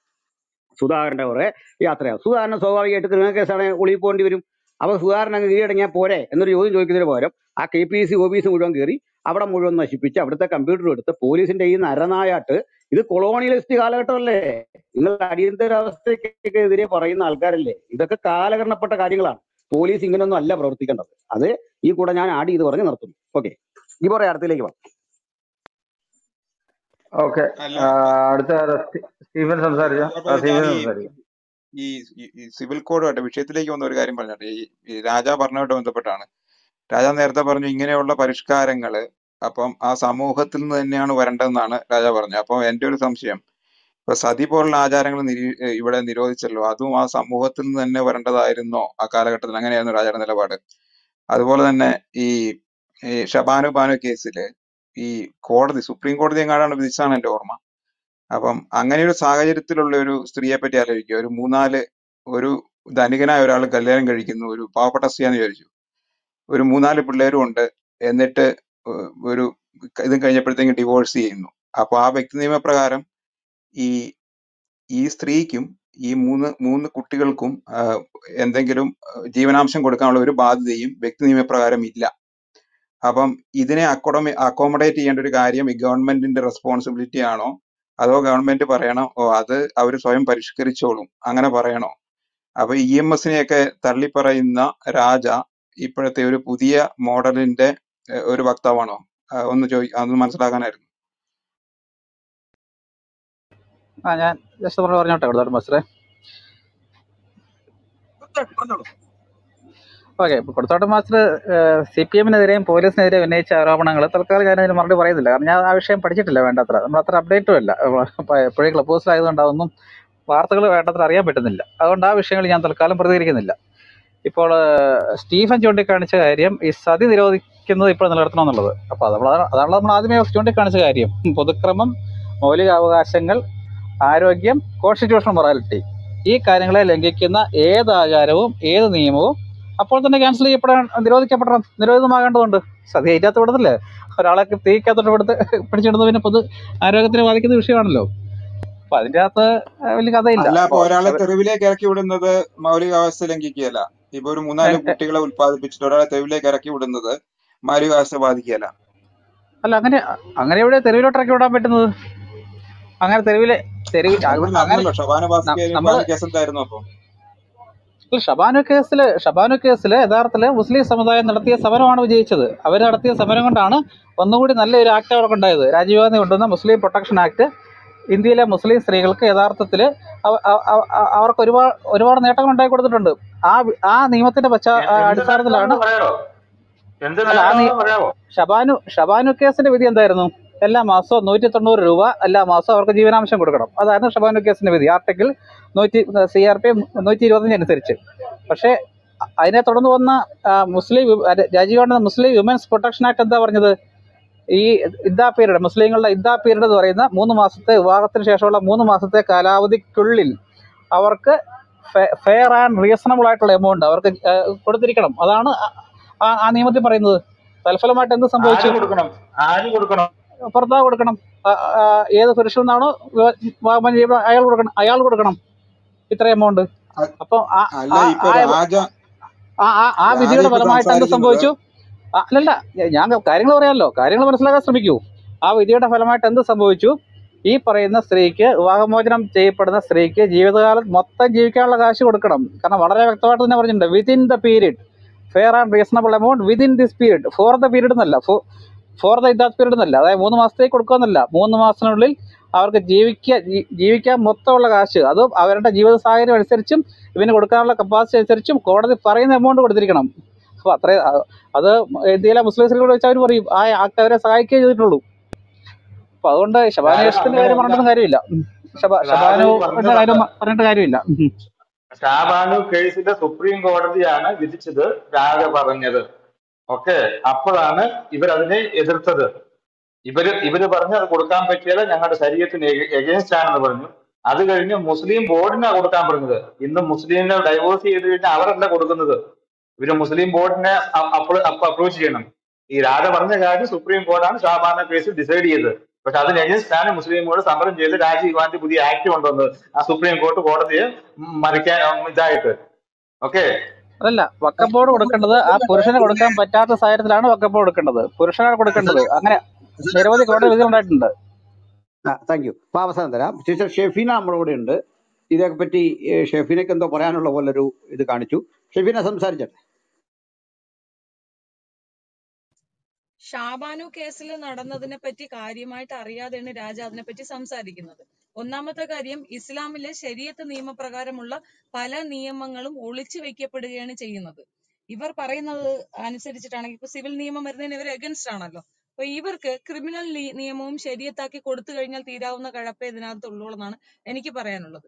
ഒരു നിയമം കൊണ്ടുവരുമ്പോൾ ആ നിയമം കൃത്യമായി പാലിക്കേണ്ട ഒരു രീതിയുണ്ട്. അതിന് പകരം ഇത് ഞങ്ങൾ എടുക്കില്ല, ഇത് ഞങ്ങളുടെ പ്രശ്നമല്ല, ഇത് പിന്നെ ഗവൺമെന്റ് ഏറ്റെടുക്കണം എന്ന് പറഞ്ഞുകൊണ്ട് വഖഫ് ബോർഡിനെ കൊണ്ട് പൈസ കൊടുപ്പിക്കുന്ന രീതി എനിക്ക് മനസ്സിലാവുന്നില്ല. രാജയുടെ മക്കൾക്ക് ചെലവിന് രാജ തന്നെയല്ലേ കൊടുക്കുന്നത്, അതോ വഖഫ് ബോർഡാണോ? രാജ ഉപേക്ഷിച്ചു കഴിഞ്ഞാലും രാജ തന്നെ കൊടുക്കുന്നതാണ് നിയമം. അതാണ് ശരിയായ നടപടി. പകരം വഖഫ് ബോർഡ് കൊടുത്താൽ മതി എന്ന നിയമമാണ് അതും അന്ന് അധികാരത്തിൽ നിന്ന് കോൺഗ്രസ് സർക്കാരാണ് ഈ ഒരു സാധനം കൊണ്ടുവന്നതെന്ന് ഓർത്തുകൊള്ളുക. ഇന്റർ കാസ്റ്റ് മാരേജും അദ്ദേഹത്തിന്റെ പിതാവും പിന്നെ പാഴ്സി മുസ്ലിമാണ്. ഇങ്ങനെ ഒരുപാട് രീതിയിൽ അദ്ദേഹത്തിന്റെ പൂർവ്വ പിതാവ് എന്ന് പറയുമ്പം പിന്നെ ജവഹർലാൽ നെഹ്റു, അദ്ദേഹം തികഞ്ഞ ഒരു മതേതരവാദിയാണ്. അദ്ദേഹത്തിന്റെ ചെറുകുഞ്ഞാണെന്നുള്ള ഒരു ബോധം പോലും ഇല്ലാണ്ട് ഈ ഒരു മതസമൂഹത്തിനെ അംഗീകരിക്കുകയും അവർക്ക് വേണ്ടി പ്രീണനം നടിക്കുകയും ചെയ്ത ഒരു വൃത്തികെട്ട സാധനമായിട്ടാണ് എനിക്ക് രാജീവ് ഗാന്ധി മനസ്സിലായിട്ടുള്ളത്. അദ്ദേഹം ചെയ്ത ഏറ്റവും വലിയ പിഴവുകളിൽ ഒന്നാണ് നമ്മൾ കൊടുക്കുന്ന ടാക്സ് പേയ്മെന്റിൽ നിന്ന് ആരാ പിഴച്ചുണ്ടാക്കിയ പിള്ളേർക്ക് നമ്മൾ ചെലവിന് കൊടുക്കുന്ന ഗതികേട്. ഒരു സമൂഹം നന്നാകണമെന്നുണ്ടെങ്കിൽ അവരുടെ നിയമങ്ങൾ അത് കൃത്യമായി അവരിൽ കൂടെ മനസ്സിലാക്കി അവരിലുള്ളവരുമായി ഡിസ്കഷൻ വെച്ച് അവർക്ക് വേണ്ടി ചെയ്യേണ്ടതാണ് നിയമങ്ങൾ. അല്ലാതെ ഇന്നതാണ് അവർ പറയുന്നത്. അപ്പൊ ഈ ഒരു BP സുഹറ സുൽഫത്ത് എല്ലാവരുടെ ചേർന്നിട്ട് സ്വത്തവകാശത്തിന് കേസ് കൊടുത്തു, മേരി റോയി കേസ് കൊടുത്തു. അവിടെ ഉള്ളവരെ വിളിച്ചു വെച്ച് ചർച്ചയിൽ പങ്കെടുപ്പിച്ച് അതെന്താണെന്ന് മനസ്സിലാക്കിയിട്ട് വേണം അതിനൊരു ആൻസർ കൊടുക്കാൻ. കാന്തപുരത്തിനെ വിളിച്ചിട്ടാണ് ഇവിടുത്തെ മുഖ്യമന്ത്രി പോലും ചോദിച്ചത് എന്താ ചെയ്യേണ്ടതെന്ന്. ഇവിടെ പെണ്ണുങ്ങളില്ലേ, പെണ്ണുങ്ങളുടെ സംഘടനയുണ്ട്, അവരോട് ചോദിക്കത്തില്ല. ഈ വസ്തുത കൃത്യമായി മനസ്സിലാക്കാതെയാണ് രാജ അഡ്രസ് ചെയ്യുന്നതെന്ന് എനിക്ക് ഈ ഒരു വിഷയത്തിൽ രാജയോട് എനിക്ക് ഒബ്ജക്ഷൻ ഉണ്ട്. കാരണം കൃത്യമായി മനസ്സിലാക്കുന്നില്ല എന്നുള്ളതാണ്. അതിൽ സ്ത്രീകളോട് ചോദിച്ചു നോക്കുക. വിവാഹം കഴിച്ച് രണ്ടാമതൊരു സ്ത്രീയെ അയാൾ വിവാഹം കഴിക്കണമെങ്കിൽ ആ സ്ത്രീയുടെ പൂർണ്ണമായ സമ്മതം വേണം. അതായത് ശരീഅത്ത് നിയമത്തിൽ പറയുന്ന സംഗതി ഈ സിവിൽ നിയമം വരുമ്പോൾ ഉണ്ടാകും. പക്ഷെ അത് അവരനുസരിക്കുന്നില്ല, പാലിക്കുന്നില്ല. ഞങ്ങൾക്ക് 4 കെട്ടാം എന്നുള്ളത് ഒരു റൈറ്റ്സ് ആയി അവർ കൊണ്ട് നടക്കുന്നു. തർക്കമില്ല, ഞങ്ങൾ സ്ത്രീകൾ അംഗീകരിച്ചു, ഞങ്ങൾക്ക് 4 കെട്ടണം, 4 പേരെയും ഒരേ വീട്ടിൽ വെച്ച് താമസിപ്പിക്കണം. ഇവർ സമ്മതിക്കുമോ? ഇവർ അനുവദിക്കത്തില്ല. ഒരു പെണ്ണിന് ഫസഹ് ചെയ്യാമെന്ന നിയമം പോലും ഏറ്റവും അധികം കൂടുതൽ അറിയാവുന്ന ഈ ഖുറാനും ഒക്കെ പഠിച്ച ജാമിന്റെ ടീച്ചർ പോലും പറഞ്ഞു കേട്ടിട്ടുണ്ട് ഫസഹ് എന്ന് പറയുന്ന സാധനം ഇല്ല. അത് ചിലപ്പം കോഴിക്കോട് സൈഡിലൊന്നും അത് നടന്നു കാണത്തില്ല, അവർ അനുഭവിച്ചിട്ടുണ്ടാവത്തില്ല. പക്ഷെ അങ്ങനെ ഒരു നിയമം ഉണ്ട് അതിനകത്ത്. സ്ത്രീക്ക് വേണ്ടെങ്കിൽ ഉപേക്ഷിക്കാം, അപ്പോഴും അവക്ക് ജീവനാംശം കൊടുക്കണം. ഈ ഒരു പുതിയ നിയമമൊന്നും കൊണ്ടുവരേണ്ട ആവശ്യമില്ല. അതിനകത്ത് കൃത്യമായിട്ടുണ്ട് ഇദ്ദാ പീരീഡ് കഴിഞ്ഞേ തലാക്ക് പാടുള്ളൂ. ഈച്ച് ആൻഡ് എവറിത്തിങ് കൃത്യമായി എഴുതി വെച്ച ഒരു ശരീഅത്ത് നിയമം അനുസരിച്ചല്ല ഇവർ ജീവിക്കുന്നത്. ഇവർക്ക് എന്താണോ ഫേവർ ആ രീതിയിലേക്ക് ഈ നിയമത്തിന് വളച്ചൊടിച്ചിട്ട് ആ നിയമം ഈ പെണ്ണുങ്ങളുടെ തലയിലേക്ക് മാത്രം അങ്ങോട്ട് ഇടിച്ചു കയറ്റുകയാണ്. ആണുങ്ങൾക്കുള്ള നിയമം പറഞ്ഞു തരാം. ഹിജാബ് നിർബന്ധമാക്കപ്പെട്ടിരിക്കുന്ന ആണിന്റെ കണ്ണുകൾക്കാണ്. ആണിന്റെ കണ്ണ് എവിടെ മറയ്ക്കുന്നത്? മറയ്ക്കണമെങ്കിൽ ഈ പെണ്ണുങ്ങളല്ല കണ്ണ് മറച്ചോണ്ട് കിടക്കണ്ടേ, ഈ ഒറ്റകളാണ്. എന്നിട്ട് അത് നടപ്പിലാക്കുന്നുണ്ടോ? പെണ്ണുങ്ങൾക്ക് ഹിജാബ് അങ്ങോട്ട് കൊണ്ട് കൊടുത്തിട്ടുണ്ട്. എവിടെയും ഹിജാബ് പെണ്ണുങ്ങൾക്ക് വേണമെന്ന് ഇല്ല. ഈ മുഖം മറയ്ക്കണ ഒരു സിസ്റ്റം ഉണ്ടാക്കി വെച്ചിരിക്കുന്നത് ഇവർ മാത്രമാണ്. അത് ഇവിടെ ഉണ്ടായത് 80-കൾക്ക് ശേഷം, 85-നൊക്കെ ശേഷം ഇവിടെ ജമാഅത്ത് ഇസ്ലാമി എന്ന് പറയുന്ന തീവ്ര മനോഭാവമുള്ള, മുജാഹിദ് പോലുള്ള തീവ്ര മനോഭാവമുള്ള ഈ ഇസ്ലാമിയർ വന്ന് കയറിയിട്ടാണ്. ഈ പരസ്പരം തമ്മി തല്ലുന്നതും പോർ വിളിക്കുന്നതും ഒക്കെ ഉണ്ടാകുന്നത് നിങ്ങൾക്കുള്ളിലുള്ള, അതായത് ഇസ്ലാമിയർക്കുള്ളിലുള്ള ആ മത തീവ്രത കൊണ്ടാണ്. മറ്റുള്ളവർക്കാർക്കും ഇത്ര തീവ്രമായിട്ട് ഒരു ഭ്രാന്തുമില്ല. മുഹമ്മദ് എന്ന വ്യക്തി ഒരു പ്രവാചകൻ മാത്രമാണെന്നും അദ്ദേഹം അന്ത്യപ്രവാചകനാണെന്നും അദ്ദേഹത്തിനെ എന്തെങ്കിലും പറഞ്ഞാൽ ആളെ കൊല്ലണമെന്നും എവിടെയും പറഞ്ഞിട്ടില്ല. അന്ത്യപ്രവാചകൻ മാത്രമാണ്. പടച്ചവനിക്കാണ് ആദ്യം നമ്മൾ വാല്യൂ കൊടുക്കുക, അള്ളാഹുവിന് വാല്യൂ കൊടുക്കുന്നു. പക്ഷെ ഇവിടെ കുറെ മനുഷ്യർ പടച്ചവനേക്കാൾ വലിയവനായി മുഹമ്മദിനെ കൊണ്ട് നടക്കുന്നു. വ്യത്യാസം മനസ്സിലാകുന്നില്ല. ആർക്കും അറിയാത്ത ഒരുപാട് കഥകൾ ക്ലബ് ഹൗസ് വഴിയും ഹദീസിന്റെ ഒരു എക്സ്പ്ലനേഷൻ വഴിയും എക്സ് മുസ്ലിം വഴിയും ജനങ്ങളിലേക്ക് എത്തി. ഞങ്ങളൊന്നും ഇത് മുൻപേ അറിഞ്ഞില്ല. ഒരു കാരണവശാലും 10ഉം 14ഉം കെട്ടി വ്യഭിചരിച്ച് നടന്ന ഒരാളെ ദൈവതുല്യനെന്ന് കണക്കാക്കാൻ ചിന്തിക്കാൻ പോലും ആകുന്ന കാര്യമല്ല. എത്രമാത്രം കൊടും ക്രൂരതകൾ ഇവർ ബാക്കിയുള്ളവരെ വ്യഭിചാരി എന്നും വേശി എന്നും ഒക്കെ പറയുന്നുണ്ട്. ശരി, ഈ പറയുന്ന ആളുടെ വ്യക്തിത്വം എന്താണ്? ഈ മുഹമ്മദിന്റെ വ്യക്തിത്വം എന്താണ്? കൃത്യമായി നിങ്ങളൊന്ന് അനലൈസ് ചെയ്ത് പറഞ്ഞു തന്നെ. കൊലപാതകിയാണോ? ആണ്. വ്യഭിചാരി ആണോ? ആണ്. പോക്സോ? ആണ്. ഇതെല്ലാമായ ഒരാളെ തൂക്കി തലയിൽ വെച്ചുകൊണ്ട് നടക്കുന്ന കുറെ ആൾക്കാര് സാധാരണക്കാരായ ഇവർക്കെതിരെ സംസാരിക്കുന്നവരെ ഇതെല്ലാം ആക്കുന്നു എന്നുള്ളതാണ്. രാജയ്ക്ക് കൃത്യമായിട്ട് അറിയാം. രാജ എന്തോ ഒന്നിൽ സ്റ്റിക്കായി നിൽക്കുന്നു എന്നതിനപ്പുറം സിവിൽ നിയമം കൊണ്ടുവരുന്നത് കൊണ്ട് ഇവർക്ക് ഒന്നും നടക്കാൻ പോകുന്നില്ല. വിഡ്ഢികളായി അവർക്ക് വേണ്ടി വക്കാലത്ത് പറയണ നിങ്ങളാണ് വിഡ്ഢികളെന്നേ ഞാൻ പറയുള്ളൂ. ക്രിമിനൽ നിയമം പോലും അവർക്ക് ബാധകമല്ല. കൊച്ചുമക്കളെ തൊട്ടാൽ അപ്പൊ കേസ്, പോക്സോ, ക്രിമിനലിന്റെ അങ്ങേയറ്റം ക്രിമിനൽ നിയമമാണത്. ഇവർക്ക് ബാധകമുണ്ടോ? കൊച്ചുമക്കളെ സുനാ പിടിച്ചു വെച്ച് കണ്ടിക്കും. ഇവരുടെ നിയമപ്രകാരം ഇവരുടെ നബി 80-ാം വയസ്സിൽ കോടാലി കൊണ്ട് വെട്ടിക്കളഞ്ഞ സാധനം 7 വയസ്സിനുള്ളിൽ കൊച്ചിൻ്റെത് കണ്ടിക്കണമെന്ന് പറയുന്ന നിയമം എങ്ങനെയാണ്? അത് എന്ത് ശരിയത്ത് നിയമമാണെന്നാണ് നിങ്ങൾ പറയണത്? ഇവിടുത്തെ ക്രിമിനൽ നിയമം അനുസരിച്ചാണെങ്കിൽ ഇവരിത് ചെയ്യുന്ന അട്രോസിറ്റി അല്ലേ? ബാധകമാണോ ഇവർക്ക്? അല്ല. 18 വയസ്സെന്ന് വിവാഹപ്രായം നിജപ്പെടുത്തി വെച്ചിരിക്കുന്നു. 18 വയസ്സ് ആരെങ്കിലും ഉൾക്കൊള്ളുന്നുണ്ടോ? 16 വയസ്സ് 15 വയസ്സിലും ഇവർക്ക് കുത്തിക്കയറ്റാം, കൊച്ചിനെ ഉണ്ടാക്കാം, ഒരു പ്രശ്നവുമില്ല. അപ്പോ ഇവർ ക്രിമിനൽ നിയമമോ ഇവിടുത്തെ ഒരു നിയമമോ ഇവർക്ക് ബാധകമേ അല്ല. അതല്ലാതെ ഇവർ ജീവിക്കാൻ സിവിൽ വന്നാൽ ഇവർക്ക് എന്തോന്ന് ബാധിക്കുമെന്നാണ്? ഇവർക്കൊന്നും ബാധിക്കത്തില്ല. കാര്യം ഇതൊന്നുമല്ല. എന്ത് വന്നാലും നമ്മന്റെ ആൾക്കൊക്കെ ഇങ്ങോട്ട് എതിർക്കണം. നമ്മന്റെ ആൾക്കാർ എന്തോ സംഭവമാണ്. ഇതെല്ലാം കൊണ്ടുവരുന്ന നമ്മന്റെ ആൾക്കാരെ തലയിലോട്ട് എന്തോന്നാ കൊണ്ടിടാനാണ്. ആ പെണ്ണുങ്ങളെല്ലാം ഭയങ്കര സക്സസ് ആണ്, എല്ലാവർക്കും ഭയങ്കര സന്തോഷമാണെന്നാ പറയുന്നത്. പക്ഷെ 10 ലക്ഷം പെണ്ണുങ്ങൾ ഒപ്പിട്ട് കൊടുത്തു മുത്തലാഖ് നിരോധിക്കാൻ. എന്നിട്ട് എന്ത് നടത്തി? മുത്തലാഖ് നിരോധിച്ചോ? എവിടെ നിരോധിച്ചിട്ടില്ല. മുത്തലാഖ് എന്ന് വെച്ചാൽ 3 ടേം ആയിട്ടേ തലാഖ് കൊടുക്കാവുന്ന ഒരു സാധനമാണ് അവിടെ വന്നിരിക്കുന്നത്. പ്രചരണം മുഴുക്ക എന്തോ മുത്തലാഖ് എവിടെയും നിരോധനം നടന്നിട്ടില്ല. അവന്മാർക്ക് നിർബാധം അത് ചെയ്യാൻ പറ്റും. പക്ഷെ എക്സ്പ്ലനേഷൻ കൊടുക്കാം. ഇനി ഒരു അറിയാൻ വേണ്ടി, മുസ്ലിം സ്ത്രീകൾ അറിയാൻ വേണ്ടി പറയുന്നതാണ്, ഞങ്ങൾക്ക് ഈ മതനിയമം വേണ്ട, ഇവിടുത്തെ കോമൺ നിയമം മതി എന്ന് പറഞ്ഞുകൊണ്ട് ഒരു പേപ്പർ കൊണ്ടുപോയി കോടതിയിൽ കൊടുത്താൽ ഈ സിവിലും വേണ്ട, ക്രിമിനലും വേണ്ട, ഒന്നും വേണ്ട, സ്ത്രീകൾക്കൊപ്പം നിൽക്കും ഇവിടുത്തെ നിയമം. പക്ഷെ അത് അറിയില്ല. ആ പെൺകുട്ടികൾക്ക് അതിനുള്ള അവയർനെസ് ഇല്ല. ഇത് ഞങ്ങളുടെ വിധി, അല്ലെങ്കിൽ ഇത് ഞങ്ങളുടെ ശരീഅത്ത്, ഇത് ഞങ്ങൾ അംഗീകരിച്ചില്ലെങ്കിൽ സ്വർഗത്തിൽ പോയി മാപ്പിളക്ക് 70 കൂട്ടിക്കൊടുക്കാൻ ഒക്കൂല എന്ന് പറഞ്ഞ് ഇവളുമാരിത് അനുസരിക്കുന്നു. അത്രേ ഉള്ളൂ. രാജ എന്തിലും ഒന്ന് സ്റ്റിക്കാണ്, അത് എനിക്ക് മനസ്സിലാവുന്നുള്ളൂ. ഈ ഒരു വിഷയത്തിൽ രാജ ഒരു പഠനവും നടത്താതെയാണ് അഭിപ്രായം പറയുന്നത്. ഒരു പഠനവും രാജയ്ക്ക് ഇതിനകത്തില്ല. രാജ പറയുന്നത് പോലെ അല്ല.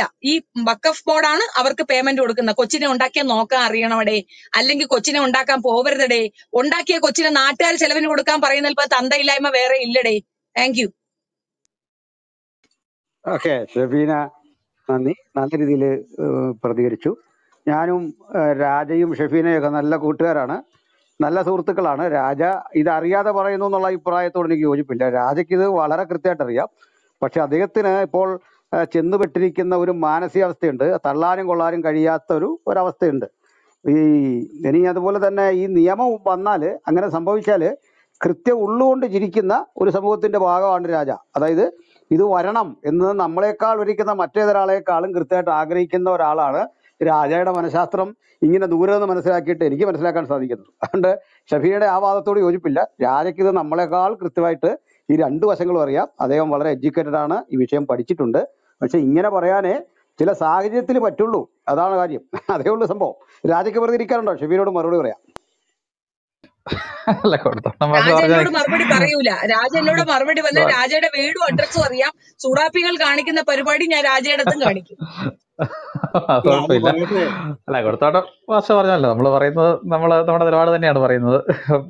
ഈ ഷഫീന പറഞ്ഞോട് ഞാൻ ഇപ്പോഴും വിയോജിക്കുന്നു. അതായത് ഷബാനു കേസിന്റെ ഈ വിമൻസ് പ്രൊട്ടക്ഷൻ ആക്ട് യഥാർത്ഥത്തിൽ ജീവനാംശം കൊടുക്കേണ്ടത് ഭർത്താവ് തന്നെയാണ്. ഇദ്ദാത്ത് പീരീഡ് അങ്ങനെ ഈ വഖഫ് ബോർഡിന്റെ കാര്യം പറഞ്ഞത് ഇയാൾ കൊടുത്തില്ലെങ്കിൽ, ഇയാൾക്ക് കൊടുക്കാൻ പറ്റാത്ത, അല്ലല്ല, അത് വിമൻ പ്രൊട്ടക്ഷൻ ആക്ട് ആണ്. എങ്ങനെയാണ് അവർ കിട്ടിയിരിക്കണം. ഏതെങ്കിലും കാരണവശാൽ ഇയാൾക്ക് കൊടുക്കാൻ പറ്റാത്ത സാഹചര്യം വരുമ്പോഴാണ് ഏറ്റവും അവസാനം എങ്ങാണ്ടാണ് വഖഫ് ബോർഡ് കൊടുത്തു തീർക്കേണ്ടത് ഈ പൈസ. പക്ഷെ അതിന്റെ പ്രഥമ ഉത്തരവാദി ഈ പൈസ കൊടുക്കേണ്ടയാള് ഈ പറയുന്ന ഇവരുടെ ഭർത്താവ് തന്നെയാണ്. ഇന്ത്യയിലെ നിരവധിയായിട്ടുള്ള കോടതി വിധികൾ ഇതിനെ തുടർന്ന് ഉണ്ടായിട്ടുണ്ട്. അതിൻ്റെ അകത്തെല്ലാം കോടതികൾ ഈ നിയമത്തെ കറക്റ്റായിട്ട് തന്നെ വളരെ ക്രിയേറ്റീവായിട്ട് വ്യാഖ്യാനിച്ചുകൊണ്ട് ഈ കോടതികൾ ഈ പറയുന്ന ഭർത്താവിനോട് ആവശ്യപ്പെടുന്നത് ഇത് പറഞ്ഞിരിക്കുന്നത് വിതിൻ ദ ഇദ്ദാ പീരീഡ് എന്നുള്ളതാണ്. അത് വളരെ പ്രധാനപ്പെട്ടാണ്. ഫോർ ദ ഇദ്ദാ പീരീഡ് എന്നല്ല. അതുകൊണ്ട് വിതിൻ ദ ഇദ്ദാ പീരീഡ് ആ സ്ത്രീ കൊടുക്കേണ്ട മൊത്തം പൈസയും കൊടുത്തു തീർത്തിരിക്കണം. അപ്പം അതുകൊണ്ട് ഇത് നമ്മൾ ഇൻസ്റ്റാൾമെന്റ് ആയിട്ട് കൊടുക്കുന്നു, അല്ലെങ്കിൽ മൊത്തമായിട്ട് കൊടുക്കണം. അയാൾ കൊടുത്തേ പറ്റുള്ളൂ. അത്ര അയാളുടെ സാമ്പത്തിക, അല്ലെങ്കിൽ അതാണ് ഇദ്ദാത്ത് പീരീഡിനുള്ളിൽ fair and reasonable amount. Fair and reasonable കോടതിയാണ് തീരുമാനിക്കുന്നത്. 100 രൂപ, 200 രൂപ, 500 രൂപ എന്നുള്ളതല്ല. കോടതി പറയും 10 ലക്ഷം, 50 ലക്ഷം, 1 കോടി ഇന്ന സ്ത്രീക്ക് 3 മാസത്തിൽ കൊടുത്ത് തീർത്തിരിക്കണം. അതാണ് ആ നിയമം കൊണ്ടുണ്ടായ പ്രത്യേകത. ആ നിയമത്തിന്റെ പരിരക്ഷ ഒരുപാട് സ്ത്രീകൾക്ക് ലഭിച്ചിട്ടുമുണ്ട്. എന്റെ രാജ, ഈ പറഞ്ഞത് ഇദ്ദാ പീരീഡിനുള്ളിൽ കൊടുക്കണം എന്നുള്ളതാണ് ഇവരുടെ ശരീഅത്ത് നിയമം. അതേ ഇവര് കൊടുക്കുള്ളൂ. അത് കഴിഞ്ഞ് കൊടുക്കേണ്ടത് ബോർഡാണ്, വഖഫ് ബോർഡാണ്. അതെ, പക്ഷെ അതാണ്. എത്ര പക്ഷെ കൊടുക്കണമെന്നുള്ളതാണ്. കോടതി വിധിച്ചത് രാജ പറഞ്ഞതാണ്. എത്ര കൊടുക്കണമെന്നുള്ളതിനകത്ത് പറഞ്ഞിരിക്കുന്ന fair and reasonable amount within the ഇദ്ദാത്ത് period. അതായത് ഫെയർ ആൻഡ് റീസണബിൾ എമൗണ്ട് എപ്പോഴത്തേക്ക് കോടതിക്ക് തീരുമാനിക്കാം. ആ സ്ത്രീയുടെ മരണം വരെ ജീവിക്കാൻ ആവശ്യമായിട്ടുള്ള എമൗണ്ട്, അതാണ് ഫെയർ ആൻഡ് റീസണബിൾ എമൗണ്ട്.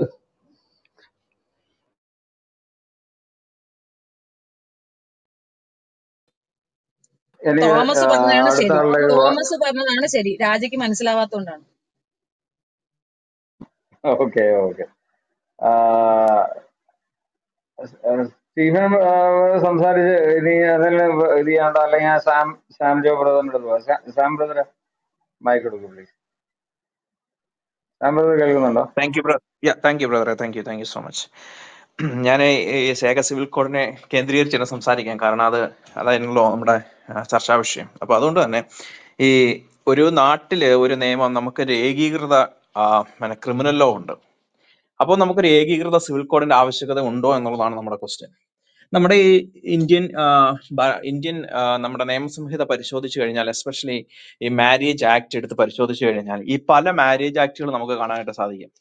അതായത് മാരേജ് ആക്ട് ഓഫ് ഹിന്ദുസ് ഉണ്ട്, സ്പെഷ്യൽ മാരേജ് ആക്ട് ഉണ്ട്, ക്രിസ്ത്യൻ മാരേജ് ആക്ട് ഉണ്ട്. പക്ഷെ അവിടെ ഒന്നും മുസ്ലിംസിന്റെ മാരേജ് ആക്ട് കാണുന്നില്ല. അപ്പോ നമുക്കൊരു കാര്യം നമ്മൾ മനസ്സിലാക്കേണ്ടത്, ഈ ഒരു കേസ് പണ്ട് ഇവിടെ വന്നിട്ടുണ്ടായിരുന്നു, ഈ ചൈൽഡ് അബ്യൂസീവ് അല്ലെങ്കിൽ ചൈൽഡ് മാരേജ് ആക്ടുമായിട്ട് ബന്ധപ്പെട്ടിട്ട് ഈ മുഹമ്മദിയൻസ് അല്ലെങ്കിൽ ഈ നമ്മുടെ മുഹമ്മദിനും പിന്നെ എസ്പെഷ്യലി പിന്നെ ആരായിരുന്നു, ഗുലാം ദീൻ and another state of Punjab. അതിനകത്ത് പറയുന്നുണ്ട് ഈ സാധാരണ ഈ മാനസിക വൈകല്യമുള്ള കുട്ടികൾ അല്ലെങ്കിൽ ബുദ്ധി വികസിക്കാത്ത കുട്ടികളുടെയൊക്കെ കല്യാണത്തെ കുറിച്ച് പറയുമ്പോൾ അതിനകത്ത് പറയുന്നുണ്ട്, യുനെസ്കാൻ എഴുതിയിരിക്കുന്ന ബുക്കിനെ കോട്ട് ചെയ്തിട്ടാണ് അന്ന് മുഹമ്മദിയര് കൊണ്ടുവന്നിട്ട് ഈ കോർട്ടിൽ ഒരു ഇത് വെച്ചത്, ഒരു ഒഫൻസ് വെച്ചത്. അതായത് പ്രിൻസിപ്പിൾസ് ഓഫ് മുഹമ്മദിയൻസ് ലോ ബൈ ഫുർജിദി മുല്ല. അപ്പൊ അദ്ദേഹം പറഞ്ഞിരിക്കുന്ന ബുക്കിനകത്ത് പറഞ്ഞിരിക്കുന്നത്, capacity four marriage, every മുഹമ്മദിയൻ of sound mind who have attained puberty may enter in to A contract of marriage. അപ്പം ഇവരുടെ നിയമം അനുസരിച്ച് ഒരു പെൺകുട്ടിക്ക് പ്രായപൂർത്തിയായി കഴിഞ്ഞാൽ അവളുടെ വയസ്സ് ഒരു പ്രശ്നമേ അല്ല.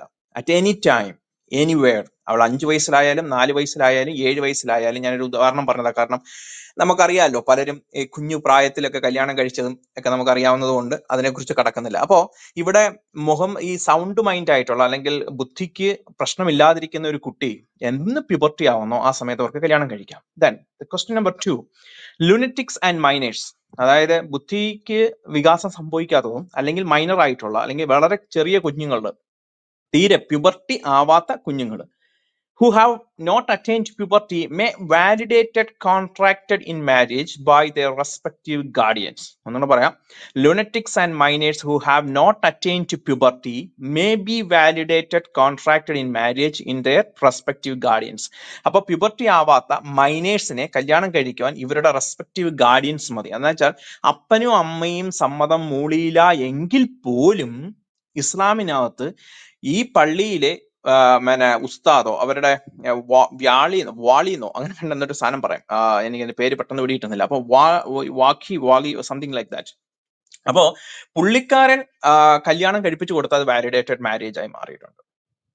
അപ്പൊ നമ്മളൊരു കാര്യം മനസ്സിലാക്കേണ്ടത്, ഈ കല്യാണങ്ങളുടെയൊക്കെ ഒരു സിവിൽ ലോ എന്ന് പറഞ്ഞു കഴിഞ്ഞാൽ നമ്മുടെ ഇന്ത്യൻ ഭരണഘടനയുടെ കീഴിൽ വരുന്നതിന് അപ്പുറം ഇവര് പറയുന്നത് they have their own law, their own way, their own decisions.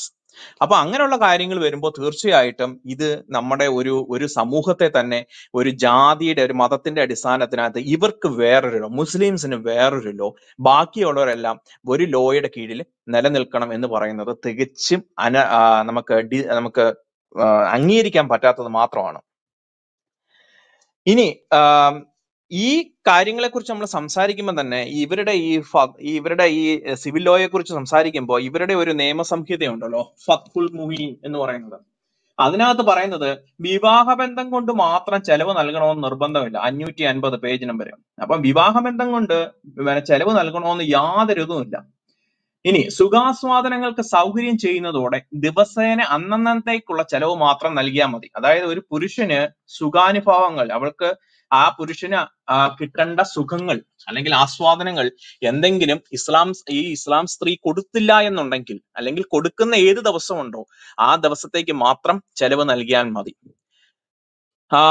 പിന്നീട് സുഖാസ്വാദനത്തിന് പാകത എത്തിയ സ്ത്രീ ഭർത്താവിന് അപൂർണമായി മാത്രം സൗകര്യം ചെയ്താലും ചെലവ് നിർബന്ധമാണ്. അപ്പൊ പകുതി സുഖം കൊടുത്തു കഴിഞ്ഞാലും ചെലവ് നിർബന്ധമാണ്. ഇവരുടെ ഈ പറയുന്ന ന്യായീകരിക്കുന്ന വ്യക്തികൾ ഇവരുടെ കർമ്മശാസ്ത്രം എടുത്തു വെച്ചൊന്ന് വായിക്കണം. ഒരു പ്രാവശ്യം, ജസ്റ്റ് വൺ ടൈം, നിങ്ങളുടെ ജീവിതത്തിൽ ഒരു പ്രാവശ്യം വായിക്കണം. എത്ര സ്ത്രീ വിരുദ്ധതയാണ്, എന്താണ് സ്ത്രീകളെ കുറിച്ച് അവർക്ക് കണക്കാക്കുന്നതെന്ന് പറയാൻ സാധിക്കും. പിന്നെ ആൾമക്കൾക്ക് മാത്രമായി വഖഫ് ചെയ്യൽ, അത് അവർക്ക് ഒരു ലോ ആയിട്ടുണ്ട്. പെൺമക്കൾക്ക് ലഭിക്കേണ്ട അവകാശം നിഷേധിക്കാൻ ഉദ്ദേശിക്കുന്നുണ്ട്. ആരോഗ്യ സമയത്ത് തന്നെ സ്വത്ത് ആൺമക്കൾക്ക് വഖഫ് ചെയ്യുന്ന പതിവ് ഉണ്ട്. അപ്പൊ അത് സാധുവായതാണെന്നാണ് ഇവര് പറയുന്നത്. ഇത് യഥാർത്ഥത്തിൽ ഒരു അനധികൃതമായ ഒരു കാര്യമല്ലേ? ഇതിനെക്കുറിച്ചല്ലേ ചോദ്യം ചെയ്യുന്നത്. പിന്നെ പിണക്കം മൂലം അഥവാ ഭർത്താവിന് വഴിപ്പെടാതിരിക്കൽ മൂലം ചെലവുകൾ മുഴുവൻ അവൾക്ക് നഷ്ടപ്പെടും. ചെലവുകൾ നഷ്ടപ്പെടുന്ന സമയം 559 പേജ് നമ്പറിനകത്ത് പറയുന്നത്. അതായത് ഒരു പിണക്കം മതി ഭർത്താവിൽ നിന്നും, അല്ലെങ്കിൽ ഭർത്താവിനോട് ഒരു പിണക്കം നമ്മൾ കാണിക്കുക, അല്ലെങ്കിൽ ഭർത്താവിന് വഴിപ്പെടാതിരിക്കുക. എന്തിന് വഴിപ്പെടാതിരിക്കുന്നു എന്നുള്ളൊരു ക്വസ്റ്റ്യൻ ഇവർ ആൻസർ പറയുന്നില്ല എന്നുള്ളതാണ് വളരെ നഗ്നമായ ഒരു സത്യം. അപ്പോ ഇങ്ങനെയുള്ള സ്ത്രീകൾ പിണക്കം മൂലം അല്ലെങ്കിൽ ചെറിയ ഒരു അസ്വസ്ഥത മൂലം പോലും ഈ ചെലവിന് കൊടുക്കാതിരിക്കാൻ ഇവരുടെ ലോ പറയുന്നുണ്ട്. ദിസ് ഇസ് ദ എഗ്രീഡ് ബുക്കാണ്, ഇത് അപ്രൂവ്ഡ് ബുക്കാണ്. പിന്നെ തന്റെ വീട്ടിൽ നിന്ന് ഭാര്യ പുറത്തു പോകുന്നത് ഭർത്താവിന് വിലക്കാൻ തന്റെ മാതാപിതാക്കൾ ഒരിക്കൽ മരിച്ചാൽ പോലും അത് തടയാവുന്നതാണ്. അപ്പോ സ്ത്രീകൾക്ക് എന്താണ് സ്വാതന്ത്ര്യം? അപ്പൊ ഒരു സിവിൽ ലോ വന്നു കഴിഞ്ഞാൽ അറ്റ്ലീസ്റ്റ് കുറഞ്ഞ പക്ഷം ഇവർക്ക് ജീവിക്കുവാനെങ്കിലും സാധിക്കും എന്നാണ് എൻ്റെ ഒരു അഭിപ്രായം. പിന്നെ ഈ പറയുന്ന വ്യക്തികൾ സിവിൽ ലോ വേണ്ട, അല്ലെങ്കിൽ ഒരു ഏകീകൃത സിവിൽ ലോ വേണ്ട എന്ന് പറയുന്ന ആളുകൾ എന്തുകൊണ്ടാണ് ഈ സ്പെസിഫൈ ചെയ്ത് പറയാത്തത്? These are the reasons. അതിപ്പം മുസ്ലിം ലീഗ് ആയാലും അല്ലെങ്കിൽ ഇസ്ലാമിന് വേണ്ടി സംസാരിക്കുന്ന ആരായാലും അവർ പറയേണ്ട കാര്യങ്ങൾ ഇതുണ്ട്. അല്ലെങ്കിൽ ഈ അംഗീകരിക്കാത്ത ആരായാലും പറയേണ്ട കാര്യമുണ്ട്. എന്തുകൊണ്ട് ഇതിനെ ഞങ്ങൾ അംഗീകരിക്കുന്നില്ല? Number 1, number 2, number 3, number 4. ഇതെന്തുകൊണ്ട് അവർ പറയാൻ അധൈര്യപ്പെടുന്നു? ഇവർ പറയുന്നത് എന്താണ്? സർവ്വ മതങ്ങൾക്കും ഇത് ദോഷകരമാണെന്ന് പറഞ്ഞത്. എങ്ങനെ ദോഷകരമാകുന്നു? അതെന്താ നിങ്ങൾ പറയാത്തത്? നമ്മളൊരു ക്വസ്റ്റ്യൻ റേസ് ചെയ്യുമ്പോൾ അതിനൊരു റാഷണൽ കൂടെ കാണിക്കണമല്ലോ. ഈ റാഷണൽ കാണിക്കാതെ അത് മറച്ചു വെച്ചതിന് ശേഷം ബാക്കിയുള്ള കാര്യങ്ങൾ നിങ്ങൾ എടുത്തു കാണിക്കുന്നു. പിന്നെ BJP സർക്കാർ കൊണ്ടുവരുന്നതിനെ BJP സർക്കാർ കൊണ്ടുവന്ന സർവ്വതും എനിക്ക് BJPയെ സത്യം പറഞ്ഞു കഴിഞ്ഞാൽ I don't care about them. കാരണം ഈ രാജ്യത്തെ നശിപ്പിക്കുന്ന ഒരു ശക്തി തന്നെയാണത്. എങ്കിലും അവർ ഈ ഒരു കാര്യം കൊണ്ടുവരുന്നത് നല്ലതാണോ എന്ന് ചോദിച്ചു കഴിഞ്ഞാൽ ശരിയാണ്, ഒരു പരിധി വരെ അത് നല്ലത് തന്നെയാണ്, അല്ലെങ്കിൽ തീർത്തും നല്ലത് തന്നെയാണെന്നുള്ള അഭിപ്രായക്കാരനാണ് ഞാൻ. അപ്പോ BJP കൊണ്ടുവരുന്നതിനെ ഞാൻ BJP കൊണ്ടുവന്നത് കൊണ്ട് BJPയെ ഞാൻ അംഗീകരിക്കുന്നില്ല. പക്ഷേ ഒരു രാഷ്ട്ര തലവൻ എന്ന നിലയിൽ ഇദ്ദേഹത്തെ ഈ കൊണ്ടുവരുന്ന കാര്യത്തെ ഞാൻ അംഗീകരിക്കുന്നു. പിന്നെ ഇത് നാളെ ഇവിടെ സംഭവിക്കാൻ പോകുന്നതും ഇത് വേറൊന്നുമല്ല. കാരണം മണിപ്പൂരിൽ നമ്മൾ കണ്ടതാണ്. ഇതൊരു ചോരക്കളമായിട്ട് മാറും. കാരണം ഇന്ത്യ നശിച്ച് നാറാണക്കല്ല് പിടിക്കാനുള്ള സമയം പോലും അടുത്തു കഴിഞ്ഞു. കാരണം വാ തുറക്കാത്ത ഒരു പ്രധാനമന്ത്രിയും എന്നൊരു രാജ്യത്തുണ്ടാകുന്നു, ആ രാജ്യത്തിന്റെ അവസ്ഥ ഇത് തന്നെ ആയിരിക്കും എന്നുള്ള കാര്യം നമുക്ക് എല്ലാവർക്കും അറിയാവുന്ന കാര്യം തന്നെയാണ്. പിന്നെ ഇവിടെ ഇടതുപക്ഷത്തെ കുറിച്ച് സംസാരിച്ചപ്പോൾ ഇടതുപക്ഷം ഇത്രയും വലിയ ഇത് നടത്തി, എന്താ പറയുന്നത്, സർട്ടിഫിക്കറ്റ് ഈ ഫ്രോഡുലന്റ് ആക്ടിവിറ്റി നടത്തി. എന്തുകൊണ്ട് ഇവിടുത്തെ BJPക്കാർ പ്രതികരിച്ചില്ല? ഏതെങ്കിലും BJPക്കാർ പ്രതികരിച്ച് ഞാൻ TV ചാനൽ എങ്ങും കണ്ടില്ല. എന്തുകൊണ്ട് കാണാൻ പറ്റിയില്ല?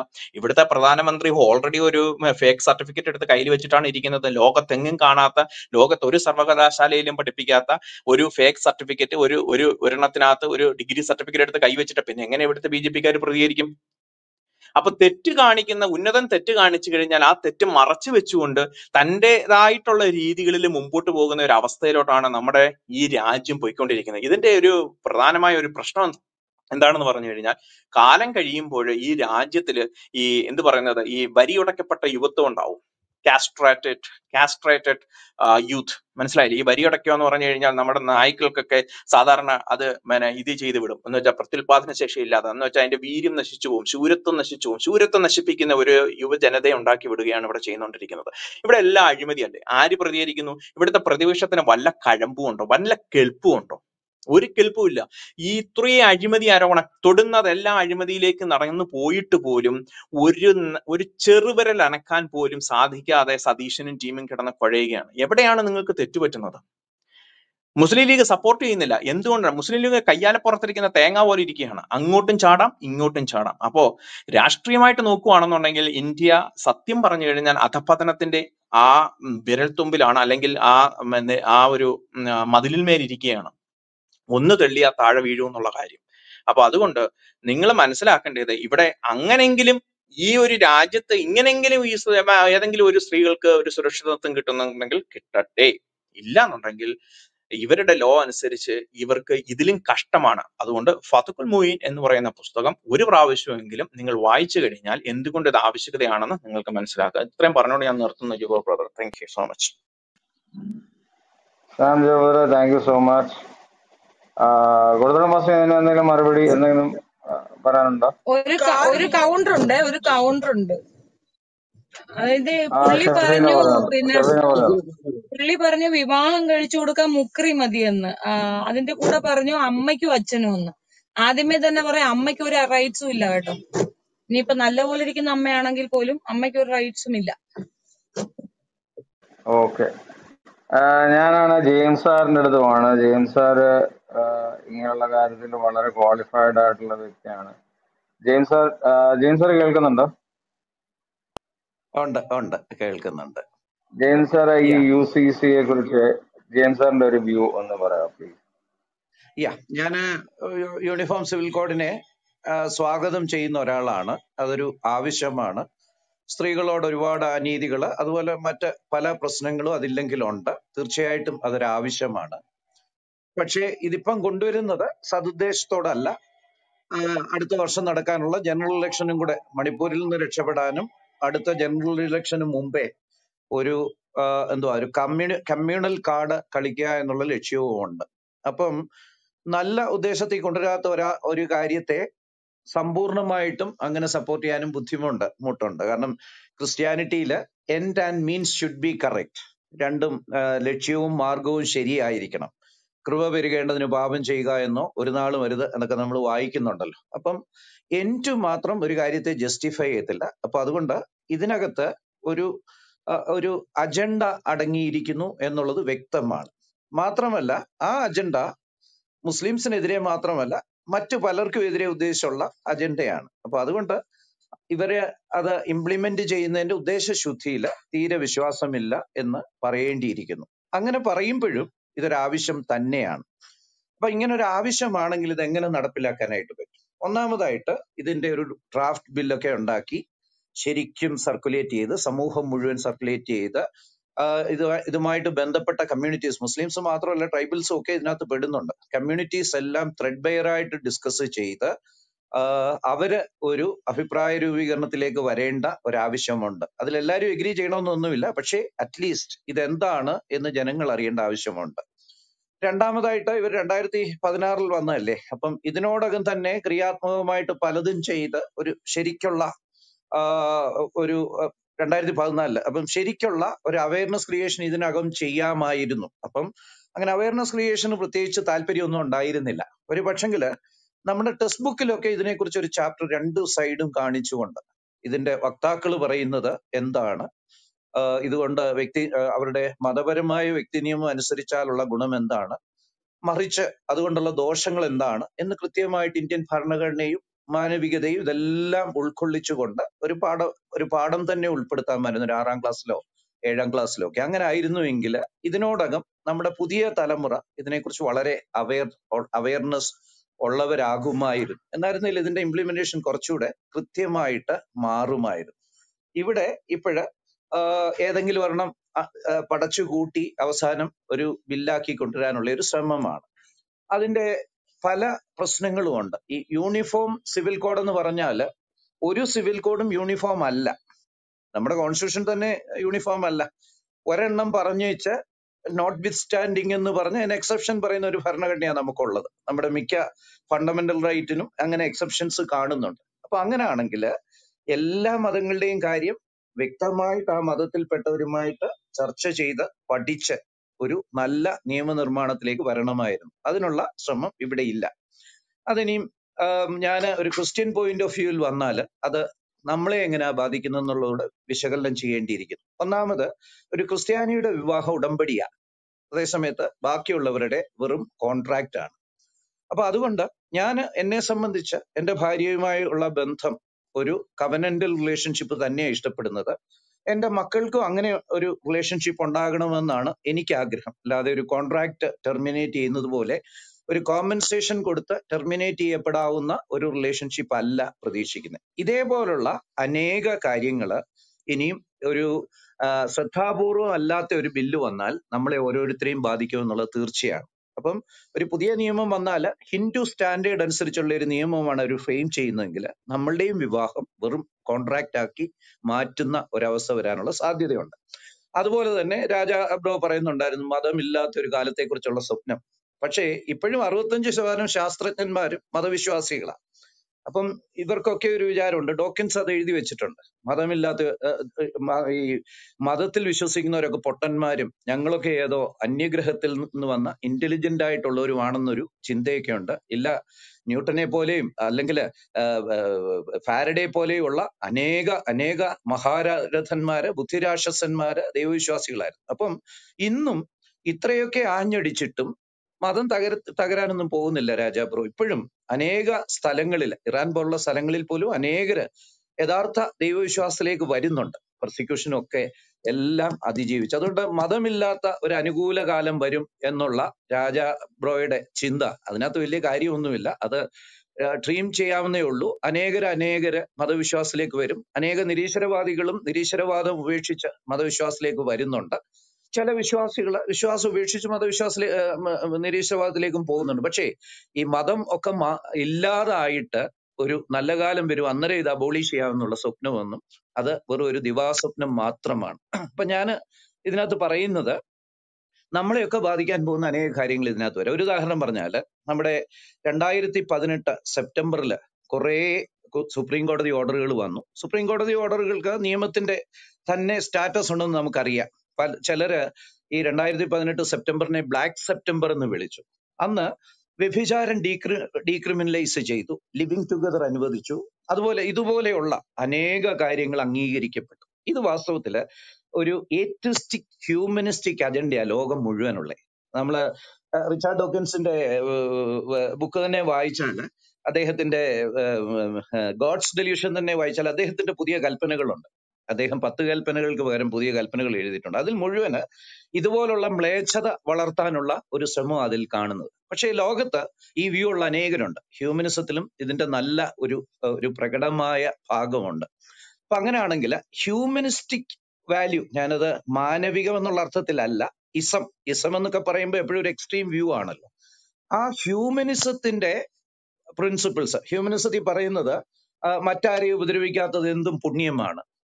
അപ്പം ആത്മഹത്യ ചെയ്യാൻ ശ്രമിക്കുന്നതിനൊന്നും കുഴപ്പമില്ല, അല്ലെങ്കിൽ ഇങ്ങനെയുള്ള ലിവിങ് ടുഗദർ രണ്ടുപേരും സമ്മതിച്ച് ചെയ്യുന്നതൊന്നും പ്രശ്നമുള്ള കാര്യങ്ങളല്ല. ഇങ്ങനെ പല തത്വശാസ്ത്രങ്ങളുണ്ട് അവർക്ക്. ഇതിന്റെയൊക്കെ അടിസ്ഥാനത്തിൽ മാനവികത എന്ന് പറഞ്ഞാൽ മാനവികമായതെന്നുള്ള അർത്ഥത്തിലല്ല, ആ ഹ്യൂമനിസത്തിന്റെ പ്രിൻസിപ്പിൾ അടങ്ങിയ ഒരു നിയമമാണ് വരാൻ പോകുന്നതെങ്കിൽ വലിയ പ്രശ്നമാണ്. ഒരുപക്ഷെങ്കിൽ LGBTQ കല്യാണമൊക്കെ നടത്തി കൊടുക്കേണ്ടതായിട്ട് നമ്മുടെ പാസ്റ്റർമാർക്കും മൂപ്പന്മാർക്കും ഒക്കെ അല്ലെങ്കിൽ അച്ഛന്മാർക്കൊക്കെ ആവശ്യം വന്നേക്കാം.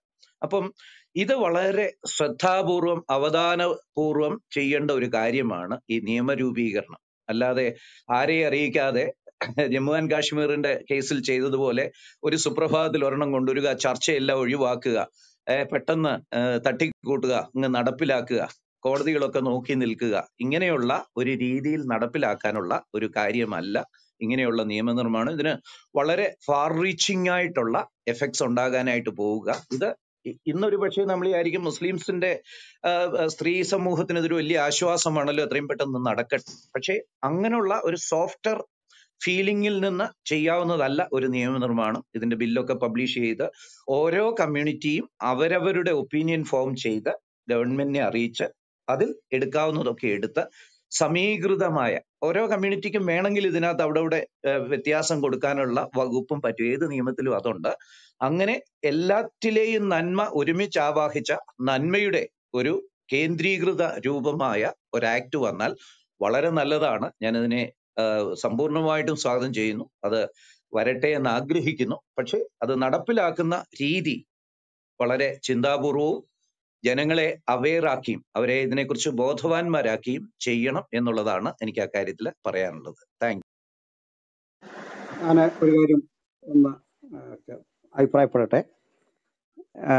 വളരെ കാര്യമായി ജെയിംസ് സാറ് സംസാരിച്ചിട്ടുണ്ട്. അദ്ദേഹത്തിന്റെ വാദഗതികൾ പറയുകയും ചെയ്തിട്ടുണ്ട്. അതിൽ ഇവിടെ മിക്ക ആളുകൾ സംസാരിച്ചപ്പോൾ ഈ BJP-യുടെ ഒരു ഹിഡൻ അജണ്ടയെ പറ്റി സംസാരിക്കുന്നുണ്ട്. BJP-യിൽ നിന്നൊരു സുതാര്യത പ്രതീക്ഷിക്കാൻ പാടില്ലാത്തൊരു രാഷ്ട്രീയമാണ് അതിന്റെ.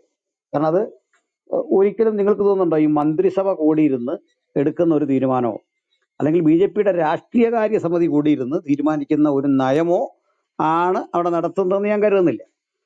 ഇപ്പൊ കോൺഗ്രസിനെ സംബന്ധിച്ചിടത്തോളം അതിനൊരു AICC ഉണ്ട്. ആ AICC-യുടെ നിർദ്ദേശം താഴെ ഘടകങ്ങൾ പാലിക്കണം. അതാണ് ഇപ്പോൾ അവർ കേരളത്തിൽ കാര്യമായി മിണ്ടാതിരിക്കുന്നത്. അതാണ് അതിന്റെ അച്ചടക്കം. വേറിട്ട് ആരെങ്കിലുമൊക്കെ പറഞ്ഞേക്കും, പക്ഷെ അതുപോലെയാണ്. CPM-നെ സംബന്ധിച്ചോളം അവർക്കൊരു PB ഉണ്ട്, കേരളത്തിൽ സെക്രട്ടേറിയറ്റ് ഉണ്ട്. അത് കൂടിയിരുന്ന് ആലോചിക്കുന്ന ഒരു നയമാണ് മന്ത്രിസഭ നടപ്പിലാക്കുന്നത്. അല്ല പിണറായി വിജയന്റെ സ്വന്തം ഇഷ്ടവും നടപ്പിലാക്കാൻ പറ്റില്ല. അത് അറിയാൻ വയ്യാതെ ആളുകൾ പറയുന്നൊരു കാര്യമാണ്. അങ്ങനെയാണ് അതിന്റെ ഘടന. പക്ഷെ അദ്ദേഹത്തിന്റെ സ്വാധീനം അവിടെയുണ്ട്. പണ്ട് അദ്ദേഹം സെക്രട്ടറി ആയിരുന്നു. അന്നുള്ള കോടിയേരി ബാലകൃഷ്ണന് അവർ നല്ല സുഹൃത്തുക്കളായിരുന്നു. അതുകൊണ്ട് തന്നെ പിണറായി വിജയന്റെ ഒരു ഏകാധിപത്യപരമായ നീക്കങ്ങൾ അന്ന് നടന്നിട്ടുണ്ട്. പക്ഷെ ഗോവിന്ദൻ മാഷി വ്യത്യസ്തനാണ്. അദ്ദേഹം പാർട്ടിയുടെ താത്വികമായ ചിട്ടകൾ മനസ്സിലാക്കി പഠിച്ചിട്ടുള്ള ഒരാൾ തന്നെയാണ്. അപ്പൊ അതത്ര എളുപ്പമായിട്ടൊന്നും സ്വന്തമായ ഒരു ഐഡിയ നടക്കില്ല. പക്ഷെ BJP-യെ സംബന്ധിച്ചോളം അതല്ല സ്ഥിതി. ഇത് രണ്ടുമല്ലാത്ത ഒരു കാര്യമാണ്. അതെന്താണ്? BJP-യുടെ പ്രവർത്തകരോ അതിന്റെ ഭരണാധിപന്മാരെയോ നിയമിക്കുന്നത് നാഗ്പൂർ ആസ്ഥാനമാണ്. അപ്പൊ നാഗ്പൂർ ആസ്ഥാനത്ത് നിന്ന് എന്ത് നിർദ്ദേശം വരുന്നോ അത് വള്ളിപുള്ളി വിസർഗങ്ങൾ മാറ്റാതെ നടപ്പിലാക്കുക എന്ന ഒരു തത്വമാണ് അവിടെ അടങ്ങിയിട്ടുള്ളത്. അത് സുതാര്യമാകണമെന്ന് നമുക്ക് ആഗ്രഹിക്കാനേ പറ്റുള്ളൂ. ജെയിംസ് സാർ പറഞ്ഞതിനോട് ബന്ധപ്പെട്ട് അപ്പൊ അതിന്റെ നക്കൽ പ്രസിദ്ധീകരിക്കുന്നില്ല, കരട് രൂപം പ്രസിദ്ധീകരിക്കുന്നില്ല. കുറെ അതിന് മുമ്പ് ചില ട്രപ്പീസ് വിദ്യകൾ ചെയ്ത് നമ്മുടെ എല്ലാം ശ്രദ്ധ മാറ്റുന്നു. എന്നിട്ട് ഇത് ചെയ്യാൻ പോകുന്നു. അതിൽ മുസ്ലിം വിരുദ്ധതയുണ്ടോ എന്ന് ചോദിച്ചാൽ ഉണ്ടെന്ന് തന്നെയാണ് കാണുന്നത്. മുസ്ലിം വിരുദ്ധത മാത്രമല്ല, അതിൽ തീർച്ചയായിട്ടും ഈ നടപ്പിലാക്കാൻ പോകുന്ന നയങ്ങളിലും പരിപാടികളിലും എല്ലാം മുസ്ലിം വിരുദ്ധതയുണ്ട്, ദലിത് വിരുദ്ധതയുണ്ട്, ക്രിസ്തീയ വിരുദ്ധതയുണ്ട്, എത്തിസ്റ്റുകളോടുള്ള വിവേചനം കാണാം. ഇതെല്ലാം ഇത് കാണുന്നുണ്ട്. അപ്പോ ഇതിലാകപ്പാടെ ആർക്കെങ്കിലും പ്രയോജനമുണ്ടെങ്കിൽ അതിന്റെ BJP-യെ പിന്തുണയ്ക്കുന്ന BJP എന്ന് പറയുന്ന രാഷ്ട്രീയ സംവിധാനത്തിന്റെ ബ്രെയിൻ എന്ന് പറയുന്ന മാസ്റ്റർ ബ്രെയിൻ എന്ന് പറയുന്ന RSS-നാണ്. അവരുടെ അജണ്ടകളാണ് നടപ്പിലാക്കുന്നത്. ഇനി ഈ വിഷയത്തിലേക്ക് വന്നാൽ ഇതുകൊണ്ട് നമുക്കിത് തള്ളാമോ എന്ന് ചോദിച്ചാൽ പറ്റില്ല. കാരണം ഇത് ഒരു നിയമമാണ്. ആ നിയമത്തിൽ പരിമിതി ഉണ്ടെങ്കിൽ നമുക്കതിനാണ് ജനാധിപത്യം ഒരു അധികാരം തന്നിരിക്കുന്നത്. ഈ നിയമത്തെ മോശമായി ഉപയോഗിക്കുന്ന ഒരു പ്രവണത കണ്ടാൽ ആ പ്രവണതയെ ചെറുക്കാനാണ് നമുക്ക് ഇലക്ഷൻ ഉള്ളത്. അതുവഴി ബാലറ്റ് വഴിയുള്ളൊരു യുദ്ധമേ നമ്മുടെ മുമ്പിൽ പ്രായോഗികമായിട്ട് നടക്കും. മറ്റു പ്രക്ഷോഭങ്ങൾക്കെല്ലാം പരിധിയുണ്ട്. ഇപ്പൊ ഇവിടെ രാജ്യം കത്തി എരിഞ്ഞാലും BJP-ക്ക് നടപ്പിലാക്കാൻ വേണ്ട ഭൂരിപക്ഷം അവിടെ ഉണ്ട്. അതിൽ വലിയ കാര്യമായ മാറ്റമൊന്നും വരാൻ പോകുന്നില്ല. മറുവശത്ത് ഈ രാഷ്ട്രീയ കക്ഷികളിൽ ഇത് പറയേണ്ട ഒരു പ്രധാനപ്പെട്ട കക്ഷിയാണ് നമ്മളുടെ മുലായം സിംഗ് യാദവിന്റെ പാർട്ടി. കാരണം അത് മുസ്ലിങ്ങളാണ് അതിന്റെ ഒരു വോട്ട് ബാങ്ക് എന്ന് പറയുന്നത്. അപ്പൊ അവരക്കാര്യത്തിൽ നിഷ്ക്രിയരായിരിക്കും. അവ ചെറുത്തുന്ന ആ പ്രതിരോധമൊന്നും പോരാ, ദുർബലമായി. കോൺഗ്രസിനെ സംബന്ധിച്ചിടത്തോളം അതിന് ഈ മൃദുഹിന്ദുത്വത്തെ പ്രോത്സാഹിപ്പിക്കാതെ വയ്യ. ഇവിടെ എങ്ങനെയാണ് CPM ജിഹാദികളോട് മൈൻഡ് ചെയ്ത് നിൽക്കുന്നത്, ഇതേപോലെ തന്നെ മൃദുഹിന്ദുത്വം എന്നൊരാശയം നോർത്ത് ഇന്ത്യയിൽ പയറ്റിയില്ലെങ്കിൽ പിടിച്ചിരിക്കാനാവില്ല. അതൊക്കെ വസ്തുതയാണ്, ആരുടെയും കുഴപ്പമല്ല. അങ്ങനെയാണ് ഇന്ത്യൻ രാഷ്ട്രീയത്തിന്റെ കിടപ്പ്. അപ്പോ ഈ ഒരു പരിസ്ഥിതിയിൽ നമ്മൾ കാണേണ്ടത് ഇതിന് ഗുണം എന്താണ്. ഇതിന്റെ ഗുണം തീർച്ചയായിട്ടും ഉണ്ട്. ഇത് ഒരു വിഷയത്തിന്റെ രണ്ട് വശങ്ങൾ എടുത്താൽ അതിൽ ഗുണം കൂടുതലാണെങ്കിൽ ആ നിലയിൽ അത് നടക്കാനുള്ള ഒരു മനസ്സാണ് നമുക്ക് വേണ്ടതാണ് എൻ്റെ അഭിപ്രായം. ഞാനൊരു ചെറിയ ഉദാഹരണം പറയാം. ഇത് പറയുമ്പോൾ താഴെ ഒരു കമന്റ് വന്നു, എന്തുകൊണ്ടാണ് ഇത് മുസ്ലിം പക്ഷത്തേക്ക് ചേർത്ത് ചർച്ച ചെയ്യുന്നത്. അതിന്റെ ഉത്തരം കൂടി പറയാം. നമ്മളെ സംബന്ധിച്ചോളം ഇത് ക്രിസ്ത്യൻ മുസ്ലിം എന്നൊരു വാദത്തിലല്ല. എന്നോട് ചോദിക്കുക, നിങ്ങൾ സിവിൽ കോഡിനെ എതിർക്കുന്ന ഏതെങ്കിലും കാരണമുണ്ടോ? അത് മുസ്ലിം വിരുദ്ധമാണെങ്കിൽ, മുസ്ലിങ്ങളുടെ പൗരാവകാശങ്ങളെ എതിർക്കുന്നെങ്കിൽ, മനുഷ്യാവകാശങ്ങളെ എതിർക്കുന്നെങ്കിൽ ആ സിവിൽ കോഡ് പാടില്ല. ആ ലക്ഷ്യത്തോടും യോജിപ്പില്ല. എന്നാൽ ഇത് കൂടുതൽ യഥാസ്ഥിതികമായ ഒരു ജീവിതചര്യകളിലൂടെ പോകുന്ന സമൂഹമാണ് മുസ്ലിങ്ങൾ, ഇന്ത്യയിലെ മുസ്ലിങ്ങൾ വിശേഷിച്ചു. അതിന്റെ കാരണങ്ങളിൽ ഒന്ന്, ഇന്ത്യയിലെ മുസ്ലിങ്ങൾ താരതമ്യേന മറ്റു രാജ്യങ്ങളിലെ മുസ്ലിങ്ങളെ അപേക്ഷിച്ച് വിദ്യാസമ്പന്നരല്ല.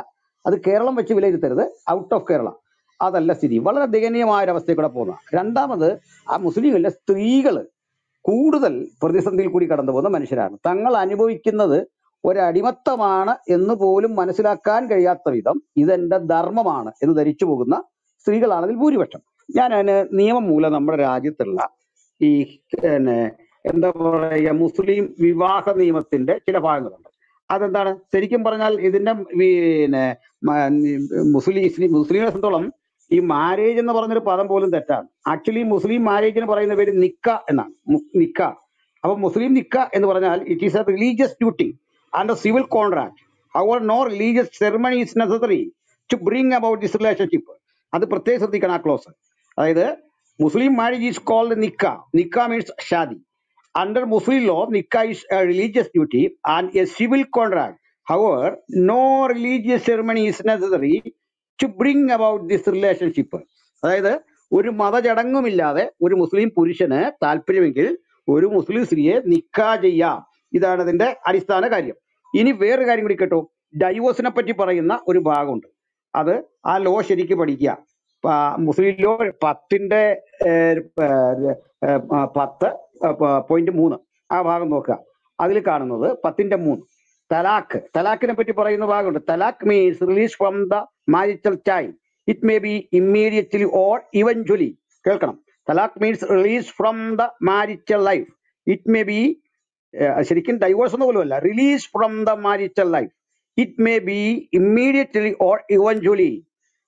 A Muslim husband can terminate the marriage by pronouncing talaq at any time. It is an arbitrary act of Muslim husband. ശ്രദ്ധിക്കണം, it's an arbitrary act of Muslim husband. അതായത് ഒരു മുസ്ലിം പുരുഷന്റെ ആർബിട്രറി ആയിട്ടുള്ള ഒരു ആക്ട് ആണ് ശരിക്കും ഈ തലാഖ് എന്ന് പറയുന്നത്. He may repudiate his wife at his own pressure with or without cause. Without cos. അത് പ്രത്യേകം നോക്കണം. നമ്മുടെ രാജ്യം ഇന്ന് എന്റർടൈൻ ചെയ്യുന്ന ലോയുടെ ലൂപ്പ് ഹോളുകളാണ് പറയുന്നത്.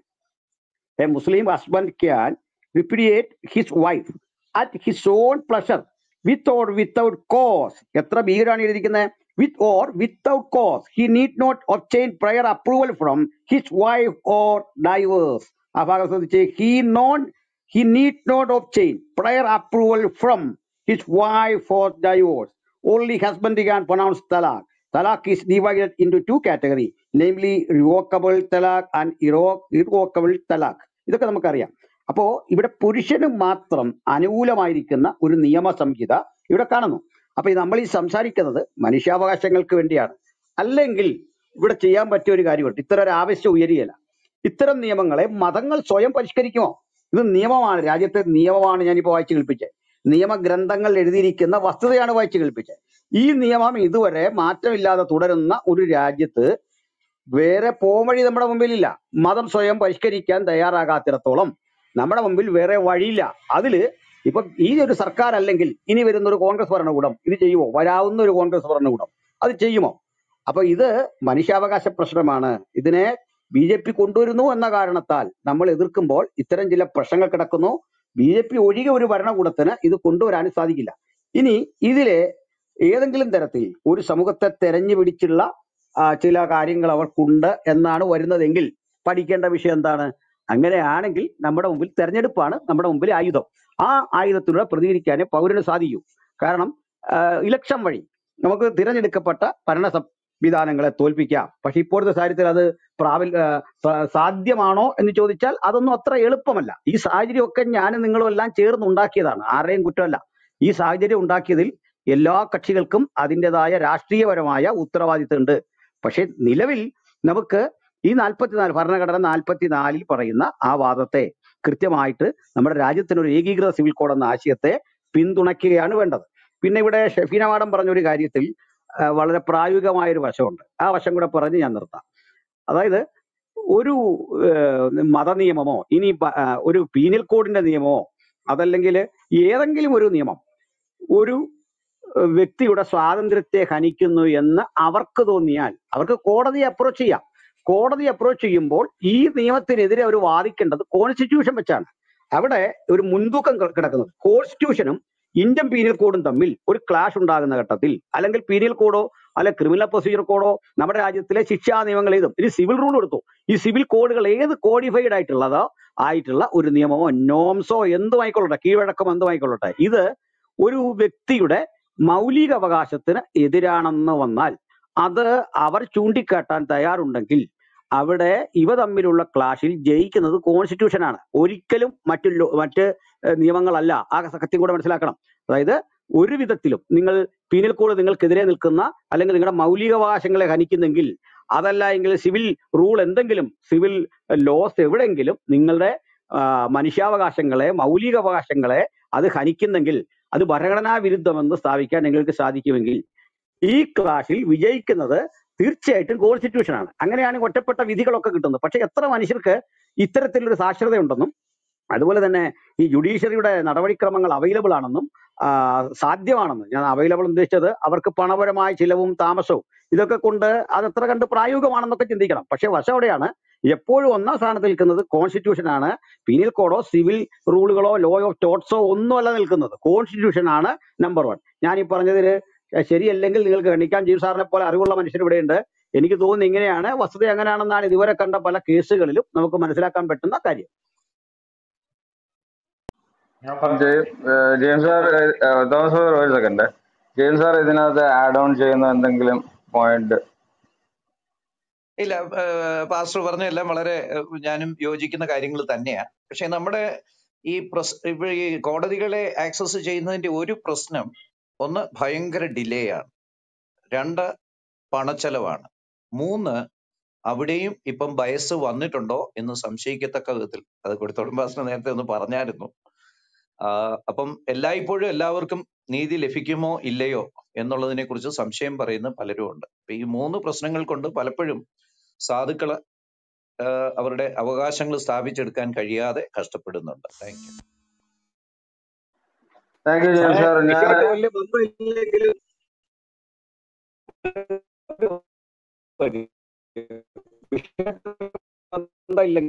അടുത്ത കാലത്ത് ഒരു ജുഡീഷ്യറിയിൽ നിന്ന് ഉയർന്ന നമ്മളെ അത്ഭുതപ്പെടുന്ന ഒരു ചോദ്യം,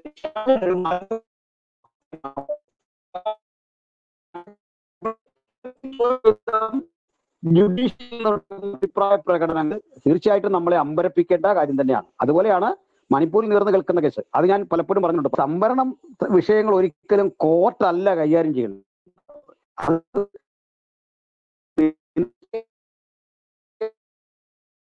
ചെയ്യേണ്ട കാര്യമാണ്, കാര്യമാണ് അത്. അല്ലെങ്കിൽ അതപ്പോഴേ ഫോർവേഡ് ചെയ്യുകയാണ് ചെയ്യേണ്ടത്. കാരണം അവിടെ ജുഡീഷ്യൽ ചെയ്യുന്ന കാര്യമല്ലത്, ഗവൺമെന്റിന്റെ നയപരമായ കാര്യങ്ങൾ തീരുമാനമൊക്കെ അനുസരിച്ച് വരേണ്ട കാര്യമാണത്. അപ്പൊ കോർട്ടുകൾ അല്ലെങ്കിൽ ജുഡീഷ്യറി ചില ഘട്ടങ്ങളിൽ ഇത്തരത്തിലാകുമോ ആശങ്ക ഇല്ലാതില്ല. ഓക്കെ, സംസാരിച്ചു. അല്ല, ഇടയ്ക്ക് എനിക്ക് മാത്രം റേഞ്ച് പോകുന്നതെന്നോ മറ്റുള്ളവരുടെ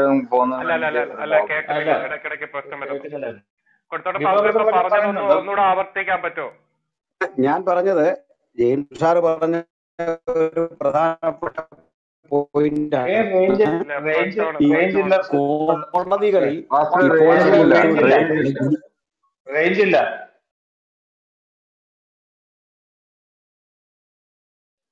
ഇടയ്ക്കൊക്കെ മിസ്സിംഗ് ആയിരുന്നു. ഞാൻ വിചാരിച്ചു ഇനി എന്റെ പ്രോബ്ലം ആയിരിക്കും എന്ന് വിചാരിച്ചു. പറയുന്നുണ്ടോ? അപ്പോഴത്തേക്ക് ഞാൻ പറയാം, ഫാസ്റ്റ് വരുമ്പോഴത്തേക്ക്. ജെയിംസ് സാർ പറഞ്ഞതുപോലെ ഇത് ഓർഗനൈസറിനകത്ത് വളരെ കൃത്യമായിട്ട് വന്നിട്ടുള്ളതാണ്. Modi magic is over, Hindutva agenda is over. ഇത് രണ്ടും ഇനി വർക്കാവത്തില്ല. അപ്പൊ ഇവരൊരു ഫൈനൽ വെപ്പൺ എടുക്കുന്നതാണ് ഈ UCC എന്നുള്ളത്, യൂണിഫോം സിവിൽ കോഡ്. പിന്നെ അതേപോലെ തന്നെ ഈ മോദി മാജിക് ആദ്യം മുതലേ ഇല്ല. It's all media created, social media created ഹൈപ്പാണ്. കാരണം എന്ന് പറഞ്ഞാൽ 2014 വോട്ട് പെർസെൻറ്റേജ് എന്ന് പറഞ്ഞാൽ വെറും 33% വോട്ടാണ് BJP കിട്ടിയത്. 67% വോട്ട് എഗൻസ്റ്റ് ആയിരുന്നു. 67% വോട്ട് വാസ് എഗൻസ്റ്റ്. രണ്ടാമത്തെ ഇലക്ഷനും ഏകദേശം അതേപോലെ തന്നെ ഇച്ചിരി വോട്ട് പെർസെൻറ്റേജ് കൂടിയിട്ടുണ്ട്. Is not A star at all. അദ്ദേഹം സ്റ്റാർ ആവുന്നത് കേംബ്രിഡ്ജ് അനലിറ്റിക്കയും ഫേസ്ബുക്കും സോഷ്യൽ മീഡിയയും മീഡിയ ഹൈപ്പും മാത്രമാണ്. ഇന്ന് അതെല്ലാം ടോട്ടലി ഇതായി കഴിച്ചു. കാരണം എന്ന് പറഞ്ഞാൽ ജനങ്ങൾ, താഴേക്കിടയിലുള്ള ജനങ്ങൾ ഇത് മനസ്സിലാക്കിയിരുന്നില്ല. ഇന്ന് സോഷ്യൽ മീഡിയയിലൂടെ ജനങ്ങൾ ഇതെല്ലാം മനസ്സിലാക്കി കഴിഞ്ഞു. അപ്പം അവർക്ക് ഈ ഒരു വെപ്പൺ, എന്തെങ്കിലും ഒരു വെപ്പൺ ഉപയോഗിച്ച് ഇവിടെ ഒരു അൺട്രസ്റ്റ് ഉണ്ടാക്കണം എന്നുള്ള. അല്ല UCC വളരെ ഡീസന്റ് ആയിട്ട് ഇതിന്റെ ഒരു ഡ്രാഫ്റ്റ് മറ്റുള്ളവരുടെ ജനങ്ങളിൽ എത്തിച്ചതിന് ശേഷം അത് ഒരു പ്രോപ്പർ ഒരു ഫീഡ്ബാക്ക് മേടിക്കുമോ, ഒരു സീക്രട്ട് ഫീഡ്ബാക്ക് മേടിക്കുമോ, അല്ലെങ്കിൽ ഒരു പേഴ്സണൽ ഫീഡ്ബാക്ക് മേടിക്കുമോ, അല്ലെങ്കിൽ ഒരു റെഫറൻഡം നടത്തുവോ, എന്തെങ്കിലും ഒരു സോഴ്സിലൂടെ ഒരു ഇത് നടത്തിയിട്ട് വേണം ഇത് ചെയ്യാനായിട്ട്. പിന്നെ ഈ ഇപ്പൊ കൊടുത്തോട്ടം പാസ്റ്റർ പറഞ്ഞത് ഇവരുടെ പല ഈ ആക്ടും ഈ ഇസ്ലാമിക ഇത് ക്രിമിനൽ ലോയുടെയും സിവിൽ ലോയുടെയും മാരേജ് ലോയുടെയും പല പോയിന്റ് ഇവർ ഇപ്പോഴും അപ്ലൈ ചെയ്യുന്ന ശരിയ ലോയുടെ അടിസ്ഥാനത്തിലാണ് അപ്ലൈ ചെയ്യുന്നത്. ഒന്ന് ആലോചിച്ച് നോക്കണം, സ്ത്രീ എന്ന വ്യക്തിക്ക് ഒരു കാരണവശാലും ഒരു റൈറ്റും ഇല്ല. പുരുഷൻ എന്ന് പറയുന്നത് തലാഖ് എന്ന് 3 പ്രാവശ്യം പറഞ്ഞ് പോയിക്കോണം, സ്ഥലം കാലിയാക്കണം. അങ്ങനെ ഒരു നിലയിലുള്ള ഒരു പോക്കാണ്. അപ്പൊ ഇങ്ങനെയുള്ള ഒരു ലോ വരുന്നതിൽ personally I just don't have A problem. പക്ഷെങ്കിൽ ഇതിന്റെ സമയം ഇത് കൊണ്ടുവരുന്നതും ഇവര് റാപ്പിഡ് ഫയർ പോലെ ഇംപ്ലിമെന്റ് ചെയ്യാൻ ശ്രമിക്കുന്നതും ഇതാണ് ഇവിടുത്തെ ക്വസ്റ്റ്യൻ മാർക്കായിട്ടുള്ള ഒരു വിഷയം, ചോദ്യചിഹ്നമായിട്ട് നിൽക്കുന്നത്. അതേപോലെ തന്നെ ഇത് മറ്റുള്ളവരുടെ ഇത് കൂടുതൽ എഫക്ട് ചെയ്യാൻ മറ്റൊരു കൂട്ടരെന്ന് പറഞ്ഞാൽ STs, ഈ ഷെഡ്യൂൾഡ് ട്രൈബ്സിനെ ഇത് ഭയങ്കരമായിട്ട് എഫക്ട് ചെയ്യാൻ പോകുന്ന ഒരു വിഷയമാണ്. അത് ഒരു കോംപ്ലിക്കേറ്റഡ് സബ്ജക്റ്റ് ആണ്. പക്ഷെ ഇതൊക്കെ വെച്ചിട്ട് ഇവരൊന്നും ചിന്തിക്കാതെ എന്തെങ്കിലും ഇതൊന്നല്ല. കാരണം എന്ന് പറഞ്ഞാൽ ഇവർ പല ബില്ലും പാസ്സാക്കുന്നത് ഓപ്പോസിഷന്റെ ആയ ഇതില് സംസാരിച്ചിട്ടോ ഒന്നുമല്ല ബില്ല് പാസ്സാക്കുന്നത്. അത് നിങ്ങൾ ഈ 8-9 വർഷത്തെ കാര്യങ്ങളെ കുറിച്ച് ഇത് ചെയ്ത് നമുക്കറിയാം. അല്ലാതെ ഇവര് ഭയങ്കര റെവല്യൂഷനൈസ്ഡ് ആയിട്ട് എന്തെങ്കിലും ചെയ്തിട്ടുണ്ടോ എന്ന് ചോദിച്ചു കഴിഞ്ഞാൽ എന്നെ സംബന്ധിച്ച് ഒന്നും ചെയ്തിട്ടില്ല. 55 ലക്ഷം കോടി ലയബിലിറ്റി ഉണ്ടായിരുന്ന ഇന്ത്യ 2014 ഇന്ന് 147 ലക്ഷം കോടി ലയബിലിറ്റിയാണ്. അപ്പൊ ആലോചിക്കുന്നത് സ്വാതന്ത്ര്യം ലഭിച്ച നാള് മുതൽ 2014 വരെ 55 ലക്ഷം കോടി ലയബിലിറ്റിയും ഇപ്പോൾ 147 lakh crore ലയബിലിറ്റിയാണ്. So we have to calculate in that ആ പെർസെൻറ്റേജ്. 9 വർഷവും സ്വാതന്ത്ര്യത്തിന് ശേഷമുള്ള വർഷവും ഏതൊക്കെ സർക്കാർ വന്നു അവരുണ്ടാക്കിയ ലയബിലിറ്റിയും ഇതൊന്നും നമ്മൾ സ്ട്രിക്റ്റ് ആയിട്ടൊന്ന് കാൽക്കുലേറ്റ് കഴിഞ്ഞാൽ we will get the correct pictures. അതുകൊണ്ട് I just don't favour anything about this government.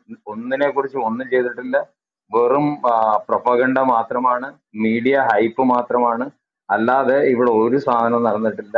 ഈ UCC കൊണ്ടുവരുന്നുണ്ട്, വലിയ നേട്ടങ്ങളൊന്നും ഉണ്ടാകാൻ പോകുന്നില്ല. ഇപ്പം മുത്തലാഖിനെ കുറിച്ച് പറഞ്ഞ ഷെഫീന എന്ന് പറഞ്ഞു, ഇതൊക്കെ ചുമ്മാ ഒരു ബില്ല് പാസ്സാക്കി അത് എന്ത് നടക്കുന്നു അവരുടെ കോർട്ടുകളിൽ അതിന്റെ ഒന്നും ഡീറ്റെയിൽ ഇല്ല. കാരണം എന്ന് പറഞ്ഞാൽ അവരെയും ഒരു സീരിയസ് ആയിട്ടുള്ള ഒരു എന്താ പറയുന്ന ഒരു ജുഡീഷ്യൽ അതിനകത്ത് ബന്ധിച്ചിടാൻ ഇവരെ കൊണ്ട് അതിനും കഴിഞ്ഞിട്ടില്ല. ഇതൊക്കെ ചുമ്മാ ഒരുമാതിരി ഹൈപ്പ്, ഞങ്ങൾ മുത്തലാഖ് ഞങ്ങൾ ബാൻ ചെയ്തു എന്നുള്ള കാര്യത്തിൽ ഇതൊക്കെ ഒരു ചുമ്മാ ഒരു കോസ്മെറ്റിക് ബ്ലണ്ടേഴ്സ് ആണ്. UCC എന്ന് പറഞ്ഞു കഴിഞ്ഞാൽ ഇത് വലിയൊരു ഇമ്പാക്ട്, രാജ്യം അതുകൊണ്ട് ഭയങ്കര ഗ്രോത്തിലേക്ക് എത്തുന്ന ഒരു സംഭവമൊന്നും അല്ല. It will not make you reach to A highest level. അതിന് പല കാര്യങ്ങൾ ചെയ്യാനുണ്ട്. അത് ഈ ഗവൺമെന്റ് ഒന്നും തന്നെ ചെയ്തിട്ടില്ല. സീറോ. ഓൺലി മീഡിയ പ്രൊപ്പഗണ്ട മാത്രമാണ് എല്ലാ കാര്യത്തിലും. ഇപ്പൊ മണിപ്പൂർ ഒരു വലിയൊരു ബോയിലിംഗ് ഇഷ്യൂ ആണ്, അതിൽ നിന്ന് വിഷയത്തിൽ ഡൈവേർട്ട് ചെയ്യണം. പിന്നെ അല്ലാതെ തന്നെ അൺഎംപ്ലോയ്മെന്റ്, ടൺസ് ഓഫ് പ്രോബ്ലം, നമുക്കത് തിട്ടപ്പെടുത്താൻ പറ്റാത്ത അത്രയും ഉള്ള പ്രോബ്ലമാണ്. ഇവര് ഇപ്പം ലേറ്റസ്റ്റ് മീറ്റിംഗില് മോദി പറഞ്ഞ ഈ പഴയ കറപ്ഷന്റെ ഒക്കെ ഇപ്പൊ 9ാം വർഷമായപ്പോഴത്തേക്ക് 3G, CWG, irrigation, Saradha ഘോട്ടാല, Vyapam, ഇതിപ്പം 2ാമത് പ്രസംഗിക്കാൻ തുടങ്ങിയിട്ടുണ്ട്. 9 വർഷമായിട്ട് എന്തോ ചെയ്യുമായിരുന്നു for the last 9 years? 3100-ലധികം ED ഇവരുടെ ഇൻവെസ്റ്റിഗേഷൻ നടന്നത്. അതിനകത്ത് 1% പോലും കേസ് ഇവർക്ക് പ്രൂവ് ചെയ്യാൻ കഴിഞ്ഞിട്ടില്ല. ഇതെല്ലാം ജസ്റ്റ് പ്രൊപ്പഗണ്ട. ആൾക്കാരെ എന്ത് കാണിച്ചാലും അതങ്ങ് വിശ്വസിക്കുന്നു, അതിനെ അങ്ങ് വിശ്വസിച്ചു അത് കാര്യങ്ങൾ ഇത് ചെയ്ത് ഇങ്ങനെ പോകുന്നു. അത്രയ്ക്ക് മാത്രമേ ഉള്ളൂ കാര്യങ്ങൾ. അല്ലാതെ UCC എന്നുള്ളത് ഒരു നല്ല ഒരു മനസ്സ് വെച്ച് ഒരു നല്ല ഒരു പോസിറ്റീവ് ഫ്രെയിം ഓഫ് മൈൻഡ് കൊണ്ട് കൊണ്ടുവരുന്ന വിഷയമല്ല. ഇവിടെ ഒരു അൺട്രസ്റ്റ് വേണം, ഇവിടെ ഒരു ഡിവൈഡിങ് ഒരു ഫാക്ടേഴ്സ് വേണം. That is there agenda. UCC കൊണ്ടുവരുന്നുണ്ട്, ഞങ്ങൾക്ക് വലിയൊരു നഷ്ടങ്ങളോ വലിയ ഭയങ്കരമായ പ്രശ്നങ്ങളോ ഒന്നും ഉണ്ടാവുന്നതല്ല. ബട്ട് ഇറ്റ്സ് മുസ്ലിം ഇസ്ലാമിക ലോകത്തുള്ള സ്ത്രീകൾക്ക് ഒരു വാല്യൂ കിട്ടും എന്നുള്ള കാര്യം ഇതിനകത്ത് തീർച്ചയായിട്ടും ഉറപ്പുള്ള കാര്യമാണ്. കാരണം എന്ന് പറഞ്ഞാൽ അതും ആ സിസ്റ്റം അതേപോലെ വർക്ക് ചെയ്യുവാണെങ്കിൽ, അല്ല UCC ഇങ്ങനെ പാസ് ചെയ്തു പിന്നെ അത് ഇംപ്ലിമെന്റേഷൻ ചെയ്തില്ല, അത് പ്രാക്ടിക്കലി അത് സർഫേസ് ചെയ്തില്ല എന്നൊക്കെ പറഞ്ഞു കഴിഞ്ഞാൽ അത് ഇവരുടെ ഒരു ഇന്നബിലിറ്റി എന്ന് മാത്രമേ പറയത്തുള്ളൂ. സ്ത്രീകൾക്ക് തീർച്ചയായിട്ടും ഇസ്ലാമിലെ റൈറ്റ് വേണം, ഈക്വാലിറ്റി വേണം. അവര് അല്ല കാരണം എന്ന് പറഞ്ഞാൽ ഇതൊന്നും ആലോചിച്ച് നോക്ക്, അവര് നിക്കാ ചെയ്തുകൊണ്ട് അന്ന് വിവാഹം എന്ന് പോലും പറയാൻ പാടില്ല. ആ നിക്കാ ചെയ്ത് കൊണ്ടുവന്നിട്ട് ആ സ്ത്രീയെ എപ്പം വേണമെങ്കിലും പറഞ്ഞു വിടാന്നുള്ളതാണ്. ബസ്സിന്റെ ഒരു ടിക്കറ്റും കൊടുത്തിട്ട് നീ പൊയ്ക്കോണം എന്നുള്ള രീതിയിലുള്ള സംഭവമാണ് ഇസ്ലാം. അത് ശരിയ ലോയിൽ നിന്ന് ഇൻഹെറിറ്റ് ചെയ്തിട്ടുള്ള സാധനമാണ്. അവിടെ മെയിൽ ആൻഡ് ഈക്വാലിറ്റി എന്ന് പറഞ്ഞ ഇല്ല. അതുകൊണ്ട് ആ കാര്യത്തിൽ ഞാൻ ഫേവർ ചെയ്യുന്നു. But I just don't think ഇതൊരു റൈറ്റ് ടൈം ആണ് ഇത് കൊണ്ടുവരുന്നത്. ഇതിന്റെ പ്രാക്ടിക്കൽ ആയിട്ടുള്ള എവറി സൈഡും കറക്റ്റ് ആയിട്ട് ആൾക്കാരുടെ എല്ലാം ഫീഡ്ബാക്ക് ഇത് ചെയ്തില്ലെങ്കിൽ ഇത് ഇറ്റ് ഈസ് നോട്ട് വയബിൾ. അതേപോലെ കിരൺ റിജിജുവിനെ മാറ്റിയിട്ട് അടുത്ത ലോ മിനിസ്റ്ററെ കൊണ്ടുവരുന്നത് ദിസ് ഇസ് ഓൾ ഒരു വോട്ട് ബാങ്കിങ് ടെക്നിക്. ഒരു പുതിയ പുതിയ കാര്യങ്ങൾ ഇങ്ങനെ അപ്ലൈ ചെയ്ത് നോക്കുകയാണ് ഒരു ലബോറട്ടറി പോലെ. അല്ലാതെ ഇത് ഈ ഷെഡ്യൂൾഡ് റൈറ്റ്സിനെ കൂടുതൽ അഫക്ട് ചെയ്യാൻ പോകുന്നതാണ് UCC എന്ന് പറഞ്ഞത്, ST. സോ ഇതൊന്നും വലിയ സംഭവമൊന്നുമല്ല. അതുകൊണ്ട് നിങ്ങൾ ഇങ്ങനെ പറഞ്ഞുകൊണ്ട് ഭയങ്കര സംഭവമാണ്, വിശ്വഗുരുവാണ്, മറ്റതാണ് മറിച്ചാണ്, ഒന്നുമില്ല. ഇറ്റ്സ് എ സീറോ, ഒന്നുമില്ല. അതൊക്കെ നിങ്ങൾ ഇന്ത്യയുടെ ലൈബിലിറ്റി എന്തുമാത്രം ചെയ്തിട്ട് പോയി. ഇവിടെ ആൾക്കാർ പറയാമല്ലോ ബ്രിട്ടീഷുകാരെ കൊള്ളയടിച്ചുകൊണ്ട് പോയെന്ന്. ഞാൻ പറയുന്നത് തെറ്റാ, 100% തെറ്റാ. പക്ഷെ അതിലേറെ ഈ ഒരു 9 വർഷം കൊണ്ട് ഇവിടുന്ന് ആൾക്കാർ അതിലേറെ എത്രയോ ബില്യൺ ഡോളേഴ്സ് ആണ് ഇവിടുന്ന് കടത്തിയിട്ട് എത്ര പേരെ കടന്നു പോയിരിക്കുന്നത്. അപ്പൊ അവരെയൊക്കെ ഏത് ലിസ്റ്റിൽ കൂട്ടുമെന്ന് നിങ്ങളോട് ചിന്തിക്കുമോ? അതുകൊണ്ട് ഈ ന്യായങ്ങളൊന്നും പറഞ്ഞുകൊണ്ട് വരരുത്. ബ്രിട്ടീഷുകാർ കൊള്ളയടിച്ചു, അവർ കൊള്ളയടിച്ചു, അത് 100% ശരിയാണ്. പക്ഷെ അതിനേക്കാട്ടിലുപരി ഇവിടെയുള്ള വലിയ കോർപ്പറേറ്റ്സ് എന്ന് പറഞ്ഞ് ഇവിടെ നിന്നിട്ട് ഇവിടുന്ന് ബാങ്കിനെ പാവം പിടിച്ച ആൾക്കാരുടെ പൈസയെ ഇവിടുന്ന് കടത്തിക്കൊണ്ട് പോയവരെ പോലും അവർക്കൊന്നും നെയിൽ ചെയ്യാൻ കഴിഞ്ഞില്ല. ഇവര് കറപ്ഷൻ ഇവിടുന്ന് ഇത് ചെയ്യുക. പക്ഷെ ഇവരുടെ അടുത്ത് വന്നു കഴിഞ്ഞാൽ കറപ്ഷൻ എല്ലാം തീർന്നു. ശാരദാ കൊട്ടാല, അത് മുകുൾ റോയ് ഇവിടെ വന്ന് കറപ്ഷൻ തീർന്നു, സുബേന്ദു അധികാരി വന്ന് കറപ്ഷൻ തീർന്നു, നാരായൺ റായ് ആണ് ഇവിടെ വന്നു കറപ്ഷൻ തീർന്നു. അങ്ങനെ എത്ര കേസുകൾ. ഇന്നലെ അജിത് പവാറിന് അവിടെ ഇറിഗേഷൻ സ്കാമിലുള്ള അജിത് പവാറിന് ഇങ്ങോട്ട് തിരിച്ചു വന്നു, ഉടനെ he's become the deputy CM. ഇതൊക്കെയാണ് നടക്കുന്നത്. അതുകൊണ്ട് ഈ ആൾക്കാരെ കബളിപ്പിക്കുന്നതും ഇങ്ങനെയുള്ള വിഡ്ഢിത്തരം പറയുന്നതും, സത്യം പറഞ്ഞ് നിങ്ങൾ ഇങ്ങനെയുള്ള കാര്യങ്ങൾ കേട്ട് കൂടെ പോകുന്ന സഹോദരങ്ങൾ ഓർത്ത് എനിക്ക് ഭയങ്കര ദുഃഖമാണ്. മണിപ്പൂരിലൊക്കെ നടക്കുന്ന സംഭവങ്ങൾ നിങ്ങൾ കേട്ടിട്ടുണ്ടെങ്കിൽ യു വുഡ് ബി ഷോക്ക്. ഇതേ നമ്മുടെ ക്ലബ് ഹൗസിലാണ് ഇതിനെക്കുറിച്ച് സംസാരിച്ചത്. വളരെ അധികം ഒരു പ്രശ്നമുള്ള വിഷയങ്ങളാണ് ഇതൊക്കെ. നിങ്ങൾ തീർച്ചയായിട്ടും സംസാരിക്കണം. ഇതിനെ നിങ്ങൾ തീർച്ചയായിട്ടും വളരെ സീരിയസ് ആയിട്ട് എടുക്കണം. അല്ലാതെ മറ്റുള്ളവരുടെ നാശം കാണുന്നതിന് വേണ്ടി നമ്മുടെ വീട്ടിൽ ഇപ്പൊ എന്ത് സംഭവിച്ചാലും കുഴപ്പമില്ല എന്നുള്ള ആ ഒരു ന്യായത്തിന് നിൽക്കരുത്. This is what I want to say. Thank you. Chittilappilly കൊടുത്തോളം pastor ഞാനായിട്ട് പറയാൻ വന്ന്, കൊടുത്തോളം പാസ്റ്റർ സിഗ്നൽ ശരിയാ? കൊടുത്തോളം പാസ്റ്റർ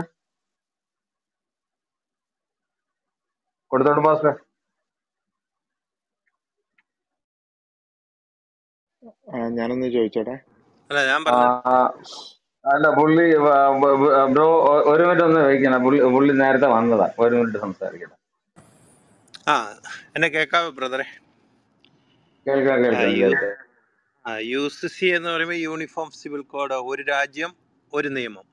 ആ കാര്യത്തിൽ എനിക്ക് അഭിപ്രായം ഗവൺമെന്റിനോട് തന്നെ ചേർന്ന് നിൽക്കാനാണ് അഭിപ്രായം. അതിപ്പോൾ പൊളിറ്റിക്കൽ പാർട്ടി അതൊന്ന് വകവെക്കാതെ, അതിപ്പോൾ കോൺഗ്രസ് കൊണ്ടുവന്നായിരുന്നെങ്കിലും അല്ലെങ്കിൽ ഇപ്പോൾ BJP കൊണ്ടുവന്നാലും ഞാൻ അതിനെ സപ്പോർട്ട് ചെയ്യുന്നു. കാരണം ഒരു രാജ്യമെന്ന ഒരു കുടുംബത്തിൽ തന്നെയാണെങ്കിലും 10 നിയമങ്ങൾ നിലനിൽക്കുകയാണെങ്കിൽ ആ കുടുംബം മാന്യമായിട്ട് പോകുന്ന ഒരു അവസ്ഥയിലല്ല. എന്ന് പറഞ്ഞ പോലെ തന്നെയാണ് ഇന്ത്യ ഈ കഴിഞ്ഞ കാലഘട്ടങ്ങൾ മുഴുവൻ ഈ വ്യത്യാസങ്ങൾ, ഒരു രാജ്യത്ത് പല നിയമങ്ങളാകുമ്പോൾ അതിൻ്റെതായ ബുദ്ധിമുട്ടുകൾ നമുക്കിവിടെ കാണാൻ സാധിക്കും. അപ്പോൾ അതിപ്പോൾ ക്രിസ്ത്യാനിറ്റിയെ നമ്മളൊരു ക്രിസ്ത്യാനിയാണെങ്കിലും ക്രിസ്ത്യാനിറ്റിയെ സംബന്ധിച്ച് ഈ നിയമം നിലവിൽ വന്നു കഴിഞ്ഞാൽ ഒത്തിരി കാര്യമായിട്ടുള്ള വ്യത്യാസങ്ങളൊന്നും നമ്മുടെ ജീവിതത്തിൽ ഇതാക്കാനില്ല. ഒരു കാര്യത്തിൽ മാത്രമേ ഉള്ളൂ, മാരേജിൻ്റെ കാര്യത്തിൽ എനിക്ക് തോന്നുന്ന ആ കാര്യത്തിൽ മാത്രമാണ് ക്രിസ്ത്യാനിറ്റിയെ സംബന്ധിച്ച് അവരുടെ കൂദാശയെ സംബന്ധിച്ചുള്ള ഇത്, പിന്നെ ചർച്ചിൽ നിന്നുള്ള ഡിവോഴ്സ് അതിന് ആവശ്യം വരികയില്ല എന്നുള്ള ഒരു രീതിയായിരിക്കും വരുന്നത്. എനിക്കറിയില്ല അതിനെക്കുറിച്ച് കൃത്യമായിട്ട്. പക്ഷേ എന്നിരുന്നാലും നമുക്ക് രാജ്യത്ത് കോൺസ്റ്റിറ്റ്യൂഷൻ അനുസരിച്ച് 25ാമത്തെ ആർട്ടിക്കിൾ അനുസരിച്ച് നമുക്ക് എല്ലാവിധ മത സ്വാതന്ത്ര്യവും ഓഫർ ചെയ്യുന്നുണ്ട്. അതുപോലെ തന്നെ 13ാമത്തെ ആക്ട് വെച്ച് നമുക്ക് ഒരു മതത്തിൻ്റെ ആക്ട് മറ്റൊരാൾക്ക് മുറിപ്പെടുത്തുന്നുണ്ടെങ്കിൽ അത് ക്യാൻസൽ ചെയ്യുന്ന രീതിയിലുള്ള നിയമവും 13ാമത്തെ ആക്ടിലുണ്ട്. പിന്നെ 44-ലാണ് അന്ന് മുതൽ പറയുന്നത് UCC എത്ര പെട്ടെന്ന് കൊണ്ടുവരണം എന്ന് പറഞ്ഞുകൊണ്ടുള്ള ഒരു നോട്ട് ഉള്ളത്, ഫുട് നോട്ട് ഉള്ളത്, UCC അനിവാര്യമാണെന്നുള്ളത്. അപ്പോൾ ഇന്ത്യയെ ഒരു രാജ്യം ഒരു നിയമത്തിലേക്ക് കൊണ്ടുവരുന്ന അന്ന് തുടക്കം മുതലേ ഇത് എഴുതി വെച്ച്, ഇത് തിടുക്കത്തിൽ ചെയ്യുന്നതല്ല, ഇത് പണ്ട് മുതലേ കോൺസ്റ്റിറ്റ്യൂഷനിലുള്ള ഒരു സംഭവമാണ്. പിന്നെ ഈ കാര്യത്തിൽ എന്താണ് ഇവിടെ കൂടുതൽ ഇത് അഫക്റ്റ് ചെയ്യുന്നതിന് കാരണം എന്താണെന്ന് വെച്ച് കഴിഞ്ഞാൽ, ഈ ഒരു ഇന്ത്യൻ ഗവൺമെന്റിന് ഇന്ത്യയുടെ നിയമവ്യവസ്ഥതയുള്ളപ്പോൾ തന്നെ ഈ രാജ്യത്ത് മുസ്ലിം കുടുംബങ്ങളിൽ ശരിയ നിയമങ്ങളാണ് നടപ്പാക്കുന്നത്. അത് മോസ്കുകളിലും മദ്രസകളിലും ഇന്ന് അത് വ്യാപിച്ചിട്ട് വെളിയിലേക്ക് വന്നിട്ട് പല ഏരിയകളിലും ഈ ശരിയ നിയമം നടപ്പാക്കുന്ന ഒരു രീതിയിലേക്ക് മുന്നേറിക്കൊണ്ടിരിക്കുകയാണ് രാജ്യം. അപ്പോൾ ഈ ഒരു അവസരത്തിൽ പിന്നെ രാജ്യം 140 കോടി ജനങ്ങളിൽ കൂടുതലായതുകൊണ്ട് ഈ രാജ്യത്തിൻ്റെ പോപ്പുലേഷൻ കൺട്രോളിങ്ങിനും ഒരു നിയമം അനിവാര്യമാണ്. അപ്പോൾ ഇതെല്ലാം വെച്ച് നോക്കുമ്പോൾ UCC ഇനിയും ലേറ്റ് ആക്കുന്നത് നമുക്ക് നമ്മുടെ രാജ്യത്തോട് ചെയ്യുന്ന ഒരു ദ്രോഹം തന്നെയാണ്. അപ്പോൾ ഇവിടെ ഇപ്പം ഇതുകൊണ്ട് വിവാഹം, തലാഖ്, ഡിവോഴ്സ് എന്നീ കാര്യങ്ങളാണ് മെയിനായിട്ട് ഇതിനും ബാധിക്കുന്നത്. ഇപ്പോൾ ഒരു ഹിന്ദുവിനോ ഒരു ക്രിസ്ത്യാനിക്കോ രണ്ടാമതൊരു കല്യാണം കഴിച്ചാൽ അവനെ പിടിച്ച് ജയിലിടാം. അതേസമയം ഒരു മുസൽമാനെ രണ്ടാമത്തെ കല്യാണത്തിൽ പഠിച്ച് അവനെതിരെ നിയമം നടപ്പാക്കാൻ ഇന്ത്യയിൽ സാധിക്കില്ല. കാരണം അവന് ആർട്ടിക്കിൾ 13 അവനെ കവർ ചെയ്യുന്നുണ്ട്. കാരണം അവൻ്റെ മതപരമായ ആചാരങ്ങൾ അനുസരിച്ച് അവന് 2ഉം 3ഉം 4ഉം കല്യാണം കഴിക്കാം. അതുവഴി അവൻ ആ ഫ്രീഡം കൊടുക്കുന്നതുകൊണ്ട് രാജ്യത്തുള്ള ഈ മുസ്ലിം പുരുഷന്മാർക്ക് 4 വിവാഹം വരെ കഴിക്കാനുള്ള അവർക്ക് അവരുടെ ആ ശരിയ നിയമം ഏത് അനുവദിക്കുന്നോ അതുവരെ കഴിക്കാനുള്ള ചാൻസ് ഉണ്ട്. അതുപോലെ തന്നെ ഓരോ വ്യക്തിയും ഈ 4 ഭാര്യമാരെ വെച്ചുകൊണ്ട് ഈ 4 ഭാര്യമാരിൽ 4 മക്കളെ വെച്ച് ഉണ്ടാക്കി കഴിഞ്ഞാലും അതും അവർക്ക് പറയുന്നതാണ് ലോകത്ത് പോപ്പുലേഷൻ കൂട്ടണമെന്നുള്ളത്. ഇസ്ലാമിൻ്റെ പോപ്പുലേഷൻ കൂട്ടണം, അങ്ങനെ പെർസെൻറ്റേജ് കൂട്ടിക്കഴിഞ്ഞിട്ട് അത് പിന്നെ വേറൊരു രീതിയിലാണ് അത് കൊണ്ടുവരുന്നത്. അതിൻ്റെ ഐഡിയ വേറെ ഒരു തലത്തിൽ നിന്നുകൊണ്ടാണ്. അപ്പോൾ അങ്ങനെ പോപ്പുലേഷൻ കൂടുമ്പോൾ, പെർസെൻറ്റേജ് കൂടുമ്പോൾ രാജ്യത്തെ പെർസെൻറ്റേജ് കൂടുന്നതനുസരിച്ച് പവർ കൂടുന്നു, പവർ അനുസരിച്ച് രാജ്യം കൈക്കലാക്കുന്നു. ഇന്ന് ഫ്രാൻസിലൊക്കെ നടക്കുന്ന കാര്യങ്ങളൊക്കെ അറിയാമല്ലോ. അപ്പോൾ ആ ഒരു ഐഡിയ വെച്ചാണ് ഇവർ ഈ 5ഉം 6ഉം കല്യാണം അനുവദിക്കുന്നതും. അതനുസരിച്ച് ഈ 5ഉം 6ഉം ഭാര്യമാരിൽ 4ഉം 5ഉം 6ഉം പിള്ളേരെ ഉണ്ടാക്കുക. അങ്ങനെ ഒരാൾ തന്നെ ഒരു 20 പേരെ പ്രൊഡ്യൂസ് ചെയ്യുക. അങ്ങനെ പോപ്പുലേഷൻ ഇൻക്രീസ് ചെയ്യുകയും രാജ്യത്തിൻ്റെ പോപ്പുലേഷനിലും അപകടമുണ്ടാക്കുകയും ഒപ്പം തന്നെ അവരുടെ പോപ്പുലേഷൻ കൂട്ടുകയും അത് അവരുടെ പവറിലേക്ക് വരുത്തുകയും അതുകൊണ്ട് രാജ്യത്തെ കൈയടക്കുകയും ചെയ്യുന്ന ഒരു പ്രതിഭാസം. ആ ഒരു പ്രതിഭാസം ഇവിടെ ഈ ഇന്ത്യയിൽ അതിന് കൂടുതൽ മുന്നോക്കം കൊടുത്തുകൊണ്ടാണ് ഈ ലവ് ജിഹാദും പരിപാടികളൊക്കെ ഇവർ ആസൂത്രണം ചെയ്യുന്നത്. ഒരു ക്രിസ്ത്യൻ അല്ലെങ്കിൽ ഒരു ഹിന്ദു പെൺകുട്ടിയെ വിവാഹം കഴിച്ചാതെ കൊണ്ടുപോയി കഴിഞ്ഞാൽ ആ പെൺകുട്ടിക്ക് ഉണ്ടാകേണ്ട 2 ഹിന്ദു അല്ലെങ്കിൽ ക്രിസ്ത്യൻ മക്കളേക്കായ ആ സ്ഥലത്ത് 4 മുസ്ലിം കുട്ടികളെ ഉണ്ടാക്കുക. അപ്പോൾ അങ്ങനെ പോപ്പുലേഷൻ വളരെ സ്പീഡപ്പായിട്ട് ഇൻക്രീസ് ചെയ്യുക. അപ്പോൾ ഇങ്ങനെയുള്ള ഒത്തിരി ഐഡിയോളജി ഇവിടെ വർക്കൗട്ട് ചെയ്യുമ്പോൾ ഒരു രാജ്യം ഒരു നിയമം, ഈ ശരിയ ഇനി നടക്കില്ല എന്ന് പറഞ്ഞുകൊണ്ട് ഒരു നിയമത്തിലേക്ക് കൊണ്ടുവന്നു കഴിയുമ്പോൾ ഒരാൾക്ക് ഒരു കല്യാണമേ കഴിക്കാൻ സാധിക്കുള്ളൂ. അത് മുസ്ലിം ആണേലും ഹിന്ദു ആണേലും ക്രിസ്ത്യൻ ആണേലും. ആ നിയമത്തിലേക്ക് വരുന്നത് വഴി ഈ പോപ്പുലേഷനെ കൺട്രോൾ ചെയ്യുകയും ഒപ്പം തന്നെ ഈ സ്ത്രീകളോടുള്ള ഈ സമീപനം, 4 സ്ത്രീകൾ ഒരു ഭർത്താവിൻ്റെ കൂടെ ജീവിക്കുന്ന എന്തെന്ന് പറഞ്ഞാലും അള്ളായ്ക്ക് വേണ്ടി എന്ന് പറഞ്ഞാലും ആ സ്ത്രീകളുടെ കൂടെ അനുഭവിക്കുന്ന അവരോട് ചെയ്യുന്ന ആ ക്രൂരകൃത്യങ്ങൾ അതിനൊരു തടയിടുന്നതും അങ്ങനെയുള്ള ഒത്തിരി കാര്യങ്ങൾ. അപ്പോൾ ഇതെല്ലാം ആ ഒരു സമൂഹത്തിൽ ഇന്ത്യയുടെ പോപ്പുലേഷൻ നിരക്കിൽ ഇന്ത്യയുടെ നിലനിൽപ്പിനെ തന്നെ ബാധിക്കുന്ന ഒരു കാര്യത്തിലേക്കാണ് കാര്യങ്ങൾ പോയിക്കൊണ്ടത്. പിന്നെ രണ്ടാമത് തലാഖ്, ഈ ഡിവോഴ്സ് കേസിൽ ഒരു ക്രിസ്ത്യാനിക്കോ ഹിന്ദുവിനോ ഡിവോഴ്സ് ചെയ്യണമെങ്കിൽ കോർട്ടിൽ പോകണം. അവൻ അവിടെ നിന്ന് കോർട്ടിൽ നിന്നുള്ള ഡിവോഴ്സ് കിട്ടിക്കഴിഞ്ഞാൽ അവന് ഡിവോഴ്സായി. അതിനുള്ള ആ സ്ത്രീക്ക് അതിനുള്ള സാമ്പത്തിക സഹായവും ആ കുട്ടികളുടെ കാര്യങ്ങളെല്ലാം ക്ലിയറായിട്ട് നോക്കിയാലേ അവനൊരു ഡിവോഴ്സ് കിട്ടുകയുള്ളൂ. ഉത്തരവാദിത്വമുണ്ട് ഡിവോഴ്സ് കഴിഞ്ഞാലും, കുട്ടി ഉണ്ടാക്കി കഴിഞ്ഞാൽ. പക്ഷേ ആ ഒരവസ്ഥയല്ല ഇസ്ലാമിക ശരിയ നിയമത്തിൽ. എപ്പോൾ വേണമെങ്കിലും കഞ്ഞിക്ക് ഉപ്പ് കുറഞ്ഞോ അല്ലെങ്കിൽ കറിക്ക് എരിവ് കൂടിയാലും അവനെ തലാക്ക് ചെയ്ത് വിടാം. അങ്ങനെ പിന്നെ കല്യാണം കഴിച്ച് പോകാം. അതുവഴി എന്താണ് സംഭവിക്കുന്നത്? ഈ 30 കോടി ജനങ്ങളുള്ള മുസ്ലിം ജനങ്ങളുള്ള ഇന്ത്യ മഹാരാജ്യത്ത് മിനിമം ഒരു 15-20 കോടി 18 കോടി 15 കോടി എങ്കിലും സ്ത്രീകളുണ്ട്, മുസ്ലിം സ്ത്രീകൾ. ഇവരെ കല്യാണം കഴിച്ച് ഒരു ഇല്ലാത്ത പൈസയൊക്കെ ഉണ്ടാക്കി വളരെ സന്തോഷത്തോട് കല്യാണം കഴിച്ച് വിടുമ്പോൾ അവൻ ഇങ്ങനെ ഒരു തലാക്കും തല്ലി എന്നെ എപ്പോൾ വേണമെങ്കിലും വീട്ടിൽ നിന്ന് പറഞ്ഞു വിടാമെന്ന് പറഞ്ഞുകൊണ്ടാണ് ഇവർ ജീവിതകാലം മുഴുവൻ മുസ്ലിം സ്ത്രീകൾ അവരുടെ കെട്ടിയന്മാരുടെ കൂടെ ജീവിക്കുന്നത്. അടിമയായിട്ട് ജീവിക്കണം. കാരണം ഇവർക്ക് തിരിച്ചു പറഞ്ഞു കഴിഞ്ഞാൽ ഇവൻ തലാക്ക് ചെയ്യും. ഇവന് പറയുന്ന മാതിരി സെക്സ് ഏത് സമയത്തും ചെയ്തു കൊടുത്തില്ലെങ്കിൽ അവൻ തലാക്ക് ചെയ്യും.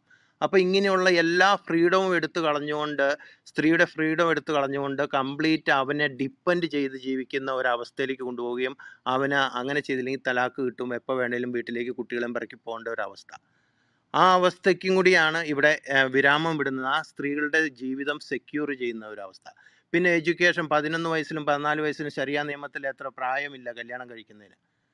അപ്പോൾ ഇവിടെ ഇന്ത്യൻ നിയമപ്രകാരം 21 വയസ്സ് വരെ സ്ത്രീകൾക്ക് പഠിക്കാനുള്ള അവകാശവും അവർക്ക് അവരുടെ ജീവിതം തിരഞ്ഞെടുക്കാനുള്ള ഒരു അവകാശത്തിലേക്ക് ഉയർത്തുന്ന ഒരു നിയമം. അപ്പോൾ ഈ എല്ലാ കാര്യങ്ങളും വെച്ച് നോക്കുമ്പോൾ UCC എന്ന് പറയുന്ന നിയമം വളരെ ഇമ്പോർട്ടൻ്റ് ആണ്. അത് ഏത് പാർട്ടി കൊണ്ടുവന്നാലും എന്നെ സംബന്ധിച്ചിടത്തോളം പാർട്ടിയല്ല, പാർട്ടിയെക്കുറിച്ച് എനിക്ക് സംസാരിക്കേണ്ട ആവശ്യമില്ല. ഞാനൊരു പാർട്ടിക്കാരനല്ല. പക്ഷേ ഞാനൊരു ഇന്ത്യൻ പൗരൻ എന്ന നിലയിൽ, ഒരു രാജ്യത്ത് സ്നേഹി എന്ന നിലയിൽ ഈ കാര്യങ്ങളൊക്കെ ഈ രാജ്യത്തിന് അപ്ഗ്രേഡ് ചെയ്യുന്ന കാര്യങ്ങളെ, പഴയ നിയമങ്ങളെ എടുത്തു കളഞ്ഞിട്ട് പഴഞ്ചൻ നിയമങ്ങളെ, രാജ്യ നിയമങ്ങളെ എടുത്തു കളഞ്ഞിട്ട് പുതിയ നിയമങ്ങൾ, അപ്ഗ്രേഡ് ചെയ്യുന്ന നിയമങ്ങളെ ഞാൻ സ്വാഗതം ചെയ്യുന്നു. അത് തന്നെയാണ് GST കുറിച്ചുള്ളതും. നമ്മൾ 10-60-70 കൊല്ലമായിട്ട് GSTയുടെ ടാക്സിൻ്റെ ഒരു യൂണിഫോം ആയിട്ടുള്ള ഒരു ഇതില്ലായിരുന്നു. പക്ഷേ അത് കോൺഗ്രസ് കൊണ്ടുവന്നിട്ട് പല കാരണങ്ങളും നടത്തിയില്ല. പിന്നെ അവസാനം BJP കൊണ്ടുവന്നു, അത് നടപ്പിലാക്കി. ഇന്നിപ്പോൾ ഓരോ മാസവും റെക്കോർഡ് റവന്യൂ ആണ് കളക്ട് ചെയ്യുന്നത്. 1.4 crore, 1,40,000 കോടിയൊക്കെയാണ് ഓരോ മാസവും കളക്ട് ചെയ്തുകൊണ്ടിരിക്കുന്നത്. ഈ കഴിഞ്ഞ മാസം 1,87,000 കോടി, 82,000 കോടിയാണ് കളക്ട് ചെയ്തത്. അപ്പോൾ ഇതൊക്കെ ഇന്ത്യയെ പ്രോഗ്രസ്സിലേക്ക് കൊണ്ടുപോകുന്നതാണ്. അപ്പോൾ അങ്ങനെ ഓരോ കാര്യങ്ങളിലും നമ്മൾ അനാസ്ഥ കാണിച്ചിരിക്കുന്ന പല നിയമങ്ങളുണ്ട്.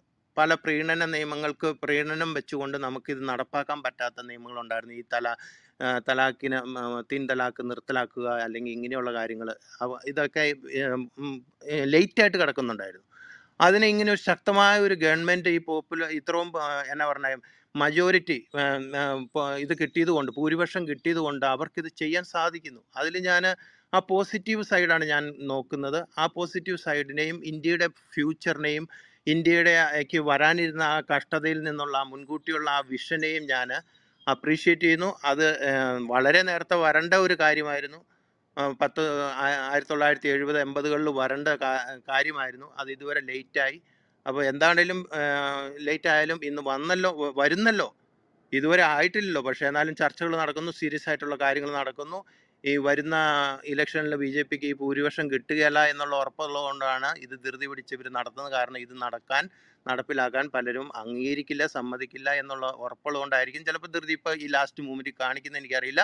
പക്ഷേ എന്നിരുന്നാലും രാജ്യത്തിൻ്റെ പുരോഗതിക്കും രാജ്യത്തിൻ്റെ സുസ്ഥിരതയ്ക്കും നമ്മൾക്ക് ഓരോരുത്തർക്കുമുള്ള അപ്ഗ്രേഡ്, നിയമപരമായ അപ്ഗ്രേഡ് ആവശ്യമാണ്. ആ അപ്ഗ്രേഡിലേക്ക് കൊണ്ടുവരുന്ന ഗവൺമെൻറ്റിനെയും അവരുടെ പ്രയത്നത്തെയും ഞാൻ അപ്രീഷിയേറ്റ് ചെയ്തുകൊണ്ട് നിർത്തുന്നു. Okay ചെറ്റപ്പള്ളി. Ismail, I am sorry. ഇസ്മായിലിനെ ഞാൻ അത് ബൈ മിസ്റ്റേക്ക് സ്കിപ്പ് ആയതാണ്. It was not deliberate. അങ്ങനെ തെറ്റിദ്ധരിക്കല്. തീർച്ചയായിട്ടും മുസ്ലിങ്ങളുടെ വോയിസും കേൾക്കാൻ ആഗ്രഹിക്കുന്ന വേറെ ആരെങ്കിലും ഉണ്ടെങ്കിൽ മുകളിലോട്ട് വന്ന് സംസാരിക്കാം. തീർച്ചയായിട്ടും IBT തീർച്ചയായിട്ടും എല്ലാവരുടെയും വ്യൂസ് എന്റർടൈൻ ചെയ്യുന്നതായിരിക്കാം. നമുക്ക് വ്യത്യസ്തമായ ചിന്താമണ്ഡലങ്ങളും വ്യത്യസ്തമായ വ്യൂസും ഉള്ളതാണ്. അത് തീർച്ചയായിട്ടും നിങ്ങൾക്ക് രേഖപ്പെടുത്താം. അതുകൊണ്ട് ഞാൻ മനഃപൂർവ്വം അവോയ്ഡ് ചെയ്തല്ല, ബൈ മിസ്റ്റേക്ക് സംഭവിച്ചാണ്. നിങ്ങൾക്ക് തീർച്ചയായിട്ടും ഒന്ന് പറയാം ഇസ്മായിൽ ഇവിടെ ഉണ്ടെങ്കിൽ. ഞാൻ അവോയ്ഡ് ചെയ്തല്ല. തീർച്ചയായിട്ടും ഇവിടെ മറ്റുള്ളവരെക്കാട്ടിലും ഒരു മുസ്ലിമിന്റെ ഒരു സ്റ്റേറ്റ്മെന്റ്, അവരുടെ വ്യൂ എന്തുവാണെന്നുള്ള കേൾക്കാൻ അധികം താല്പര്യമുള്ളത്. ആരെങ്കിലും ഉണ്ടെങ്കിൽ കയറി വരാം. വേറെ ആർക്കും എന്തെങ്കിലും അഭിപ്രായം പറയാനുണ്ടെങ്കിൽ തീർച്ചയായിട്ടും വന്ന് ഇത് ചെയ്യാം, സംസാരിക്കാം. കൊടുത്തണം പാസ്റ്റർ എന്തെങ്കിലും പറയാനുണ്ടോ? കൊടുത്തണം പാസ്റ്റർ.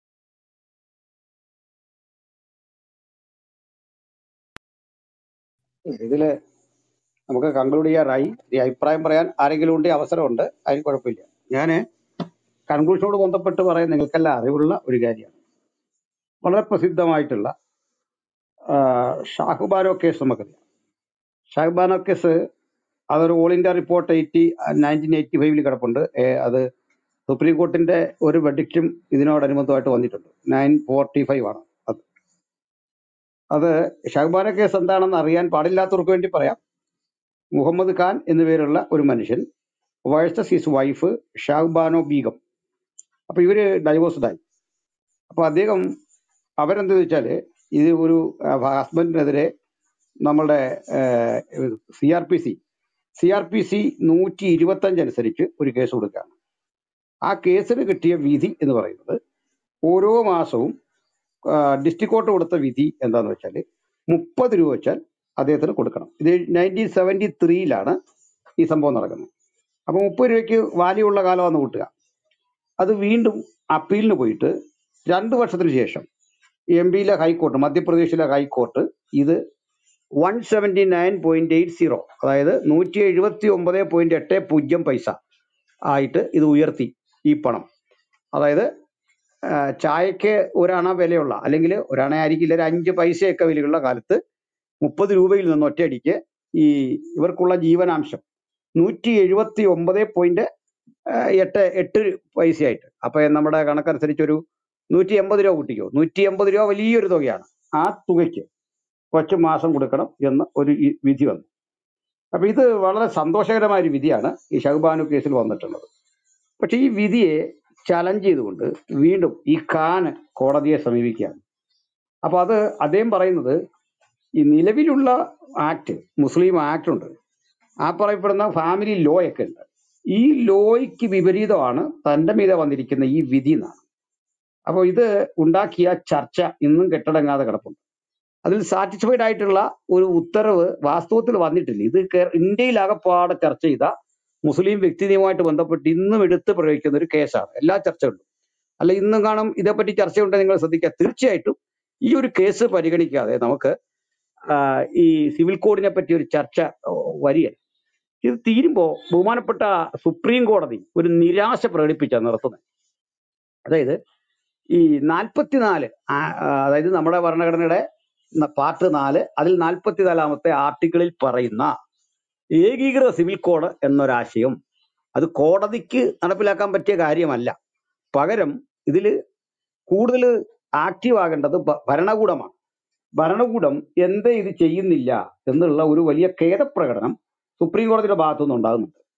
അപ്പൊ ചുരുക്കി പറഞ്ഞാൽ ഈ ഭരണഘടന 44 പറയുന്ന ഏകീകൃത സിവിൽ കോഡ് ആണ് നിലനിന്നിരുന്നെങ്കിൽ ഓരോ മതത്തിനും ഓരോ ജാതിക്കും അതിൻ്റെതായ നിലയിലെ പരിഗണന വിട്ടിട്ട് എല്ലാവർക്കും ഒരേ തരം നീതിയുടെ ഒരു വിതരണം സൃഷ്ടിക്കപ്പെടുമായിരുന്നു. ഇനി അതിൽ മറുഭാഗത്തുള്ളൊരു കാര്യമുണ്ട്. ഇതിപ്പോ BJPക്ക് ഏതാണ്ട് എല്ലാ മനുഷ്യരെയും തുല്യരായി കാണാനുള്ള അതിമോഹം കൊണ്ട് ചെയ്യുന്നതാണെന്ന് ആരും കരുതുന്നില്ല. അത് നിങ്ങളാലോചിക്കുക, ചാതുർവർണ്ണയം കൊണ്ട് നമ്മുടെ മാനവ സംസ്കാരത്തെ മുഴുവൻ മുച്ചൂടും നശിപ്പിച്ചിട്ട് അത് മഹത്തരമാണെന്ന് പറയാത്തവനെ കൊല്ലുന്ന ഒരു ഭരണകൂടം. അവിടെ സകല മനുഷ്യരുടെയും സന്തോഷമാണ് BJPയുടെ സന്തോഷം എന്നൊന്നും ഞാൻ കരുതുന്നില്ല. മറിച്ച് ഇത് ക്രിസ്ത്യാനികളെയും മുസ്ലിങ്ങളെയും ഗോത്രവർഗ ജനതയെയും ഒക്കെ തന്നെ ചെറിയ തോതിലെങ്കിലും ബാധിക്കും. അത് ചെറിയ തോതിൽ ബാധിക്കുകയും ചെയ്യാം, ബാധിപ്പിക്കുകയും ചെയ്യത്തക്ക വിധത്തില് ഇത് വേണമെങ്കിൽ ആവിഷ്കരിക്കാം. ഇവിടെയാണ് ജാഗ്രത വേണ്ടത്. ഒരു എക്സാമ്പിൾ പറയാം. ഇപ്പോ ക്രിസ്ത്യൻ മാരേജ് ആക്ട് ഉണ്ട്. ക്രിസ്ത്യൻ മാരേജ് ആക്ടിലെ വിവരണങ്ങൾ വളരെ കുറവാണ്. നിങ്ങൾ അത് പഠിച്ചു കഴിഞ്ഞാൽ 8-10 പേജ് കൊണ്ട് സാധാരണ ആ ക്രിസ്ത്യൻ മാരേജ് ആക്ടിന്റെ വസ്തുതകൾ തീരും. അത്തരത്തിൽ വസ്തുതകൾ കുറവാണ്. അപ്പൊ ക്രിസ്ത്യൻ മാരേജ് ആക്ട് അങ്ങനെ വരാൻ കാരണം കാര്യമായൊരു ഭേദഗതി ഒന്നും അതിന് ആവശ്യമില്ലാത്ത വിധത്തിൽ തർക്കങ്ങളോ വാദങ്ങളോ അത് സംബന്ധിച്ച് നിലനിന്നിരുന്നില്ല നമ്മുടെ രാജ്യത്തെന്നുള്ളതാണ്. കാരണം ക്രൈസ്തവരുടെ ഈ വിവാഹ രീതികളും അതിന്റെ സംസ്കാരത്തിനും അത് കേവലം 1-2 നൂറ്റാണ്ടുകളുടെ പഴക്കമല്ല, 2000 ആണ്ടുകളുടെ തന്നെ പഴക്കമുണ്ട്. അത് ഒരു ഭേദഗതി വേണമെന്ന് ആഭ്യന്തരമായൊരു ആവശ്യകത പൊങ്ങിയിട്ടില്ല.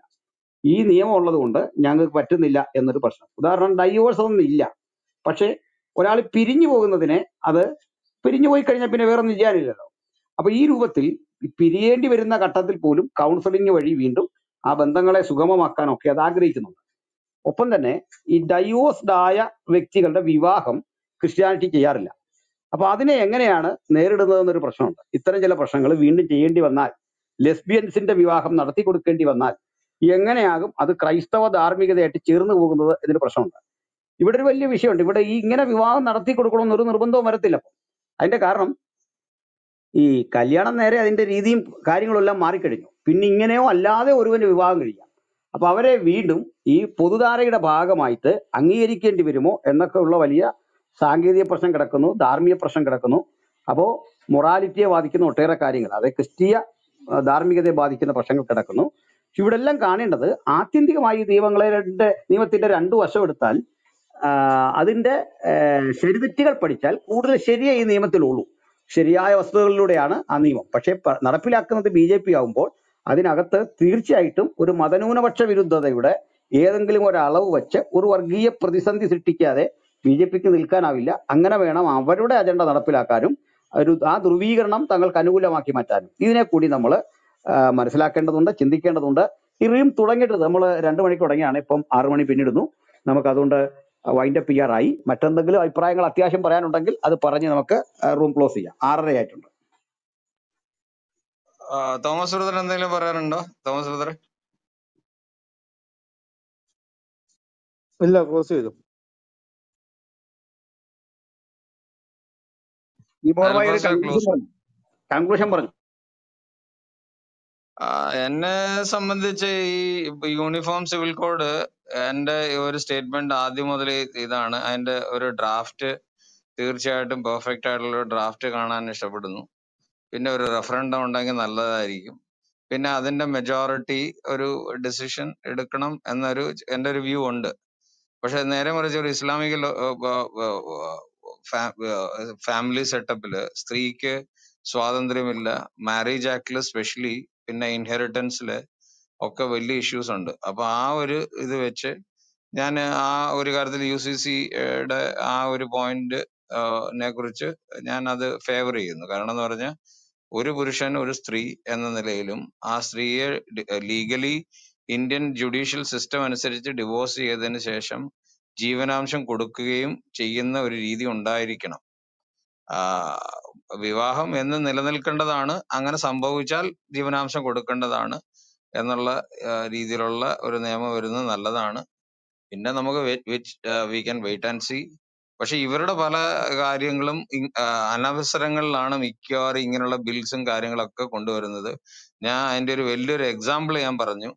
ഈ 2013 CWGയും കോമൺവെൽത്ത് ഗെയിംസും 3Gയും ഇറിഗേഷനും കോൾഗേറ്റും എല്ലാം ഒരു സ്കാം ആയിരുന്നു.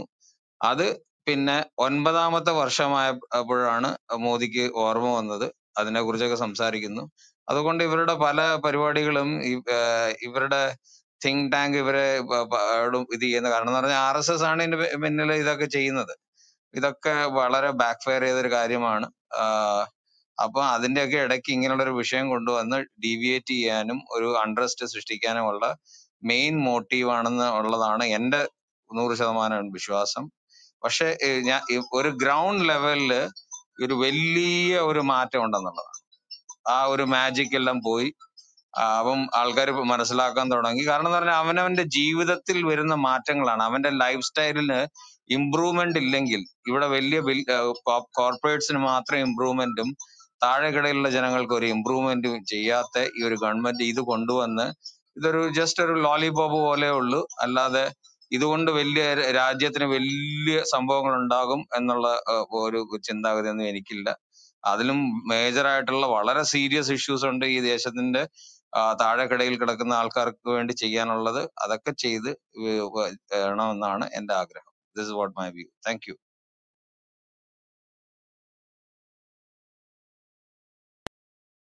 അപ്പൊ ആവേശപരമായി ഈ ചർച്ചയിൽ പങ്കെടുത്ത എല്ലാവർക്കും നന്ദി. വിശേഷിച്ച് നമ്മുടെ രാജാ ബ്രദർ, ചിത്തിരപ്പള്ളി, അതുപോലെ ഗിബോർവായി, തോമസ് ബ്രദർ, എൻ്റെ സുഹൃത്തുക്കൾ ധാരാളമായി ഇവിടെ വന്നു. എല്ലാവരോടുമുള്ള നന്ദി ഞാൻ ഈ ഘട്ടത്തിൽ അറിയിക്കുകയാണ്. വളരെ പ്രധാനപ്പെട്ട ഈ വിഷയത്തിൽ നിങ്ങൾ ഇത്രത്തോളം ഊർജ്ജസ്വലരായി സംസാരിച്ചതിലുള്ള സന്തോഷം കൂടി പങ്കിടുന്നു. തീർച്ചയായിട്ടും നമ്മുടെ രാജ്യത്ത് നിലനിൽക്കുന്ന അഖണ്ഡത അത് കൂടുതൽ ശക്തിപ്പെടുത്തേണ്ടതുണ്ട്. മതങ്ങൾ തമ്മിലുള്ള വ്യക്തിബന്ധങ്ങൾ കൂടുതൽ ദൃഢപ്പെടേണ്ടതുണ്ട്. ഒപ്പം തന്നെ മതാധിഷ്ഠിതമായ ഒരു രാഷ്ട്രീയ പാർട്ടിയോ ഭരണകൂടമോ അല്ല ഇന്ത്യക്ക് അഭികാമ്യം. നമ്മുടെ സെക്കുലറിസത്തിന്റെ അന്തസത്ത ഉയർത്തിപ്പിടിച്ചുകൊണ്ടും അപ്പോൾ തന്നെ വിശ്വാസപരമായ അവരവരുടെ വ്യതിരിക്തതാ ബോധങ്ങളെ ഉൾക്കൊണ്ടും പോകണം. അതിന് യൂണിവേഴ്സൽ കോഡ് ഏതെങ്കിലും തരത്തിൽ ദുരുപയോഗം ചെയ്യപ്പെടാത്ത വിധമുള്ള ഒരു രാഷ്ട്രീയ അന്തരീക്ഷവും ഒരു സാമൂഹ്യ സാഹചര്യവും സംജാതമാകട്ടെ എന്ന പ്രാർത്ഥനയും പ്രതീക്ഷയും ഒരിക്കൽ കൂടി അർപ്പിച്ചുകൊണ്ട് പ്രധാനപ്പെട്ട ഈ ടോക്കിൽ പങ്കെടുത്ത് വേണ്ട കോൺട്രിബ്യൂഷൻ നൽകിയവരുള്ള നന്ദിയും കേട്ട ഓഡിയൻസിനോടുള്ള നന്ദിയും പറഞ്ഞുകൊണ്ട് ഉപസംഹരിക്കുന്നു. നന്ദി, നമസ്കാരം.